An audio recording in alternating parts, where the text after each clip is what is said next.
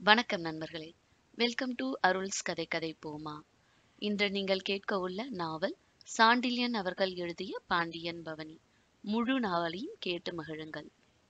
பெருமை எய்திய பாண்டிய நாட்டு வீர மன்னர்களின் புராதனமான மதுரை மாநகரின் பெரிய அரண்மனையில் அந்தப்புற பள்ளியறையில் மெத்தென்ற பஞ்சனை மீது உட்கார்ந்து பஞ்சனையின் மென்மையையும் தோற்கடித்த வானவன் மாதேவியின் மலர் மடியிலே படுத்து கிடந்தான் வரகுணன் தம்பியான பராந்தகன்.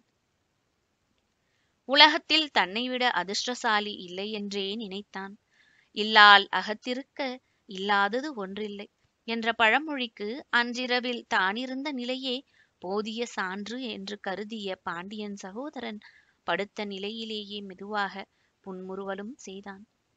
அன்று விசேஷ தினமாக கருதி ஜோதிடர்களால் நிர்ணயிக்கப்பட்டு பள்ளியறையை அடைந்த பின்பும் பராந்தகன் ஒரு கணவனுடைய கடமைகளில் ஈடுபடாமல் தனது மடியில் படுத்து கண்ணை மூடி ஜபம் செய்வதைப் போல கிடந்ததையும் காரணமின்றி புன்முறுவல் செய்ததையும் கண்டு சிறிது அலுத்து கொண்டாள் சேரன் மகள். அவன் தலையை தனது மடியிலிருந்து எடுத்து பஞ்சனையில் கிடத்த முற்பட்டும் அவன் அதற்கு இடம் கொடாமல் தலையை அவள் மடியில் நன்றாக அழுத்தி பிடிவாதமாக படுத்தான். அவன் இரும்பு தலை அப்படி அழுத்தியதால் அவள் மலர்த்துடையொன்று சிறிது கண்ணி சிவந்து வலிக்கவும் செய்யவே, எழுந்திருங்கள், உங்களை தாங்க என்னால் முடியவில்லை என்று கடுப்புடன் சொல்லவும் செய்தாள். அப்படியானால் என்னை ஏன் திருமணம் செய்து கொண்டாய் என்று மடியிலிருந்த வண்ணமே தனது கண்களை உயர்த்தி அவளை நோக்கி வினவினான் பராந்தக பாண்டியன். சேரன் மகள் அவன் பிடிவாதத்தையும் விபரீத பொருள் கொண்ட அவன் கேள்வியையும் நினைத்து நகைத்தாள். உங்களை போன்ற ஒரு முரடனை தாங்க எந்த பெண்ணாலும் முடியாது என்று கூறி நகைப்பினோடே அவனை பார்த்தாள். பராந்தகன் தன் கைகளால் அவள் இடையை வளைத்தான். நான் என்ன முரடனா என்று வினவவும் செய்தான். இதில் சந்தேகம் வேறா என்று கேட்டாள் வானவன் மாதேவி. பின்பு அவன் பிடியிலிருந்து விலகிக் கொள்ள முயன்று வேறு பக்கம் படுத்து உருண்டு விட்டாள். அப்படி உருண்டதால் அந்த கட்டிலில் சுற்றியிருந்த சட்டங்களில் தொங்கிக் கொண்டிருந்த மல்லி முல்லை சரங்கள் தங்கள் மலர்களை பஞ்சனை மீது உதிர்த்து நகைத்தன பராந்தகனை நோக்கி. பஞ்சனையை சுற்றிலும் ஜோடிக்கப்பட்ட மலர் திலையில் இருந்த புஷ்பங்கள் உதிர்வதை பார்த்தான் பராந்தகன். அவை உதிர வேண்டிய நிலை வேறு என்பதை உணர்ந்ததால் புன்முறுவலும் கொண்டான். அன்று பள்ளியறை இந்திரன் பள்ளியறையை தோற்கடிக்கும்படியாக அலங்கரிக்கப்பட்டிருந்தது. அதை முற்றிலும் அகிர்புகை லேசாக எழுந்து சுகந்தத்தை எங்கும் பரப்பியிருந்தது. பராந்தகனும் தேவியும் கலைந்து வைத்த பெரிய சடங்கு மாலைகளில் புனைக்கப்பட்டிருந்த செண்பகப் பூக்களின் சுகந்தம் அகிர்புகையை அர்த்தமில்லாமல் அடித்து கொண்டிருந்தன. இத்தனைக்கும் மேலாக பஞ்சனையில் உருண்ட பாண்டியன் மாதேவி தலை தைலம் பராந்தகனை மெய்மறக்க செய்தது. அன்று தனது மணமுடிப்பு நாளன்று வானவன் மாதேவியான நீலவல்லி அப்சரசை போல வருவாள் என்பதை பராந்தகன் உணர்ந்திருந்தாலும் அத்தகைய ஒரு ஜெகஜோதியாய் இருப்பாள் என்று அவன் எதிர்பார்க்கவில்லை. அவள் உள்ளே நுழைந்தபோது தலையில் சூட்டியிருந்த முத்துச்சரமும் வைரச் சுட்டியும் அவள் குழல்களையும் சந்திரவதனத்தையும் பல 1000 மடங்கு உயர்த்தி காட்டியதை அவன் உணர்ந்தான். பஞ்சனையில் தன் பக்கத்தில் அவள் சொந்தமாக உட்கார்ந்து தலை குழலிலிருந்து சுட்டியை பிரிக்க முயன்றும் முடியாமல் தவித்த போது பேரின்பமாய் இருந்தது பாண்டியனுக்கு. ஏன் பார்க்கிறீர்கள், சுட்டியை கழற்றுங்கள் என்று அவள் எரிந்து விழுந்தது கூட அதைவிட இன்பமாக இருந்தது அவனுக்கு. ஆகவே பஞ்சனையில் உட்கார்ந்திருந்தவன் எழுந்து அவளுக்கு எதிரே வந்து தலை சுட்டியை மயிர் இழைகளில் இருந்து மிகவும் மெதுவாக எடுத்து விட்டான்.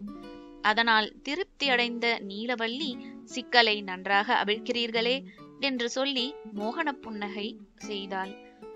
அந்த திறமை எனக்கில்லாவிட்டால் நான் தாமிரபரணி கரைக்கு வந்திருப்பேனா? அங்கு பரதவர் வேடம் போட்ட படகோட்டி சிறுக்கியை சந்தித்திருப்பேனா? அவளை மணமுடிக்க இங்கு இழுத்து வந்திருப்பேனா என்று பழைய கதையை விவரிக்கலானான் பராந்தகன். அந்த கதையை நினைக்கவே பேரின்பமாயிருந்தது பாண்டியன் பத்தினிக்கு. அங்கு காட்டிலும் கடற்கரையிலும் நிறைந்த சம்பவங்களை நினைத்த அவள், உங்கள் திறமையெல்லாம் தென்பாண்டி சீமையிலே நான் பார்த்துவிட்டேன் என்றால் நாணத்தால் தலை குனிந்தாள். அந்த விளையாட்டையெல்லாம் நினைத்த பராந்தகனும் இவ்வுலகை மறந்து தனது புது மனைவியை, பிற்கால பாண்டிய ராணியை பஞ்சனையில் சிறிது நகர்த்தி உட்கார வைத்து அவள் மடியில் தனது தலையை வைத்து படுத்தான். பிறகு அவள் புரண்டபொழுது தானும் புரண்டு அவளை அணைத்து, சேர மன்னன் புதல்வியே, எனக்கு இந்த பஞ்சனை பிடிக்கவில்லை என்றான். எப்படி பிடிக்கும்? காட்டுத்தரையிலும் கடற்கரை மணலிலும் உருண்ட காட்டு மிராண்டிக்கு மலரனை எப்படி பிடிக்கும் என்று வினவினாள் பாண்டியன் தேவி. பராந்தகன் அவளை அணைத்த நிலையிலிருந்து நீங்கி எழுந்து உட்கார்ந்தான். படுத்து கிடந்த அந்த பைங்கிலியை நோக்கினான். வானவன் மாதேவி என்ற பெயரை விட உனக்கு நீலவல்லி என்ற பெயர்தான் பொருத்தமாக இருக்கிறது. இந்த பஞ்சனையை விட அன்னை பூமியே எனக்கு பிடித்திருக்கிறது. மனிதன் மண்ணிலே பிறக்கிறான், மண்ணிலே மறைகிறான். மண்ணிலே புரண்டால் என்ன? மண்ணின் சுகம் இந்த மலரணையில் இருக்கிறதா என்றான். வேதாந்தம் நன்றாகத்தான் இருக்கிறது என்ற நீலவல்லி, சமயமும் இதுதான் உங்கள் வேதாந்த சிந்தனைக்கு என்றாள். பராந்தகன் அவளின் மூடிய கண்களை பார்த்தான். தனது இரு விரல்களால் அந்த முத்து சிற்பி இமைகளை திறந்தான். பிறகு, அடிக்கல்லி, இதோ வருகிறேன் பார் என்றான். அந்த சமயம் தேவி தேவி என்ற பணிப்பெண்ணின் குரல் கேட்டது. என்ன என்று சீறினாள் நீலவல்லி. மன்னர் இளவரசரை உடனடியாக அழைத்து வர சொன்னார் என்றாள் பணிப்பெண். வானவன் மாதேவியின் முகத்தில் சினம் எல்லை மீறி பரவியது. பராந்தகன் முகத்தில் ஏமாற்றம் மிதமின்றி தெரிந்தது. அவன் எழுந்து சென்று கதவை திறந்தான். அங்கு நின்றது பணிப்பெண் மட்டுமல்ல, அவர்களுக்கு பின்னால் மன்னன் வரகுணனும் நின்றிருந்தான். தம்பி, உடனடியாக புறப்பட்டு வா, வினாடி கூட தாமதிக்காதே என்று கூறிவிட்டு திரும்பி நடந்து விட்டான் வரகுணன். ஏமாற்றத்தாலும் ஏமாற்றம் அளித்த அதிர்ச்சியாலும் ஸ்தம்பித்து நின்றான் பராந்தகன். கடமையின் அழைப்பு, அதற்கு காலமே இல்லை, நேரமும் இல்லை என்று அவன் வலிய உதடுகள் முணுமுணுத்தன. பகுதி 1 முடிவுற்றது. பகுதி 2 தொடர்ந்த முன்வினை. பஞ்சனையில் பக்கத்தில் கிடந்த பைங்கிலியை கொஞ்சி குழவ முற்பட்ட சமயத்தில் திடீரென்று மன்னரால் அவசரமாக அழைக்கப்பட்ட பராந்தக பாண்டியன் மன்னர் சென்ற பின்பு மணயறையின் நடுவிலே பல வினாடிகள் அசைவற்று நின்றான். மணவரையில் முதல் நாளன்று கூட மனையாட்டியை உறவு கொள்ள அனுமதிக்காத அரச குல வாழ்வை அந்த சில வினாடிகள் பெரிதும் வெறுத்தான் பராந்தகன். அர்த்தமற்ற அதிகாரம், இது என்ன அரச வாழ்வு என்று மனதிற்குள் வெறுத்த வண்ணம் நின்றிருந்த பராந்தகனை பஞ்சனை முகப்பிலிருந்த மல்லிகை சரத்தின் வீசாக விலக்கி தலையை நீட்டிய வானவன் தேவி, என்ன விசேஷம்? அரசர் எதற்காக அவசரமாக வந்தார் என்று கவலை பாய்ந்த குரலிலே வினவினாள்.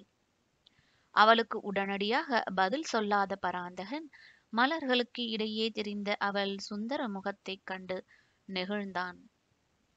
இந்த சௌந்தரியம் இன்றைக்கு உனக்கு பயன்படாது, இன்றைக்கு என்ன பல நாட்களும் பயன்படாது என்று தன்னை பற்றி தனக்குள்ளே சொல்லிக் கொண்டு பஞ்சனையை அணுகி வானவன் மாதேவியை தன் கைகளில் அப்படியே தூக்கிக் கொண்டான். அவளை இறுக்கி அணைத்தவன், நீலவல்லி, எனது பயண உடைகளையும் வாளையும் குருவாளையும் எடுத்து வா என்று உத்தரவிட்டு அவளை தரையில் இறக்கினான். அவன் சொற்கள் அவளை தணலென தகித்தன. அவன் கட்டளையை அவள் உடனே நிறைவேற்றினாள் இல்லை. தரையில் நின்றபடி அவன் உடல் மீது சாய்ந்து தனது உடலை அவன் உடலுடன் முற்றும் இழைத்துக் கொண்டு அசையாது நின்றாள். நீலவல்லி, கடமை என்னை அழைக்கிறது. எனது பயண உடையையும் ஆயுதங்களையும் கொண்டு வா என்றான் உணர்ச்சிகளின் நெகிழ்ச்சியில் இருந்த குரலில் தெரிய. கடமையா? அவள் மீது சாய்ந்த வண்ணமே கேட்டாள் சேரன் மகள். ஆம், அரசாங்க கடமை என்றான் பராந்தகன். மனையாளிடம் உங்களுக்கு கடமை எதுவும் இல்லையா என்று சினத்துடனேயே கேட்டாள் அவள். இல்லை என்று யார் சொன்னது? பராந்தகன் பதிலில் பரிதாபம் மேலோங்கி நின்றது. மணயாளை மணவரையிலிருந்து முதல் நாளே பிரிந்து செல்வது அத்தகைய கடமைகளில் ஒன்றோ என்று மீண்டும் வினவினாள் நீலவல்லி என்ற வானவன் மாதேவி. தேவி என்று அவளை அன்புடன் அழைத்த பராந்தகன், மன்னன் குலத்தாருக்கு முதல் கடமை அரசு தரும் கடமை. மற்ற கடமைகள் எல்லாமே அதற்கு பிந்தியவைதான். மன்னர் குலத்தில் பிறந்த சாபம் அது. அதை நானோ நீயோ மீற முடியாது. சேர மன்னன் மகளான நீ காயலில் பரதவர் பெண்ணாக ஏன் திரிந்தாய்? கடமையை முன்னிட்டு. சேரன் மகளே, சிந்தித்துப் பார். உன்னுடைய அன்றைய நிலைமைத்தான் என்னுடைய இன்றைய நிலைமையும். போ, உடைகளை கொண்டு வா என்று கூறி மெல்ல அவளை தன்னிடமிருந்து நகர்த்தினான். சேரன் மகள் இடைத்துவல நடந்தாள் அந்த அறையின் கோடிக்கு. அவள் எடுத்து வைத்த ஒவ்வொரு அடியும் அவள் மனதின் சோகபாரத்தை தெளிவாக்கியதைக் கண்ட பராந்தகன் மனதிலே அவளை பற்றிய அனுதாபமே எழுந்து நின்றது. அவள் மெதுவாக சென்று அரை கோடியிலிருந்து அவன் உடையையும் ஆயுதத்தையும் கொண்டு வந்ததும் ஆயுதங்களை துரிதமாக தரித்து கொண்ட பராந்தகன், தேவி, என் கச்சையை வாளையும் இடையிலேயே கட்டிவிட்டுவிடு என்றான். சிந்தனை மிகுந்திருந்த மலர் விழிகளை பராந்தகன் நோக்கி உயர்த்தினான். சேரன் பெற்றெடுத்த செல்வம். மனைவிமார்கள் புருஷனுக்கு வாளை கட்டிவிடுவது போருக்கு செல்லும் சமயத்தில் அல்லவா என்று வினவினாள். பராந்தகன் அவளை நோக்கி புன்முறுவல் காட்டினான். தேவி, இத்தனை அவசரமாக, இத்தனை அநாகரிகமாக மன்னர் என்னை அழைத்தது விருந்துக்கென்றா நினைக்கிறாய்? போருக்குத்தான். அதுவும் படைகளை நடத்திச் செல்லும் போராய் இருக்காது. முதலில் காயல் பட்டினம் வந்தேனே, அந்த மாதிரி ஒரு பயணமாய் இருக்கும் என்ற பராந்தகன் அவளை இழுத்து மீண்டும் ஒருமுறை அணைத்து, வருகிறேன் தேவி, வெகு சீக்கிரம் வந்து விடுகிறேன் என்று கூறி விடை கொண்டவன் அடுத்த வினாடி அங்கு நிற்கவில்லை. கதவை திறந்து கொண்டு வெளியே நடந்தே விட்டான். அவன் செல்வம் அங்கே கட்டிலில் அமர்ந்து வெகு நேரம் அழுதாள். வெகு சீக்கிரம் திரும்பி வருகிறாராம். எல்லாம் வெறும் பாசாங்கு. போரென்றால் அவருக்குத்தான் வெள்ளமாயிற்றே. அவர் உண்மையில் மணந்திருப்பது என்னை அல்ல, அவர் வாளைத்தான் மணந்திருக்கிறார் என்ற சொற்களை மிக மெதுவாக உதிர்த்தாள் அவள். அஞ்சாத அவள் நெஞ்சத்திலும் அச்சம் துளிர்த்து நின்றது. கணவன் எந்த அபாயத்தை நாடி செல்கிறானோ என்ற நினைப்பில் மெல்ல அவள் உடல் குலுங்கியது தேம்பலால். பஞ்சனையும் அசைந்த மல்லிகை மலர்கள் துன்பத் துளிகளாக அவள் மீது உதிர்ந்தன. பள்ளி அறையிலிருந்து வெளியேறிய பராந்தகன் மனதிலும் துன்பம்தான் நிறைந்திருந்தது.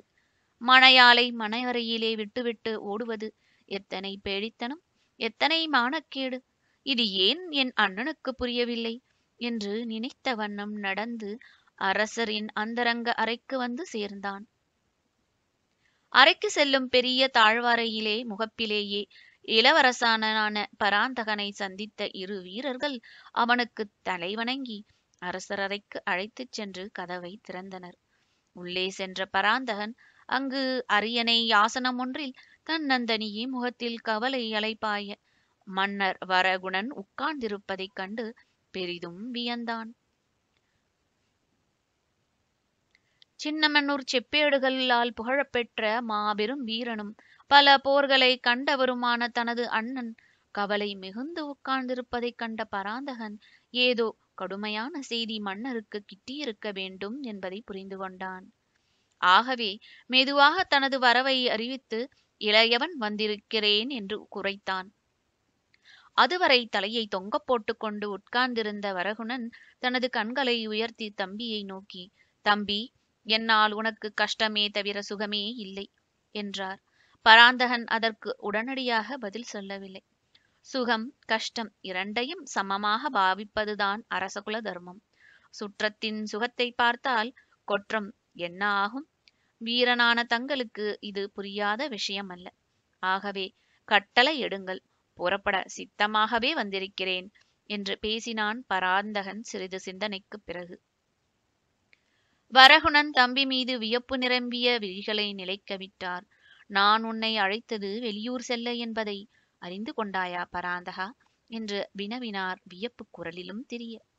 வேறு எந்த அலுவலாயிருந்தாலும் மற்ற படைத்தலைவர் செய்யக்கூடிய பணியாயிருந்தாலும் தாங்கள் என்னை இத்தனை அவசரமாக அழைத்திருக்க மாட்டீர்கள் என்பது எனக்கு தெரியும். தவிரவும் என்ற பராந்தகன் சொற்களை முடிக்காமல் விட்டான்.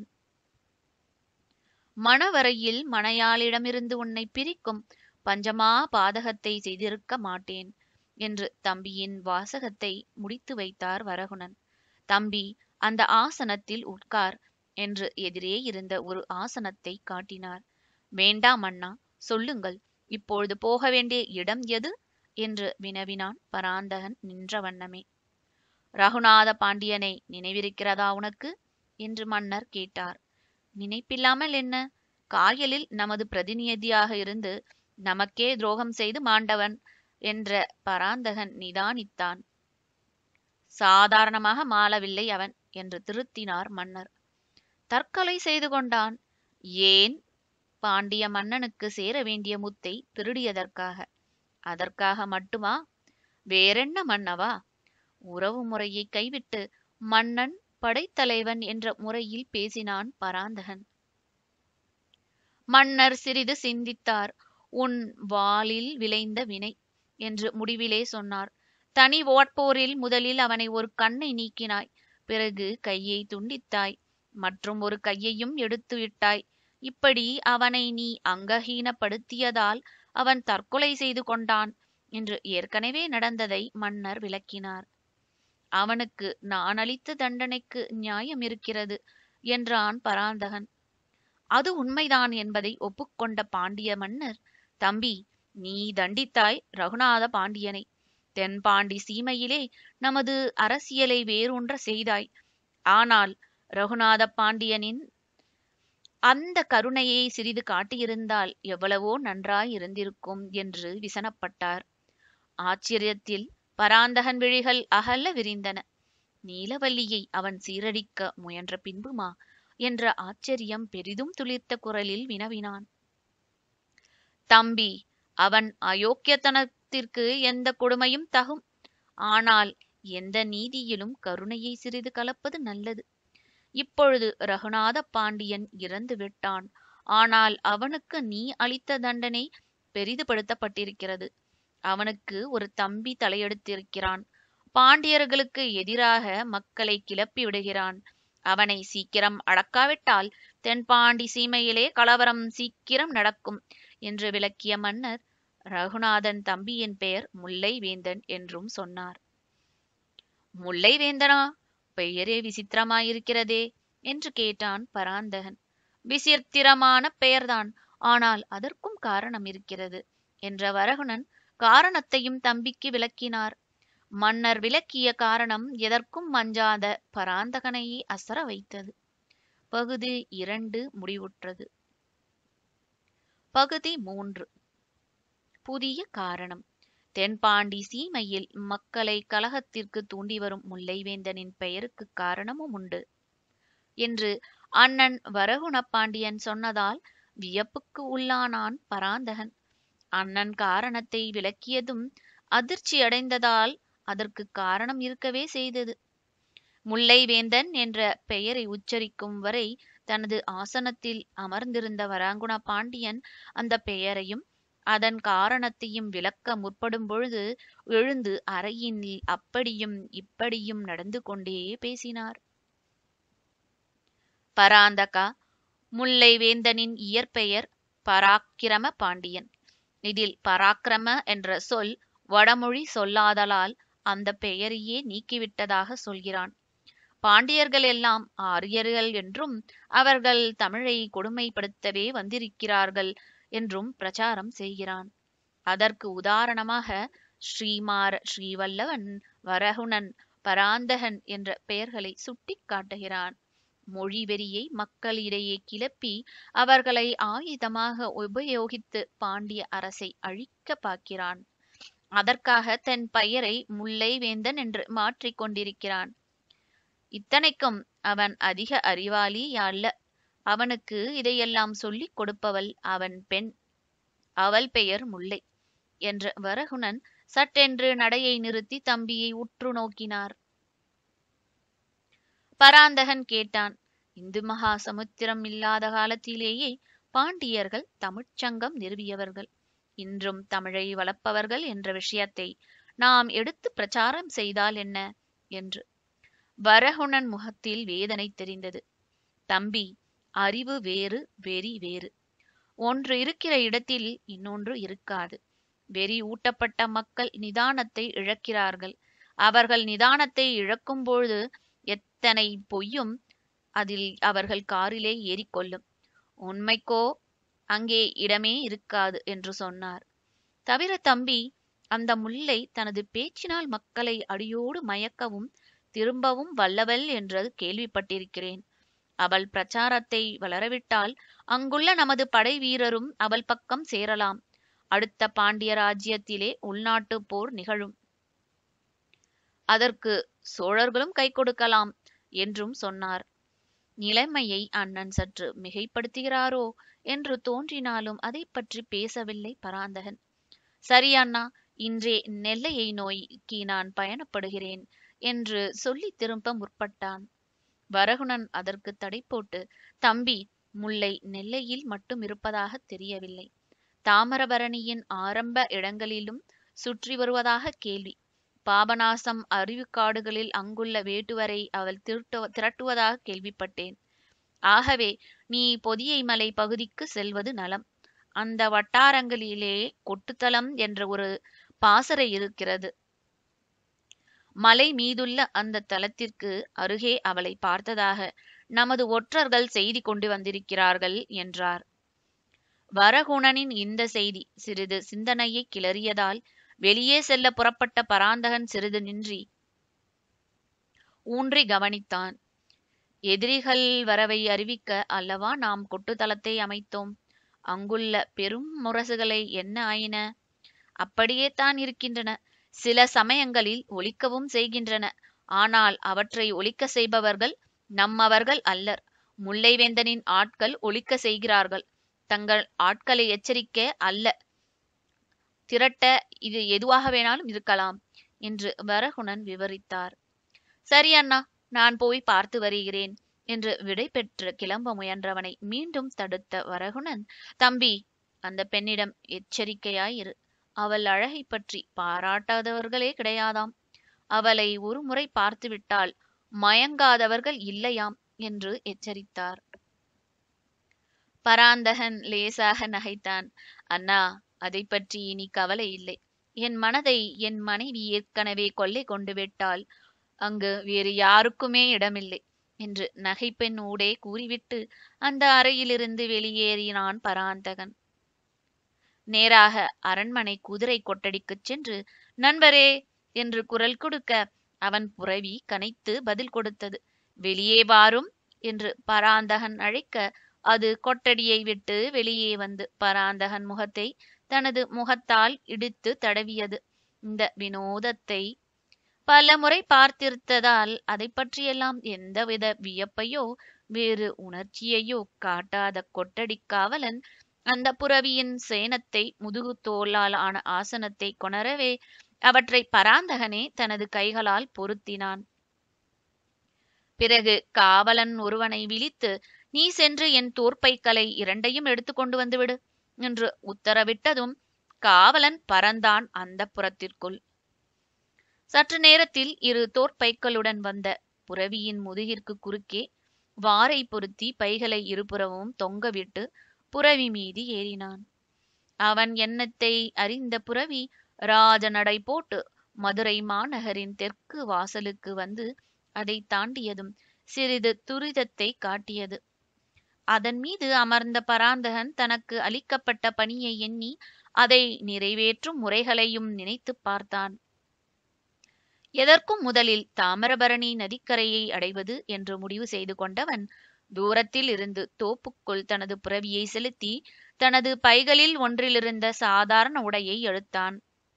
தனது அரச உடையை களைந்து சாதாரண வீரன் உடையை அணிந்து ராஜ உடையை பையிலே திணித்துவிட்டு மீண்டும் பயணப்பட்டான். அன்றிரவு முழுவதும் பயணம் செய்த இளைய பாண்டியன் விடிய சிறிது நேரம் இருக்கையிலேயே வெளியிலிருந்த தோப்பு ஒன்றுக்குள் நுழைந்து அங்கிருந்த குளத்தில் துலக்கி முகம் கழுவி மிகுந்த அயர்ச்சியால் அதன் கரையிலேயே படுத்தவன் உறங்க முற்பட்டான். நேரம் போவது தெரியாமல் உறங்கிய பராந்தகன் கடைசியாக கண் விழித்த பொழுது விடிந்து 3 நாழிகைகளாகவது ஆகியிருக்க வேண்டும் என்று தீர்மானித்து எழுந்து நின்று சுற்றும் முற்றும் நோக்கினான். அந்த பகுதியில் பயணம் செய்த போதெல்லாம் அவன் தங்கிய இடம்தான் அது என்றாலும் அதை மீண்டும் மிக மகிழ்ச்சியுடனேயே அவன் பார்த்தான்.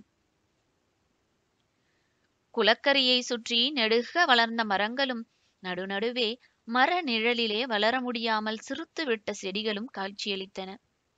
கரைக்கு உட்புறத்திலே நீரை ஒட்டி முன்பிறம் இருந்த நிலத்திலே சில பூச்செடிகளும் வளர்ந்திருந்தன. அந்த செடிகளின் புஷ்பங்கள் சில குளத்து நீரில் மிதந்து தனக்கு முன்பே நீந்த தொடங்கிவிட்டதை பார்த்த பராந்தகன் முன்னுருவல் செய்தான். பக்கத்தில் இருந்த மரம் ஒன்றிலிருந்து பறந்து இறங்கிய மைனாக்கள் 2 அவனை திரும்பி திரும்பி பார்த்த வண்ணம் நீர் இருக்குமிடம் போய் நீரை அழகால் குடிக்க முயன்றன.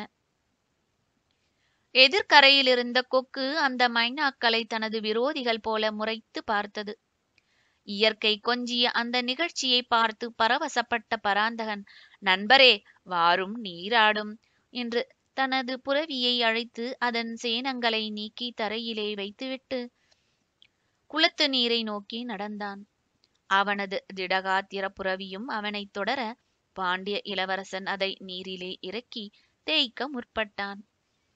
அவன் புரவியை தேய்த்து கொண்டிருக்கையிலே தோப்புக்குள்ளிருந்து வெளிவந்த மற்றொரு புரவி வீரன் தனது புரவியிலிருந்து குளக்கரையில் இறங்கி, டேய், எனது புரவியையும் குளிப்பாட்டுகிறாயா என்று பராந்தகனை நோக்கி வினவினான். பார்ப்பதற்கு அவன் பரம முரடனாயிருந்தான். அவன் கண்கள் கோவை கனி போல சிவந்து கிடந்தன. அவன் தலைமயிர் முரட்டு மயிராக என்றுமே எண்ணெயை காணாதது போல பறந்திருந்தது. மீசை மிகவும் கட்டையாகவும் ஏதோ இரும்பு கம்பிகளை நிற்க வைத்து கட்டிவிட்டது போலவும் காட்சியளித்தன. அவன் நெற்றி விசாலமாயிருந்தது. மொத்தத்தில் அவன் முகம் அவன் பண்பற்றவன் என்று சான்றாக விளங்கிக் கொண்டிருந்தது. அந்த மனிதனும் பராந்தகனை கூர்ந்து நோக்கியதால் அவன் முகத்தில் ஏதோ குழப்பம் தெரிந்தது. டேய், உன்னை முன்பு எங்கோ பார்த்திருக்கிறேனே என்று வினவினான். பராந்தகன் இதழ்களில் ஏளன முறுவல் அரும்பியது. பார்த்திருக்கலாம் என்றான். எங்கே பார்த்திருப்பேன் என்று அவன் கேட்டான். கேட்க வேண்டியது என்னை அல்ல என்றான் பராந்தகன். வேறு யாரை, வேறு எதை என்று கேள். எதை? உன் மூளையை. அது இருக்கும் என்ற நம்பிக்கையில்தான் இந்த யோசனையை சொல்கிறேன் என்றான் பராந்தகன். அடுத்து அந்த மனிதன் புரவியிலிருந்து திடீரென்று குதித்து பராந்தகனை நோக்கி வந்தான், சினம் துளிர்த்த முகத்துடன். பராந்தகன் மீது புரவியை தேய்த்துவிட முயற்சித்த சமயத்தில் புரவி திடீரென்று பராந்தகனின் காலிலிருந்து தன்னை விடுவித்துக் கொண்டு திரும்பி வந்த மனிதன் மீது பாய்ந்து அவனை ஒரே முட்டாக முட்டி தள்ளி அவன் மீது ஏறி தனது கால்களை அவன் மார்பு மீது புதைத்தது. வாயை திறந்து தனது பெரும் பற்களை காட்டி கனைத்து அவனது கழுத்தை நோக்கி குனியவும் செய்தது. அந்த மனிதன் அலறினான், டேய், இந்த பிசாசை கூப்பிடு என்று. நண்பரே என்று குரல் கொடுத்தான் பராந்தகன் குளத்து நீரில் நின்ற வண்ணம். புரவி தலையை தூக்கி அவனை பார்த்தது.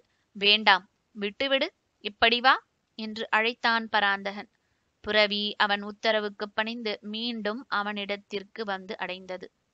குளத்து நீரை வாரியடித்து அதனால் பராந்தகன் தட்டி கொடுக்க புரவியும் சமாதானம் அடைந்து கரை மீது பாய்ந்து சென்றது. அதுவரை புரவியை தள்ளிய இடத்திலே மல்லாந்து கிடந்த அந்த புது மனிதன் தனது இடையிலிருந்த குறுவாளை எடுத்து பராந்தகன் புரவியை நோக்கி குறிவைத்தான். அதுதான் அவன் செய்த தவறு. பராந்தகன் புரவி மீண்டும் திரும்பி புதிதாக வந்தவன் புரவிக்கு அப்புறம் சென்று அதை முட்டவே அந்த முரட்டு மனிதனின் புரவி அவன் எரிந்த குறுவாளை தாங்கி கனைத்து அலறி தரையிலே விழுந்து கால்களை உதைத்து கொண்டது. அந்த முரடன் இதனால் வெகுண்டு மற்றொரு குறுவாளை எடுத்தான். ஆனால் வீசவில்லை. பராந்தகனின் கை அவன் கையை இரும்பு பிடியாக பிடித்தது. எந்த மனிதனுக்கும் ஒரு முறை முட்டாள்தனம் ஆகலாம், ஆனால் இரண்டொரு முறை அதே தவறை செய்யக்கூடாது என்று கூறினான். பிறகு அவனை பார்த்து பெரிதாக நகைத்தான் அந்த முரடன். அதற்கு காரணம் எதிர்க்கரையிலே உருவாகி கொண்டிருந்தது. அதன் காரணம் மிக. பகுதி 4. முல்லை. 2ஆம் முறை தனது புரவி மீது குருவால் எறிய முயன்ற முரடனின் கையை பிடித்ததும் அவன் திடீரென்ற நகைத்ததன் காரணம் அறிய அவன் கண்கள் சென்ற திக்கில் தனது கண்களையும் செலுத்திய பராந்தக பாண்டியன் குளத்தின் எதிர்க்கரையில் இரு புரவி வீரர்கள் தன்னை நோக்கி இரு வேல்களை குறிவைத்துக் கொண்டிருந்ததையும், அதே சமயத்தில் அவர்கள் இருவர் புரவிகளும் தனித்தனியே பக்கவாடுகளில் நகர்த்திட அவர்களுக்கு மத்தியில் வில்லையும் அம்பார துணியையும் அணிந்த ஒரு பெண் புரவியில் தோன்றியதையும், அவள் ஒரு அம்பை எடுத்து வில்லில் பொருத்தி நான் இழுத்து தன் மீது குறிவைத்து, டேய், உயிர் மீது ஆசையிருந்தால் அவரை விட்டு எழுந்து விலகி நில் என்று அதட்டும் தோரணையில் உத்தரவு இட்டதையும் கண்டு வியப்பே அடைந்தான். அவள் உத்தரவை பராந்தகன் உடனே நிறைவேற்றாமல் அவளை உற்று நோக்கி சிலையானான். அந்த பெண் காட்டுவாசியைப் போல காட்சியளித்தாலும் பருவத்தின் எழில்கள் எல்லாம் அவளிடம் ஒன்று சேர்ந்து கவர்ச்சியை வாரிக் கொட்டி பராந்தகனின் கண்களை பலவித காந்தங்கள் என்று கவர்ந்து நின்றன. அவள் புரவியில் உட்கார்ந்ததால் வளைந்த புரவியின் வயிற்றை கவ்விய அவள் காடுகள் மிகவும் உறுதியானது என்பதை காட்டிக் கொடுத்தன. அவள் சங்கு கழுத்தும் புஷ்டியான கன்னங்களும் அழகிய நுதலும் அளவுடன் அமைந்த அழகிய சின்னங்களாக விளங்கின. அவள் தலைக்குழல் மட்டும் சிறிது முரட்டுத்தனமாக சுருட்டி கிடந்ததால் அந்த முரட்டுத்தனத்திலும் ஒரு கவர்ச்சி இருந்தது. அவள் முகத்தில் பதிந்து கிடந்த கண்கள் அவற்றில் அழகுடன் குரூரம் அதிகமாக கலந்திருந்ததால் அழகு சிறிது குறைந்தே தெரிந்தது. செவ்விய பருத்த இதழ்கள் மிகவும் கவர்ச்சிகரமாக இருந்தது. இப்படி அவளை அணுவாக ஆராய்ந்த பராந்தகன் அவள் ஆணைப்படி மெதுவாக எழுந்து நின்றான். அவள் விண்ணில் நான் இழுக்கப்பட்டதாலும் அந்த நானும் அதில் தொடுக்கப்பட்ட அம்பும் அவள் மார்பு ஒன்றில் உரசி கிடந்தது. அதை பார்த்த பராந்தகன் அவற்றின் வாய்ப்பு தனக்கு இல்லையே என்று முகத்தில் சிறிது வருத்தத்தை படரவிட்டுக் கொண்டான். அவன் தன்னை அணுவாக ஆராய்ந்ததையும் ஆராய்ச்சியின் விளைவாக அவ்வப்பொழுது மாறிய அவன் முகபாவத்தையும் அந்த பெண் கவனிக்க தவறவில்லை. அதனால் அவள் மனதிலும் சிறிது சலனம் ஏற்பட்டாலும் அதை அவள் கண்களில் காட்டிக் கொடுக்கவில்லை. நிதானமாக இருந்த கண்கள் சிறிதும் அசைக்காமல் அவனை அவள் கேள்வியால் குடைந்தெடுத்தாள். டேய், எதற்கு அவர் புரவியை கொன்றாய் என்று. பராந்தகனின் முகத்திலே வருத்தத்தை காட்டி, பெண்ணே, இது அபாண்டம் என்று சொன்னான். அவன் பெண்ணே என்று அழைத்ததை அவள் ரசிக்கவில்லை. நான் என்ன உனக்கு பெண்ணா என்று வினவினாள் அவள் சினத்துடன். இல்லை, பழைய வருத்தத்துடனேயே பதில் சொன்னான் பராந்தகன். பின்னே ஏன் அப்படி அழைத்தாய்? அவள் கேள்வியில் சினம் பழையபடி ஒலித்தது. பராந்தகன் முகத்திலிருந்த போலி வருத்தத்தின் சாயி அதிகமாயிற்று. வேறு விதமாக அழைக்க துணிவில்லாததால் என்றான் பாண்டியன். இதை கேட்டு அவள் தனது புரவியை காலால் உதைத்து குளக்கரையை சுற்றி நடக்கவிட்டு அவன் இருக்கும் இடம் வந்தாள். வில்லின் நானை தளர்த்தி அம்பையும் எடுத்து தோளிலே தெரிந்த துணியில் போட்டாள். புரவி மீது இரு கைகளையும் வைத்துக்கொண்டு அவனை நோக்கி குனிந்து, அந்த புரவியை ஏன் கொன்றாய் என்று மீண்டும் பழைய கேள்வியை தொடுத்தாள். புரவி இறக்கவில்லை, குருவால் காலில்தான் பாய்ந்திருக்கிறது என்றான் பராந்தகன். குருவாலை ஏன் எறிந்தாய்? அவள் கேள்வி மின்னலென தொடர்ந்தது. நான் எரியவில்லை. பராந்தகன் பதிலில் அமைதி இருந்தது. வேறு யார் எறிந்தது என்று அவள் கேட்டாள் வியப்புடன். இவர்தான் என்று அப்பொழுதும் எழுந்திராமல் கீழே கிடந்த முரடனை சுட்டி காட்டினான் பராந்தகன். இவர் புரவியை இவரே கொல்ல முயல்வாரா? விந்தைதான், ஆனால் நடந்தது அதுதான் என்று பராந்தகன் சொல்லிக் கொண்டிருக்கையிலேயே அந்த மனிதன் பொய் பொய் என்று கீழே கிடந்தபடியே கத்தினான். சரி சரி, எழுந்திருங்கள் என்று அவள் அதட்ட அந்த முரடன் எழுந்தான். நடந்தது என்ன என்று அதிகாரத்துடன் கேட்டாள் அந்த பெண். நான் குறிவைத்தது இவன் புரவியை நோக்கித்தான். ஆனால் அது என் புரவியின் பின்னால் சட்டென்று ஒளிந்து கொண்டது. அதனால்தான் குறிவைத்த வாள் என் புரவியின் காலிலே பாய்ந்துவிட்டது என்று அதுவும் பராந்தகன் செய்த குற்றம் போல பேசினான் அந்த முரடன். இதை கேட்டதும் அந்த பெண்ணின் முகத்தில் கோபம் அதிகமாக படர்ந்தது. என்ன உளறுகிறீர்கள்? புரவியாவது ஒளிந்து கொள்வதாவது என்று சீறினாள் அவள். முற்றும் உண்மை, இவனையே கேட்டுப்பார் என்றான் முரடன். அவர் சொல்வதில் தவறில்லை. பெண் இல்லை இல்லை தேவி என்றான் பராந்தகன். புரவி பாய்ச்சல் காட்டுமா? காட்டும். புதிதாய் இருக்கிறது. புதிது எதுவும் இல்லை. எதுவும் நாம் பழக்குவதில் இருக்கிறது. எதுவும் என்றால் வேறு எது? பெண்ணும் புரவியும் நாம் பழக்குவதில் பதத்தப்படுத்தப்படுகிறது. இப்படி சொல்வதற்கு மன்னிக்க வேண்டும் என்று பராந்தகனை நோக்கிய அந்த பெண் சிறிது முறுவலும் கொண்டாள். நீ மிகவும் துணிவுள்ளவன் என்றும் சொன்னாள் முறுவலின் ஊடே. தவறு தேவி, தங்களை பார்த்தவுடனேயே என் துணிவெல்லாம் பறந்துவிட்டது என்றான் பராந்தகன். பொய். துணிவு உன் இரத்தத்தில் இருக்கிறது. உன்னை பார்த்தாலே தெரிகிறது. நீ வா இங்கே, என் தளத்தில் உன்னை விசாரிக்கிறேன் என்றாள் அந்த பெண். உன் புரவியில் ஏறிக்கொள் என்றாள். அதற்கு பின் தாமதம் செய்யவில்லை பராந்தகன். கீழே இருந்த வாளை எடுத்து கச்சையில் கட்டிக்கொண்டான். நண்பரே வாரும் என்றும் அழைத்தான். அவன் புரவி அவனை நோக்கி ஓடி வரவே அதன் இருபுறத்திலும் பைகளை தொங்கவிட்டு தானும் ஏறிக்கொண்டான். அவன் தனது புரவியை நகர்த்தி தனது வீரர்களையும் பராந்தகனையும் தொடர்ந்து வர சைகை காட்டினாள். தன்னம் தனியே நின்ற முரடனை அவள் கவனிக்கவே இல்லை. என்னை விட்டு போகாதே, எனக்கு புரவியில்லை, எப்படி வருவேன் என்று அவன் கூவினான்.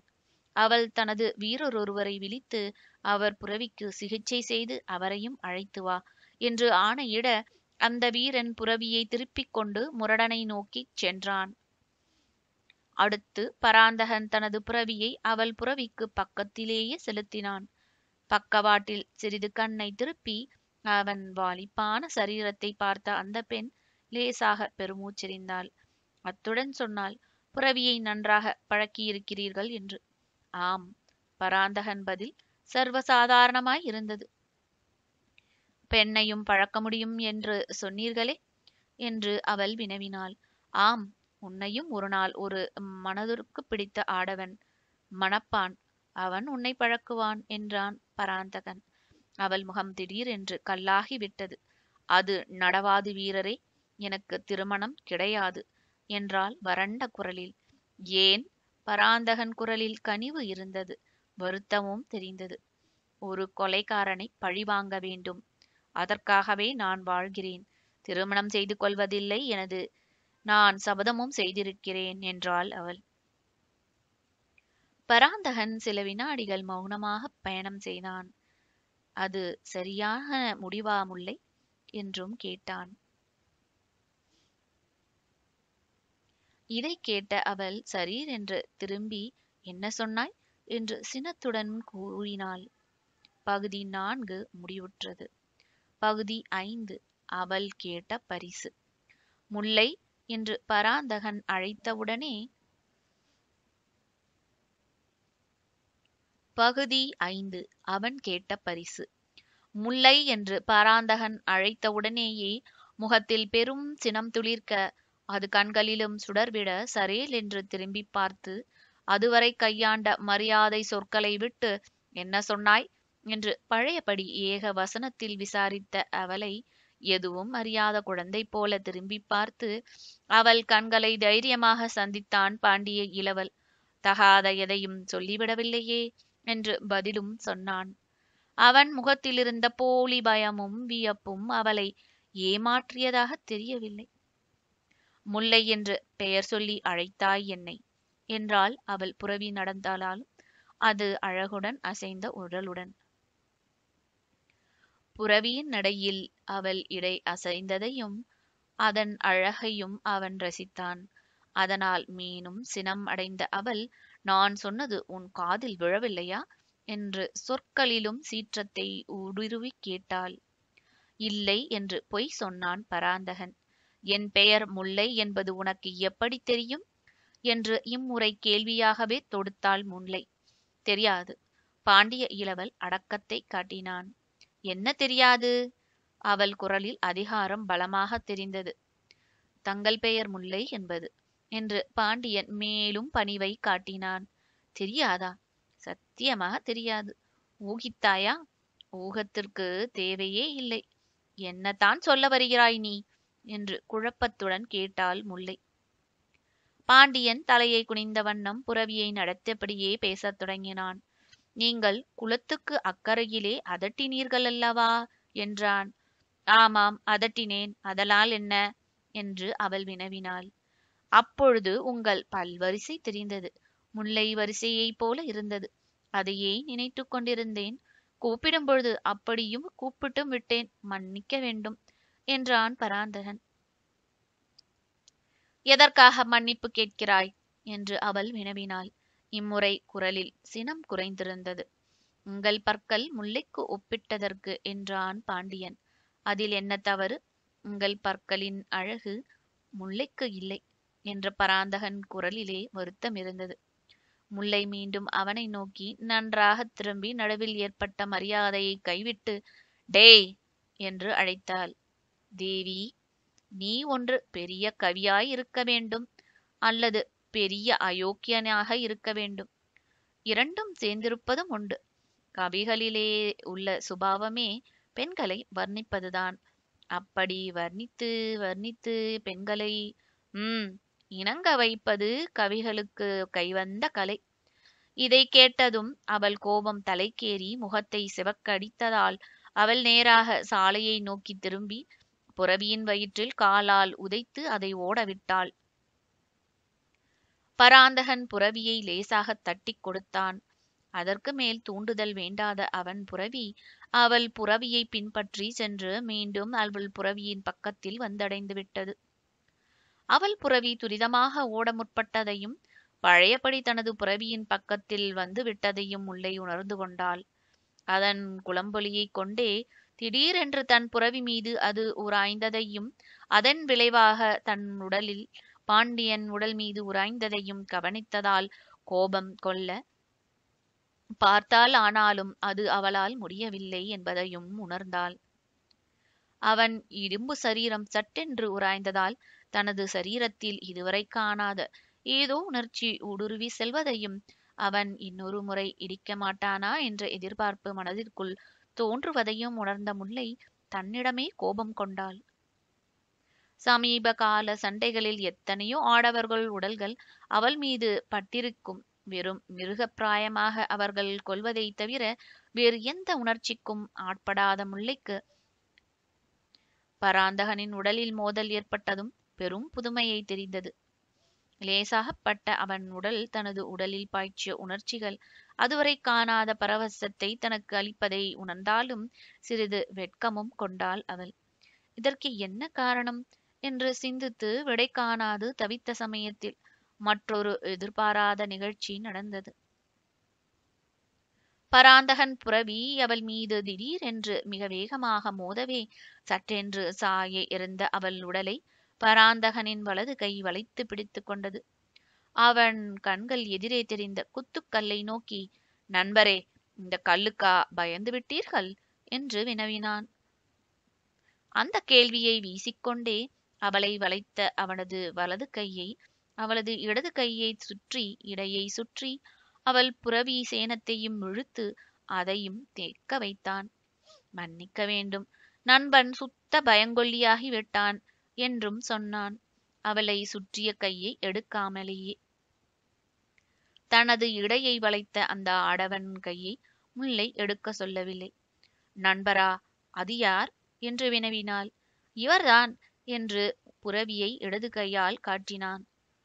இந்த புரவியா என்று வியப்புடன் வினவினாள் முல்லை. ஆம் என்றான் பராந்தகன். ஆமாம், மறந்துவிட்டேன். புரவியைத்தான் நீங்கள் பழக்கியிருப்பதாக சொன்னீர்களே. அத்துடன் என்று அவள் வாசகத்தை முடிக்காமல் விட்டாள். அதை மறந்து விடுங்கள், வேடிக்கையாக சொன்ன வார்த்தை என்று சப்பை கட்டும் கட்டினான் அவன். முல்லை முகத்தை குனிந்த வண்ணம் வினவினாள். என்னிடம்தானே சொன்னீர்கள் அப்படி என்று. ஆம் என்றான் பராந்தகன். அப்படியானால் என்னிடம் வேடிக்கையாக பேச உங்களுக்கு யார் அதிகாரம் கொடுத்தது? அவள் குரலில் ஒலித்தது சீற்றமா சிரிப்பா என்பது புரியவில்லை. அதனால் பராந்தகன், உலகத்தில் சில விஷயங்களுக்கு யாரும் அதிகாரம் கொடுக்க தேவையில்லை, இயற்கை தானாக அதிகாரத்தை கொடுத்து விடுகிறது என்றான் அவன். அப்பொழுதும் அவன் கை தன் இடையை வளைத்துக் கொண்டிருப்பதை உணர்ந்த முல்லை சரேல் என்று திரும்பி பின்னால் இருந்த அவன் வீரர்களை கவனித்தாள். பார்வை திரும்பியதும் அவர்கள் வானத்தையும் சாலைக்கு அக்கம் பக்கத்தில் இருந்த காடுகளையும் அழகு பார்ப்பதை கவனித்த முல்லை சிறிது சங்கடமே அடைந்து, கையை எடுங்கள் என்றாள் பராந்தகனை நோக்கி. ஓஹோ, மறந்துவிட்டேன், நீங்கள் உங்கள் புரவியின் சேனத்தை பிடித்துக் கொள்ளுங்கள் என்று கூறி அவள் நீட்டிய வலது கையின் சேனத்தை திணித்தான். சேனத்தை கொடுத்த பின்பும் கையை விடவில்லை அந்த அயோக்கியன். மெல்ல அவர் விரல்களை தன் விரல்குடன் இணைத்து, எசமானி சற்று இருங்கள், கையை விடுவித்துக் கொள்கிறேன் என்று கூறி அந்த பணியை நிறைவேற்றுவதைப் போல அவள் விரல்களை லேசாக நெரிக்கவும் செய்தான். அப்படி நெரித்த விரல்கள் மீண்டதும் புரவியை லேசாக நகர்த்தினாள் முல்லை. நீண்ட நேரம் அவள் பேசவே இல்லை. அவள் உள்ளத்தில் ஏதேதோ எண்ணங்கள் எழுந்து உருவாகிக் கொண்டிருந்தன. ஏதேதோ உணர்ச்சிகள் வேகமாக பிரவாகித்துக் கொண்டிருந்தன. தனது அஜாக்கிரதையை நினைத்து அவள் வியந்தாள். இத்தனை நாளாக எனக்கு இருந்த எச்சரிக்கை எங்கே போயிற்று என்று தன்னைத்தானே வினவிக்கொண்டு தன் மீது சீற்றமும் கொண்டாள். அந்த தவற்றை திரத்திக் கொள்ள சரேல என்று தனது மௌனத்தை உடைத்து, உங்கள் பெயரை நீங்கள் சொல்லவில்லையே என்றும் வினவினாள் அவள். நீங்கள் கேட்கவில்லை, நான் சொல்லவில்லை என்றான் பராந்தகன். இப்பொழுது கேட்கிறேன் என்றாள் முல்லை. வீரன் என்று அவன் பதில் சொன்னான். வீரன் என்று உங்களை பார்த்தாலே தெரிகிறது. பெயர் என்ன? பெயரே அதுதான், இன்னொரு பெயரும் உண்டு. அந்த பெயர் நாராயணன். இதை கேட்டதும் அதுவரை வெட்கி சிவர்ந்திருந்த அவள் வதனம் இன்னும் சினத்தால் சிவந்தது. உங்கள் 2 பெயர்களையும் சேர்த்தால் என் எதிரியின் பெயர். அவனை நானே கொல்ல தீர்மானித்திருக்கிறேன் என்றாள் முல்லை. 2 பெயர் சேர்த்து ஒரே பெயரா என்று பாண்டியன் வினவினான். ஆம், வீரநாராயணன், பாண்டிய இளவரசன் பராந்தக பாண்டியனின் பெயர் அதுதான் என்று முல்லையின் உதடுகள் துடித்தன. ஆம், நானும் கேள்விப்பட்டிருக்கேன். அவரை கொல்வது. அப்படியா, நீங்கள் சபதம் செய்தீர்கள் என்றான் பாண்டியன். ஆம், அவன் என் குல துரோகி. அவனை மெல்ல மெல்ல கழுத்தை பிடித்து சித்திரவதை செய்து கொல்ல நான் சபதம் செய்திருக்கிறேன் என்று முல்லை சொன்னாள். அவள் முகத்தில் கொலையின் சாயல் நன்றாக தெரிந்தது. பராந்தகன் பதில் சொல்லவில்லை. சில வினாடிகள் அவளை பிடிப்பது கஷ்டமாயிற்றே என்றான் மெதுவாக. ஆம் என்று ஒப்புக்கொண்டாள் முல்லை. ஆம், வேறு யாராவது உங்களிடம் பிடித்து கொடுத்தால் பரிசு உண்டா? உண்டு. என்ன பரிசு? எது வேண்டுமானாலும். வேண்டும் எதையும் கொடுப்பாயா முல்லை என்று மெதுவாக கேட்டான் பராந்தகன். கொடுப்பேன் என்றாள் அவள். இன்னும் ஒரே மாதத்தில் நான் பிடித்து கொடுக்கிறேன். என்ன தருவாய்? எதுவும் வேண்டும், கேள் அவன் கேட்டான் மெல்ல. அவள் திகைத்தாள், சீறினாள். அவனை அடிக்க புரவி சாட்டையை ஓங்கினாள். பகுதி 6. காதில் ஒரு ரகசியம். பராந்தக பாண்டியனை ஒரே மாதத்தில் பிடித்து கொடுப்பதாக சொல்லி அதற்கான பரிசையும் அவன் கேட்டதும் கண்கள் சீர உதடுகள் துடிக்க அவனை அடிக்க முல்லை சாட்டையை ஓங்கினாள் என்றால் அதற்கு காரணம் இருக்கவே செய்தது. பாண்டிய இளவல் பரிசை இன்னதென்று குறிப்பிட்டு அதை கேட்கும் முன்பாகவே முல்லை என்று பெயர் கொண்டு தன்னை அழைத்ததையும் அப்பொழுது அவன் குரலிலே இருந்த குழவையும் கவனித்த அந்த புரட்சிக்காரியின் இதயத்தில் எழுந்த சந்தேகத்தை அவன் கேள்வி நிரூபித்ததால் அவள் மிதமிஞ்சிய சினத்திற்கு உள்ளானாள். எனக்கு வேண்டிய பரிசு நீ என்று பாண்டிய இளவல் முடித்ததும் கண்ணிமைக்கும் நேரம் திகைத்த முல்லை அடுத்த வினாடி சாட்டையை எடுத்து விட்டாள். ஆனாலும் அந்த சாட்டை பக்கத்தில் புரவியில் வந்த அயோக்கியன் மீது இறங்காததை கவனித்தாள். அவள் மூர்க்கத்தனத்தில் எந்த செய்கையிலும் ஈடுபடுவாள் என்று எதிர்பார்த்த பராந்தகன் சாட்டையுடன் எழுந்த அவள் கையை தனது வலது கையால் பிடித்து நிறுத்தினாள். இடது கையிலிருந்த அவன் புரவி சேனத்தை அதன் முதுகிலேயே போட்டு இடது கையால் அவள் சாட்டையையும் பிடுங்கி தூர எறிந்து விட்டான். அவள் அவன் கையிலிருந்து விடுபட திமிறினாள். ஆனால் அந்த இரும்பு பிடியிலிருந்து தான் தப்ப முடியாததை புரிந்து கொண்டு விட்டதும் விடு கையை என்று சீறவே செய்தாள். அவன் பதிலேதும் சொல்லாமல் அவள் கையை விடுவித்து தனது புரவியின் சேனத்தை மீண்டும் இடது கையிலேந்தி எதுவும் நடக்காதது போல் புரவியை நடத்தலானான்.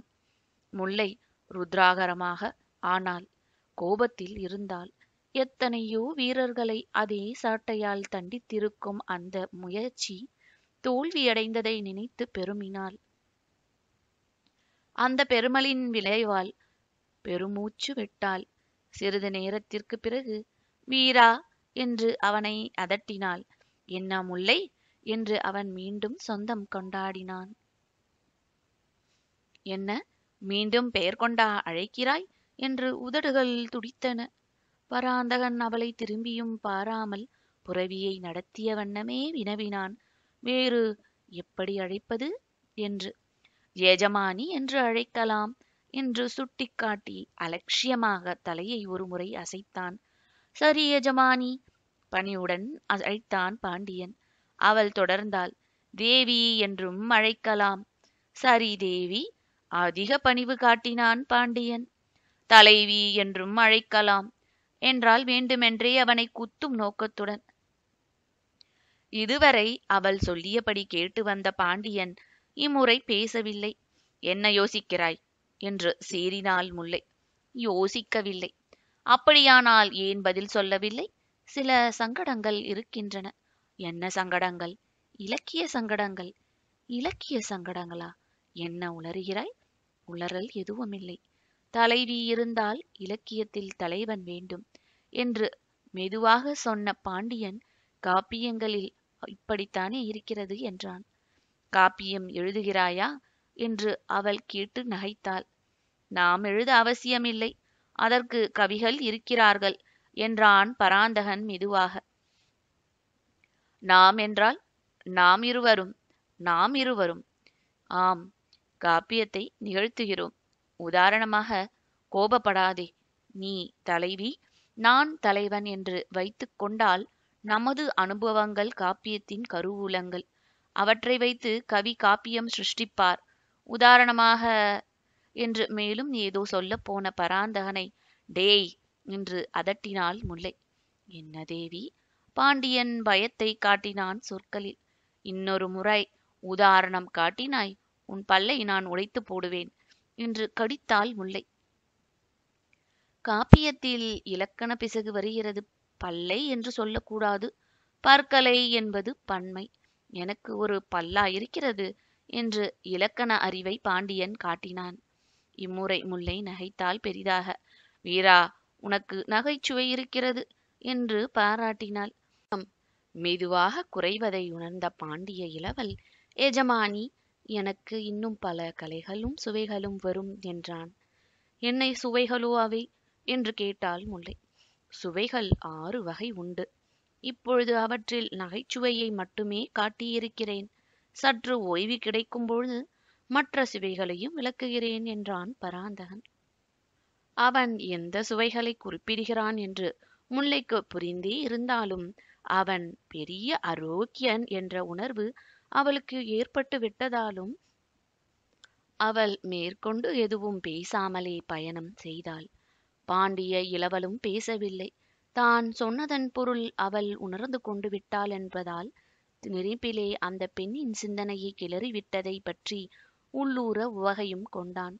இப்படி அவர்கள் மௌனமாக சென்றபொழுதும் பின்னால் வந்த 2 வீரர்களும் அவள் உரையாடலையும் சவுக்கடி சம்பவங்களையும் கவனித்தாலும் கவனிக்காதது போலவே நடந்து கொண்டதை கவனித்த பராந்தகன் அவள் தனது வீரர்களை சரியான கட்டுத்திட்டத்திலே வைத்திருப்பதை உணர்ந்தான்.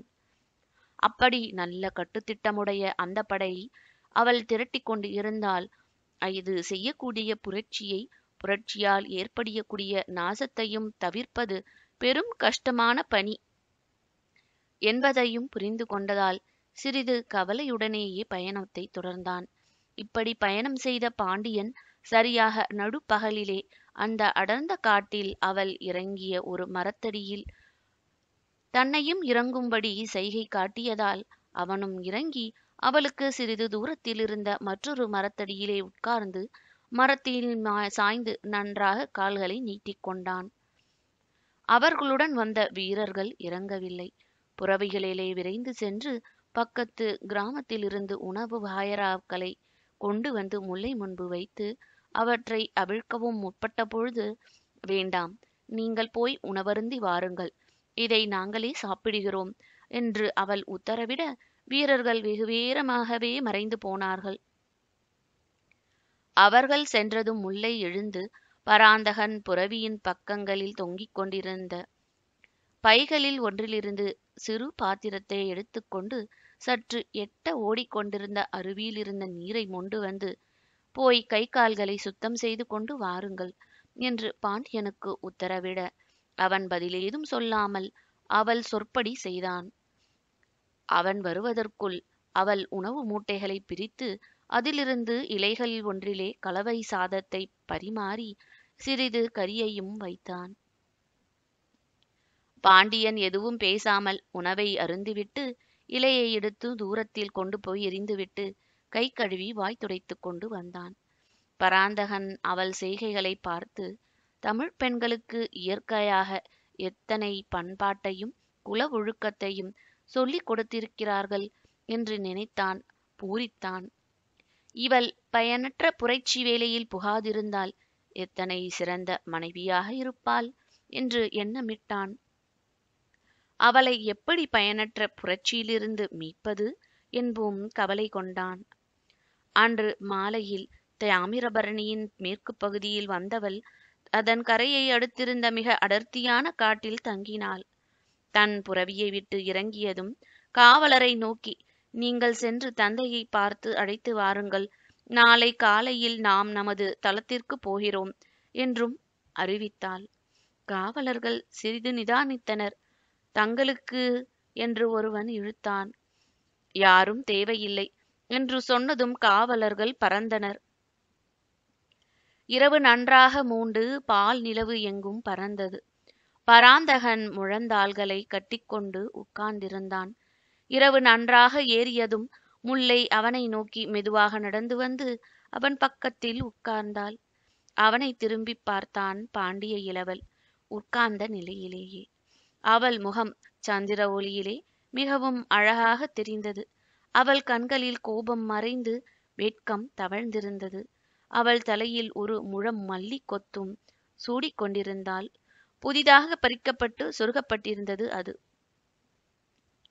அவன் அதை மெல்ல முகர்ந்தான். இது ஏதென்று கேட்கிறீர்களா என்று கேட்ட அவள் கேட்காமலேயே பதிலும் சொல்லத் தொடங்கி, இங்கு முல்லை மல்லிக்கொடிகள் அதிகம், அதனால் இது முல்லைக்காடு என்று அழைக்கப்படுகிறது என்றும் சொன்னாள். ஓ, அப்படியா என்றான் பராந்தகன். ஆம், நான் இங்குதான் பிறந்தேன் என்றாள் அவள். பிறந்த இடத்திற்கு பெயரும் பெருமிதமும் சேர்ப்பது அமூர்வம்தான். உன் பெயரும் அதற்கு பொருத்தமாக இருக்கிறதே. அவள் அவனை மெதுவாக நகர்ந்து நெருங்கினாள். உங்கள் காதை காட்டுங்கள் என்றாள். அவன் தலையை சிறிது சாய்த்தான். அவள் உட்கார்ந்திருந்த பக்கமாக. அவன் காதில் ஏதோ இரகசியமாக சொன்னாள். அவன் முகத்திலே விவரிக்க முடியாத இயலாத அதிர்ச்சி தெரிந்தது. பகுதி 6 முடிவுற்றது. பகுதி 7 இனிப்பும் கசப்பும். அவள் அவன் பக்கத்தில் நெருங்கி உட்கார்ந்து அவன் காதில் இரகசியம் சொல்ல அவனை நோக்கி சாய்ந்ததால் அவள் முன்னுச்சியில் சூடியிருந்த முல்லை கொத்துக்கள் அவளுடன் அவன் நாசிப்புறமாக இறங்கி அவனுக்கு நறுமணத்தை புகட்டியதென்றால் பக்கவாட்டில் லேசாக உராய்ந்த அவளுடைய மார்பகங்கள் அவன் உணர்ச்சிகளை அறவே அள்ளி சென்றன.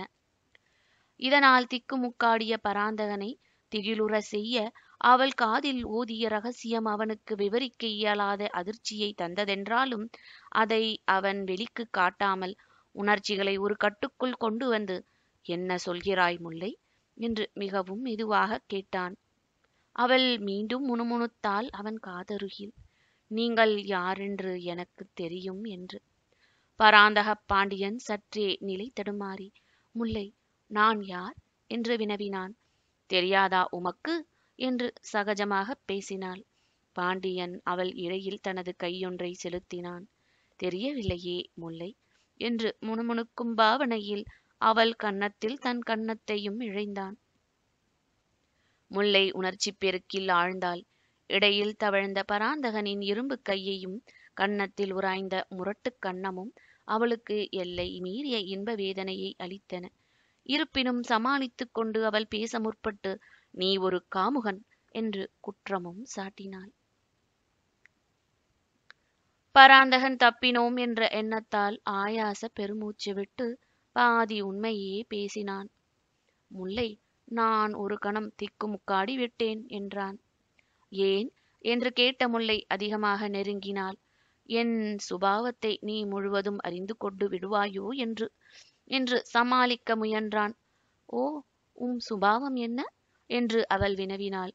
பெண்களை பார்த்தால் நான் சபலப்படுவேன் என்பது மதுரையில் பிரசித்தம் என்றான் பராந்தகன். இவ்வளவுதானா? இல்லை, வேறு என்ன? சபலத்துடன் நிற்க மாட்டேன் என்ற அபகீர்த்தியையும் எனக்கு பெற்றுக் கொடுத்து விட்டார்கள். இருக்கும் இருக்கும் என்றாள் அவள். நான் காமுகன் என்று அழைத்தது சரியாக போய்விட்டது என்றும் சொன்னாள். பராந்தகனின் இடது கை அவள் இடையை நன்றாக இறுக்கி, முல்லை என்று மெதுவாக ஆரம்பித்தான் அவன். என்ன என்று மெதுவாக வினவினாலும், அவள் குரலில் லேசான சினம் தெரிந்தாலும் இடையில் உள்ள அவன் கையை எடுக்க முயலவில்லை அவள். விலகியும் உட்காரவும் எத்தனிக்கவில்லை. பராந்தகன் தொடர்ந்தான். முல்லை, நான் காமுகனாய் இருந்தால் அதற்கு காரணம் நீ 3 குற்றங்களை புரிந்திருக்கிறாய் என்று காரணம் சொன்னான். 3 குற்றங்களா?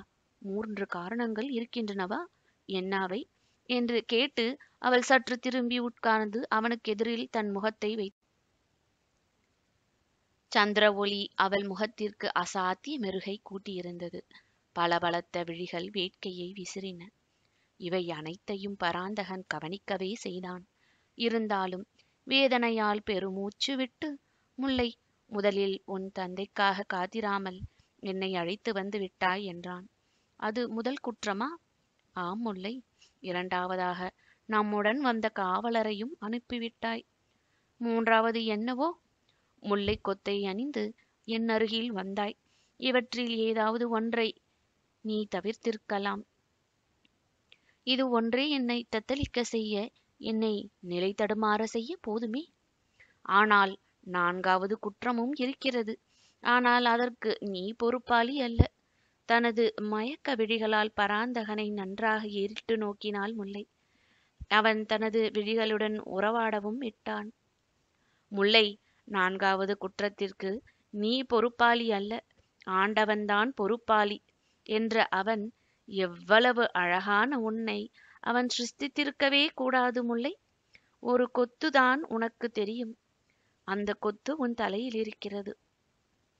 உன் செம்பருத்தி இதழ்கள், தாமரை முகம், செண்பக நாசி, இதோ என் கண்களை குத்திடுவது போல இருக்கும் மொட்டுக்கள். இவற்றை நீர் பார்த்திருக்க முடியாது. ஆனால் நான் பார்த்து கொண்டிருக்கிறேன். இத்தனை பூக்கணைகளுக்கு முன்னால் நான் என்ன செய்ய முடியும் என்று சொன்னான். அவன் வார்த்தைகளில் இருந்த மதுரம், சொற்களின் கூட்டு, பார்வையின் காந்தம், இத்தனையும் அவளை இழுத்தன. அது போதாதென்று எதிரே இருந்த பருவத்தால் செழித்திருந்த அவள் தொடையிலும் அவன் கையை வைத்தான். அவன் கையை வைத்தது மட்டுமல்லாமல் சேலையுடன் சேர்த்து அழுத்தி பிடிக்கவும் செய்தான். அந்த பிடி அவளுக்கு வலித்ததுதான். ஆனால் அந்த வலி தேவையாய் இருந்ததை நினைத்து அவள் வியப்பின் வசப்பட்டாள். ஆண்மகன் குரூரத்திற்கு ஆளாகவே பெண்களை சிருஷ்டித்திருக்கிறதா இயற்கை என்று உள்ளூர வினவி கோபம் கொள்ளவும் செய்தாள். ஆனால் அவன் கைகளை விலக்கினாள் இல்லை. அதிக சிரேஷ்டைக்கு அது முனைந்தபோது அதற்கு இடமே கொடுத்தாள். அவளை தூக்கி தன் மடியில் இட்டுக்கொண்டான் பராந்தகன். முல்லை முல்லை என்று வேட்கை மிகுதியால் முனகினான். அந்த சமயத்தில் முல்லை என்று பெயரை உச்சரித்தானே ஒழிய அவன் எண்ணமெல்லாம் நீலவல்லியின் மீது, அந்த அறையின் மீதும் சென்றுவிட்டது. கடமையால், அரசன் ஆணையால் கத்தரிக்கப்பட்ட காம வேட்கையின் மீதுமே திரும்பியதால் மடியில் கிடந்தவளை நீலவன்றியே என்றே கருதினான். தனது காமம் கத்தரிக்கப்பட்ட நிலைக்கே திரும்பினான். அதன் விளைவாகவே அவனது கைகள் பூடலில் அத்துமீறி நுழைய முனைப்பெற்றன. கழுத்தில் இதழ்களின் அழுத்தம் அதிகமாகியது.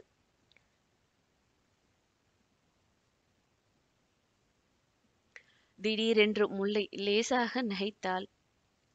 தலை தூக்கிய அவளை பார்த்தவன், என்ன நகைக்கிறாய் என்றும் வினவினான். அவள் மீண்டும் சற்று பெரிதாக நகைத்தாள். ஒன்றுமில்லை என்றும் சொன்னாள். பராந்தகன் மனதில் சந்தேகம் எழுந்தது. அவள் நகைப்பு இயற்கையாக இல்லாதது போல பட்டது அவனுக்கு. உண்மையை சொல் என்று கூறினான் பராந்தகன். உண்மை கசக்கும் என்று முல்லை மறுபடியும் நகைத்தாள். நீ இனிக்கிறாய், அது போதும் எனக்கு என்றான் பராந்தகன். அப்படியானால் உண்மையை கேட்காதே என்று அவன் கழுத்தில் தன் கையை போட்டு இழுத்தாள். அவன் குனிந்தான். அந்த இழுப்புக்கு இடம் கொடுத்து அவள் மீண்டும் பேசினாள். கசந்த பேச்சுதான், கசந்த உண்மைதான். ஆனால் அதிலும் ஓர் இனிப்பு தெரிந்தது பராந்தகனுக்கு. அவன் கழுத்தை வளைத்து இழுத்த அவள் அவன் காதை லேசாக பற்களினால் பற்றினாள். பராந்தகா, நீ யார் என்பதை முதல் பார்த்தபோதே நான் புரிந்து கொண்டேன். நீ வந்திருக்கும் காரியமும் எனக்கு தெரியும் என்று மெதுவாக சொற்களை உதிர்த்தாள். பகுதி 7 முடிவுற்றது. பகுதி 8. இயற்கையின் ஆட்சி. கனவிலும் கருதாத கசந்த சொற்களை கேட்டதால் அந்த காமுகன் சரால் என்று காரிகையின் பிணைப்பிலிருந்து எழுந்திருக்க முயன்றாலும் முடியவில்லை. அவள் கரங்கள் அவனை ஆழம் விழுதுகளைப் போல வலுவாக பற்றி கொண்டன. அதனால் எழுந்திருக்க திராணியற்று அப்படியே படுத்து கிடந்தான் பராந்தகன். முதலில் அவள் சொன்னதனால் கேட்பட்ட திகிலும் இப்பொழுது மறைந்துவிட்டது. அவள் நெஞ்சத்திலே தன் காதுகளை வைத்து, முல்லையின் இதயமே, என்னை எப்படி கண்டுபிடித்தாய் என்று அவன் உதடுகள் வினவின. அவள் இதயத்துடன் பேசினான் அவன். மார்பில் உதடுகள் விளைவித்த உணர்ச்சி புரட்சியால் முல்லை திண்டாடி போனாள். எப்படியும் ஆண் மகன் பலசாலித்தான், பெண் பலவீனம் உள்ளவள்தான் என்று எண்ணமிட்டாள். அந்த எண்ணத்துடனேயே தலையை சிறிது தூக்கி, என் இதயம் பேசாது பராந்தகா, நான் பேசட்டுமா என்று கேட்டாள் மெதுவாக. ஏன் பேசாது? நன்றாக பேசும். அது பேசும் மொழி வேறு. அதை நாம் புரிந்து கொள்ள வேண்டும் என்று பராந்தகன் உதடுகள் அதை முணுமுணுத்தது. அவன் லேசாக நகைத்தாள். பிறகு சொன்னாள், பராந்தகன் இதயமே கேள். பாண்டிய மக்கள் மன்னனை பற்றி அதிகமாக பேசுவதில்லை. பாண்டிய இளவலை பற்றித்தான் பேசுகிறார்கள். அவன் அழகை பற்றி பேசுகிறார்கள். போரிலே அவன் திறமை, தந்திரம் இவற்றை பற்றி கதை கதையாக பேசுகிறார்கள். புரவியுடன் மிகவும் விசித்திரமான பழக்கத்தையும் பேசுகிறார்கள். புரவியுடன் பராந்தகன் பேச முடியும் என்று நான் கேள்விப்பட்டிருக்கிறேன். ஆகையால் நீ புரவியை நண்பரே என்று அழைத்ததுமே பராந்தகன் நீயாகத்தான் இருக்க வேண்டும் என்று நான் தீர்மானித்தேன். அடுத்து உனது நடவடிக்கைகள் ஒவ்வொன்றும் உன் பெயரை பறைசாற்றின. அது மட்டுமல்ல பராந்தகா, உன் ஓவியம் ஒன்றும் என்னிடம் இருக்கிறது. இதை சொன்ன முல்லை மேலே பேசாமல் மௌனம் சாதித்தாள். இத்தனையும் தெரிந்தும் என்னை இன்னும் ஏன் உயிரோடு விட்டிருக்கிறாய் என்று பாண்டிய இளவல் வினவினான். முல்லை புரண்டு மீண்டும் குப்புறப்படுத்த வண்ணம் பேசினாள். உயிரற்ற உன்னை நான் எப்படி காதலிக்க முடியும்? ஓவியத்தை காதலித்து உன்னை எப்படியாவது பிடித்து வர வேண்டும் என்று திட்டமிட்ட நான் உன்னை பிடித்த பின்பு எப்படி கொல்ல முடியும் என்றும் கேட்டாள். பிறகு இரவு ஓடுகிறது பராந்தகா என்றும் சொன்னாள் மெதுவாக. அவள் சொன்னதன் பொருள் அவனுக்கு புரிந்தே இருந்தது. ஆனாலும் அவன் செயலில் இறங்கவில்லை. ஆகவே நடப்பது நடக்கட்டும் என்று மகிழ மரத்தின் அடியிலே அவள் பக்கத்தில் தானும் படுத்தான் மல்லாந்த நிலையில். ஆனால் எந்த செயலிலும் ஈடுபடாத அவன் மனம், என்ன இருந்தாலும் அவள் ஒரு அபலை, புரட்சிக்காரியாயிருந்தாலும் பெண், அவள் பலகீனத்தை நான் பயன்படுத்தக் கூடாது என்று உள்ளூர எண்ணமிட்டதால் மரக்கட்டையைப் போல மண்ணில் கிடந்தான். ஆனால் முல்லை வாளாது இருக்கவில்லை. அவள் தனது குருவாலை எடுத்து அவன் மார்புக்கு எதிரே நீட்டினாள். அவள் குருவால் தனது மார்புக்கு எதிரே வருவதை அவன் கவனிக்கவே செய்தாலும் அதை அலட்சியம் செய்தான். திறந்த கண்களை அவன் மூடிக்கொண்டதையும் முகத்தில் சிரிப்பை தவழவிட்டு கொண்டதையும் கவனிக்கவே செய்தாள் முன்னை. நல்ல கல்லுளி மங்கன், என்ன நெஞ்ச துணிவு என்று வியந்தாள் ஒரு வினாடி. அடுத்த வினாடி அவன் குருவால் அவன் கழுத்தருகே சென்றது. அங்கு கிளம்பிய அங்கியில் இருந்து குருவாலை கொண்டு சரேல் என்று அங்கியை மார்பு வரை கிழித்தாள்.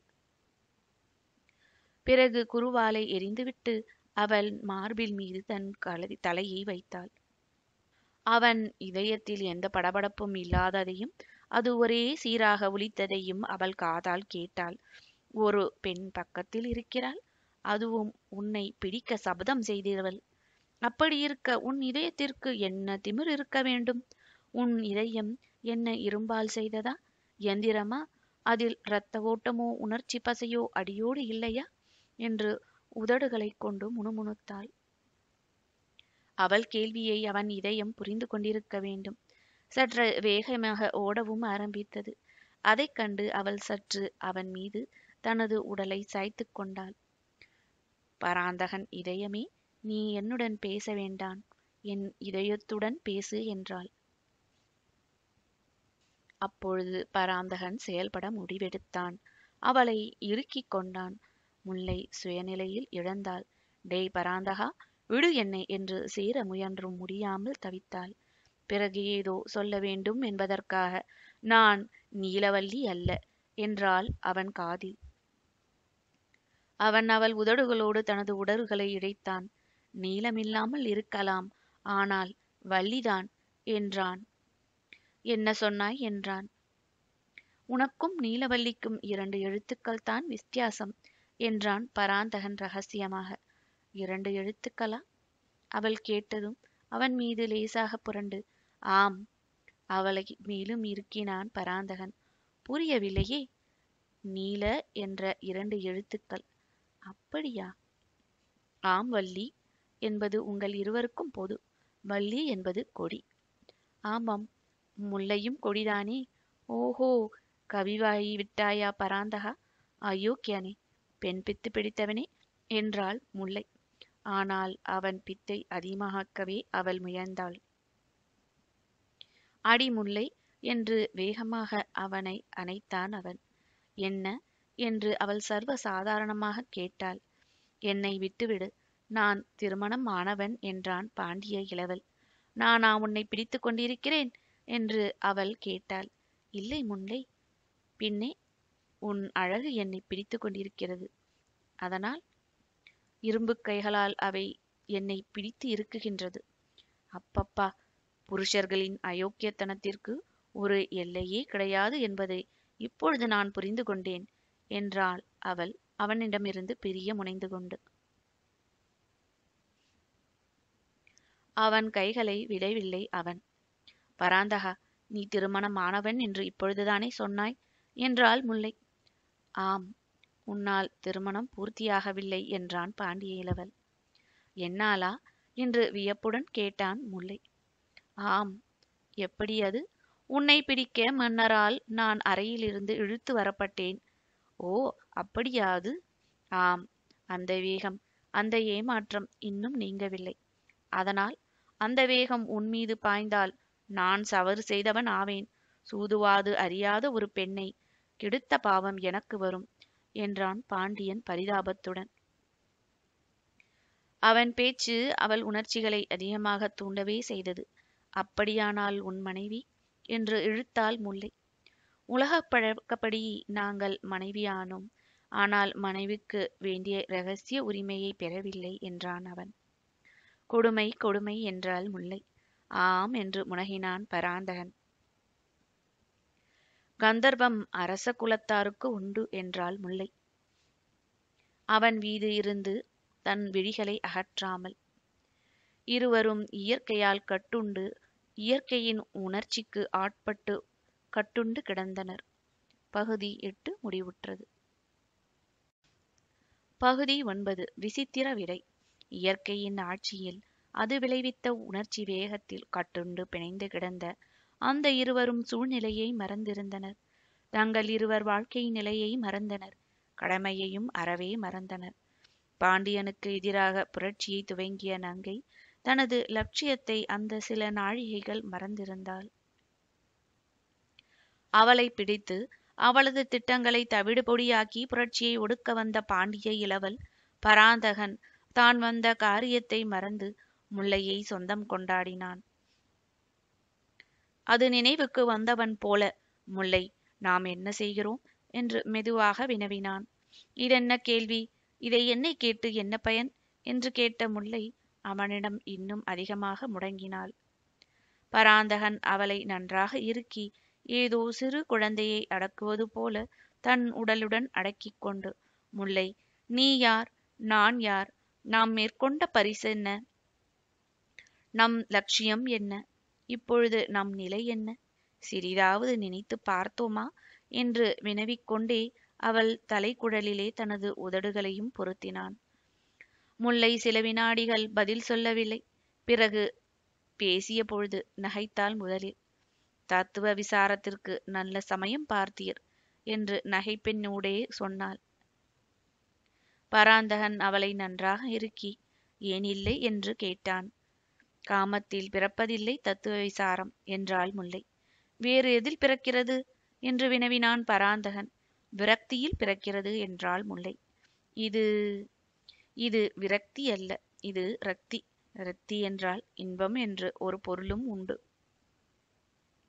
முல்லை, நாம் வழி தவறி போகிறோம். கொள்கைகளை மறந்துவிட்டோம், கடமையை மறந்துவிட்டோம் என்றான் அவன். அவள் எழுந்திருக்கவில்லை. மண்ணில் கிடந்தால் மல்லாந்தபடி. மாறிவிட்டது, மறக்கவில்லை என்றாள் பராந்தகனை நோக்கி. நீ சொல்வது புரியவில்லை, தெளிவாக சொல் என்றான் பராந்தகன். முல்லை முறுவல் காட்டினாள் தனது செவ்விய அதரங்களில். மதுரையை விட்டு நீங்கள் புறப்பட்ட பொழுது என்னை பிடிக்கவும் என் திட்டங்களை அழிக்கவும் புறப்பட்டீர்கள். நானும் உங்களை பிடிக்கவும் பிடித்து கட்டி சிறையில் போடவும் திட்டமிட்டே வந்தேன். ஆனால் நாம் இருவரும் பரஸ்பரம் ஒருவரை ஒருவர் பிடித்து கொண்டோம். ஒருவரை ஒருவர் அடக்கவும் முயன்றோம். ஆனால் யார் யாரிடம் அடங்கியது என்பதுதான் புரியவில்லை. பாண்டிய இளவலே, நீர் செய்த சத்தியம் நினைவிருக்கிறதா என்றாள் முல்லை. என்ன சத்தியம்? உங்களை என்னிடம் ஒரு மாதத்திலே பிடித்து தருவதாக கூறினீர்களே, அது. ஆம், கூறினேன். பிடித்து கொடுத்ததால் என்ன பரிசு கேட்டீர்கள்? உன்னை. முல்லை மல்லாந்த நிலையில் சிறிது நேரம் அசைந்தாள். நீங்கள் உங்கள் சொற்படி பிடித்து கொடுத்தீர்கள். அதாவது நீங்களே உங்களை என்னிடம் ஒப்படைத்தீர்கள். பதிலுக்கு என்னை பரிசாக கேட்டீர்கள். நான் கொடுக்காமலே எடுத்துக்கொண்டீர்கள். மாற்றம் புரிகிறதா? உங்கள் புரட்டு புரிகிறதா என்று வினவினாள். புரியவில்லை என்றான் பராந்தகன் சற்று குழப்பத்துடன். நீங்கள் பக்கத்தில் இருக்கும் போதே பிடித்து கொடுப்பதாக சொல்வது ஒரு புரட்டு. மனைவியிடமிருந்து பிரிந்து அந்த நாளிலேயே இன்னொரு பெண்ணுடன் குழாவுவது மற்றும் ஒரு புரட்டு. இப்படி எத்தனையோ புரட்டுக்களை புரிந்திருக்கிறீர்கள் பாண்டிய இளவலே என்று விளக்கும் வகையில் மீண்டும் பேசினாள். மீண்டும் பேசிய பாண்டியன் முல்லை என்று உறுதியாக அழைத்தான். என்ன என்று அவள் கேட்டால் சிரித்த வண்ணம். குற்றம் உன்னுடையதுதான். நீ வரித்த வலையிலே நான் சிக்கிக் கொண்டேன். பலசாலியான என்னை பலவீனனாக அடித்தது உன் எழில் பிம்பம். திட்டமிட்டு என்னை தனியாக இங்கு கொண்டு வந்திருக்கிறாய். இங்கு வந்ததும் என்னை அடியோடு அழிக்க பார்க்கிறாய் என்று குற்றம் சாட்டினான் பராந்தகன். முல்லையின் கண்களில் திடீரென்று ஒரு விபரீத ஒளி தென்பட்டது. பாண்டிய இளவலே, உமது சொற்சித்திரம் உண்மையை மறைக்காது. என்னை இந்த நிலைக்கு கொண்டு வந்ததே நீங்கள்தான். ஆகவே இன்று முதல் உங்களுக்கு என்னிடமும் கடமை உண்டு. என்னை விட்டு நீங்கள் தப்பவும் முடியாது. மணவரையிலிருந்து மணாளனை விட்டு ஓடவும் தவிக்க விட்டுவிட்டு மதிகட்டு கிடக்கும் நீலவல்லி அல்ல இந்த முல்லை. அன்பை பெற சாதாரணமாக முயலுவாள், முடியாவிட்டால் வலுக்கட்டாயமாக அடைவாள் என்று கூறிய முல்லை சற்றே திரும்பி படுத்தாள், உட்கார்ந்திருந்த பாண்டியனின் பக்கமாக. அவள் சமீபம் அவனை திக்குமுக்காட செய்தாலும் தனது அண்ணனையும் கட்டிய மனைவியையும் எண்ணி பார்த்தவன், இவர்களுக்கு துரோகம் செய்வது பாண்டிய நாட்டிற்கு துரோகம் செய்வதாகும் என்று உள்ளூர சொல்லிக் கொண்டு எழுந்தான். உட்கார்ந்த நிலையிலிருந்து திடீரென்று சற்று எட்ட இருந்த தனது புரவியை நோக்கி நடந்தான். முல்லை அவனை தடை செய்யவில்லை. திடீரென்று அந்த ஆண்மகன் தன்னை கைவிட்டு சென்றதும் சமயத்தில் அகன்று விடுவது பாண்டிய இளவலின் வழக்கமா என்று தன்னைத்தானே கேட்டுக்கொண்ட முல்லை, பராந்தகா, உன்னிடம் ஏமாற நான் முட்டாள் அல்ல. என்னை கட்டிப்பிடித்து காதலித்து ஓடிவிடுவது அத்தனை எளிதான காரியமல்ல. இந்த பிராந்தியம் பாண்டிய எல்லைக்கு உட்பட்டதுதான். ஆட்சிக்கு உட்பட்டு இருந்தாலும் இங்கு செல்லும் அதிகாரம் ஒன்றுதான், அது முல்லையின் ஆஞ்சை என்று சொல்லிக்கொண்டே முல்லை எழுந்திருந்தாள். சிறிது தூரம் நடந்து ஆகாயத்தை நோக்கினாள். விடிய அதிக நேரம் இல்லை என்பதை உணர்ந்ததால் தந்தை ஏன் இன்னும் வரவில்லை என்று வினவிக்கொண்டாள். பிறகு பராந்தகன் சென்ற திக்குக்கு நேர் எதிர்த்திக்கில் சென்றாள். இன்னும் சிறிது தூரம் நடந்து சென்றதும் சுற்றும் முற்றும் நோக்கிவிட்டு பக்கத்தில் இருந்த அருவியிடை சென்றாள். அதன் கரையில் உட்கார்ந்து கால்களை மட்டும் துளையிட்டாள். பிறகு மடியில் இருந்த சிறு சங்கு ஒன்றை எடுத்து அதில் நீரை நிரப்பி லேசாக ஊதினாள். அது கலகலவென ஒலிக்கவே எங்கிருந்தோ அவள் புரவி அங்கு வந்தது. அவள் அதன் காதில் ஏதோ சொல்ல அது வேகமாக ஓடி பக்கத்து காட்டில் மறைந்துவிடவே திருப்தியடைந்த மனதுடன் முல்லை பழைய இடத்திற்கு திரும்பினாள். அங்கு புறப்பட சித்தமாக தனது புரவி மீது கைகளை போட்டுக்கொண்டு நின்றிருந்த பராந்தகனை பார்த்த முல்லை, எங்கு பயணம் என்று கேட்டாள். பராந்தகன் சொன்னான், நீ எங்கு போக உத்தரவிட்டு இருக்கிறாயோ அங்கு. தந்தை வரும் வரையில் நாம் புறப்பட முடியாது என்றாள் முல்லை. எனது தளத்தில் நான் ஒரு ஆடவனுடன் தனியாக வருவதை எனது படை வீரர்கள் விரும்ப மாட்டார்கள் என்றும் கூறினாள். இந்த பதில் விசித்திரமாய் இருந்தது பராந்தகனுக்கு. புரட்சி செய்யும் பெண்ணுக்கு ஆண் துணை வேறு வேண்டுமா என்றும் எண்ணினான். அவன் உள்ளத்தில் ஓடிய எண்ணங்களை அவள் புரிந்து கொண்டாள். புரட்சி செய்தாலும் பெண் பெண்தான் என்று சுட்டி காட்டினாள். எந்த நிலையிலும் எந்த அந்தஸ்திலும் பெண்களை பற்றி ஆண்கள் கட்டிவிடும் கதை இருக்கிறதே, அதிலிருந்து பெண்கள் தப்ப முடியாது. அப்படியொரு அவல ஜென்மம் பெண் ஜென்மம் என்று முல்லையின் குரலில் துன்பம் ஒலித்தது. இத்தனை நேரம், அதுவும் இரவில், நாம் தனியாய் இருந்ததை எப்படி சொல்வாய் உன் வீரரிடம் என்று கேட்டான் பராந்தகன். சொல்ல அவசியமில்லை. அதற்குதான் தந்தையை எதிர்பார்க்கிறேன். சமாதானம் சொல்வதில், அதாவது பொய் சொல்வதில் அவருக்கு நிகர் வேறு யாரும் இல்லை என்ற முல்லை, இருங்கள், என் தந்தை எப்படியும் வந்து விடுவார் என்றாள். அவள் அப்படி சொல்லி முடிப்பதற்கு முன்பே முல்லை வேந்தன் அவள் வீரர்களுடன் வருவதற்கு சரியாக இருக்கவே, இதோ வந்துவிட்டார் தந்தை என்றாள் முல்லை. வீரர்கள் பின்தொடர அந்த இடத்தை அடைந்த முல்லை வேந்தன், ஏன் இன்னும் நீ தலத்திற்கு செல்லவில்லை என்று வினவினான். சந்தேகத்துடன் பராந்தகனையும் பார்த்தான். உங்களுக்காகத்தான் காத்திருக்கிறோம் என்றாள் முல்லை. முல்லைவேந்தன் அவளுக்கு பதில் சொல்லவில்லை. உன் புரவி எங்கே என்றும் கேட்டான். இங்குதான் இருந்தது என்றாள் முல்லை. சரி, அது வருகிறபடி வரட்டும், நாம் தலம் செல்வோம். நமது வீரர்கள் ஒருவன் புரவியிலே நீ ஏறி வா என்று மகளுக்கு உத்தரவிட்ட முல்லைவேந்தன் பராந்தகனை நோக்கி, நாளை காலையில் நீ நமது தலத்தில் நீதிபதிகளால் விசாரிக்கப்படுவாய். இப்பொழுது உன் கச்சையில் இருக்கும் கத்தியை கொடுத்துவிடு என்று தனது கையை நீட்டினான். பராந்தகன் கத்தியையும் கொடுக்கவில்லை, தனது புரவியை விட்டும் இறங்கவில்லை. நான் உன்னிடம் சிறைப்படவில்லை என்றான் புரவியில் அமர்ந்தவாறே. இப்பொழுது சிறைப்படுவாய் என்று முல்லைவேந்தன் கூறிக்கொண்டே தனது வீரர்களுக்கு உத்தரவிட்டான். பலர் வரும் புரவிகளின் குளம்படி ஒலி கேட்டன. எதிரே இருந்த காட்டில் அடர்ந்திருந்த மரங்களிடையே இருந்து சுமார் 20 வீரர்கள் வந்து கொண்டிருந்தார்கள். அவர்கள் முன்னிலையில் முல்லையின் புரவி ஏதோ பெரிய தளபதி போல நடை போட்டு வந்தது. அந்த விசித்திரத்தை பார்த்த பராந்தகன் பிரமித்துக் கொண்டிருக்கையிலேயே அவன் முல்லையின் வீரர்களால் சூழப்பட்டான். அவன் கத்தி பின்புறத்தில் இருந்து இருவரால் நீக்கப்பட்டது. தான் சிறைப்பட்டு விட்டதை பராந்தகன் உணர்ந்து கொண்டான். அப்படியானால் முல்லையின் காதல் வெறும் வேஷம்தானா என்று வியந்தான் பராந்தகன். அதற்கு விடை கிடைக்க ஒரு முழு நாள் ஆயிற்று. விசித்திரமான விடை அது. பாண்டியன் திட்டங்களை தவிடுபொடியாக்கும் விடை அது. பகுதி 9 முடிவடைந்தது. பகுதி 10. புஷ்பக்கை மாலை. முல்லையின் 20 வீரர்களால் சூழப்பட்டதையோ, தனது வாள் பின்புறத்தில் நெருங்கிய 2 வீரர்களால் அகற்றப்பட்டதையோ சிறிதும் பொருட்படுத்தவில்லை பராந்தகன். இந்த மாதிரி இக்கட்டுகள் பலவற்றிலே அவன் ஏற்கனவே சிக்கியிருந்ததாலும், அவசியமானால் அந்த நிலையிலிருந்து கூட தன்னால் தப்பிவிட முடியும் என்ற உறுதியாலும், வெளியே கச்சையிலிருந்து உருவப்பட்ட வாளை தவிர மிக மெல்லியதாய் தனது உடைக்கும் சராய்க்கும் தொடைக்கும் இடையிலே மறைந்து கிடந்த யாருக்கும் புலப்படாத இரகசிய நீண்ட வாளை தான் எந்த கணத்திலும் உருவி போரிட முடியும் என்ற திட பிரஞையாலும், இமையை கூட அசைக்காத பராந்தகனை வியப்பு நிரம்பிய விழிகளால் முல்லை நோக்கினாள். பாண்டியன் அலட்சியத்திற்கு காரணம் புரியாத முல்லைவேந்தன் சிறிது குழம்பியதால், என் வீரர்களிடமிருந்து தப்பிவிட முடியும் என்பதை நினைத்து கூட பார்ப்பதை விட்டுவிடு. நீ லவலேசம் அசைந்தாலும் உன்னை கண்ட துண்டமாக எனது வீரர்கள் வெட்டி போடுவார்கள் என்று முரட்டு குரலில் கூறினான். பராந்தகன் பதிலுக்கு புன்முறுவலே செய்தான். தங்கள் வீரமும் தங்கள் வீரர்களின் வீரமும் நான் அறியாததல்ல. இதையும் என்னிடம் விட்டு வைப்பது சரியாகாது என்று புன்முறுவலின் ஊடே கூறியதன்றி, கச்சையிலிருந்து குறுவாளொன்றை எடுத்து முல்லைவேந்தனிடம் நீட்டினான்.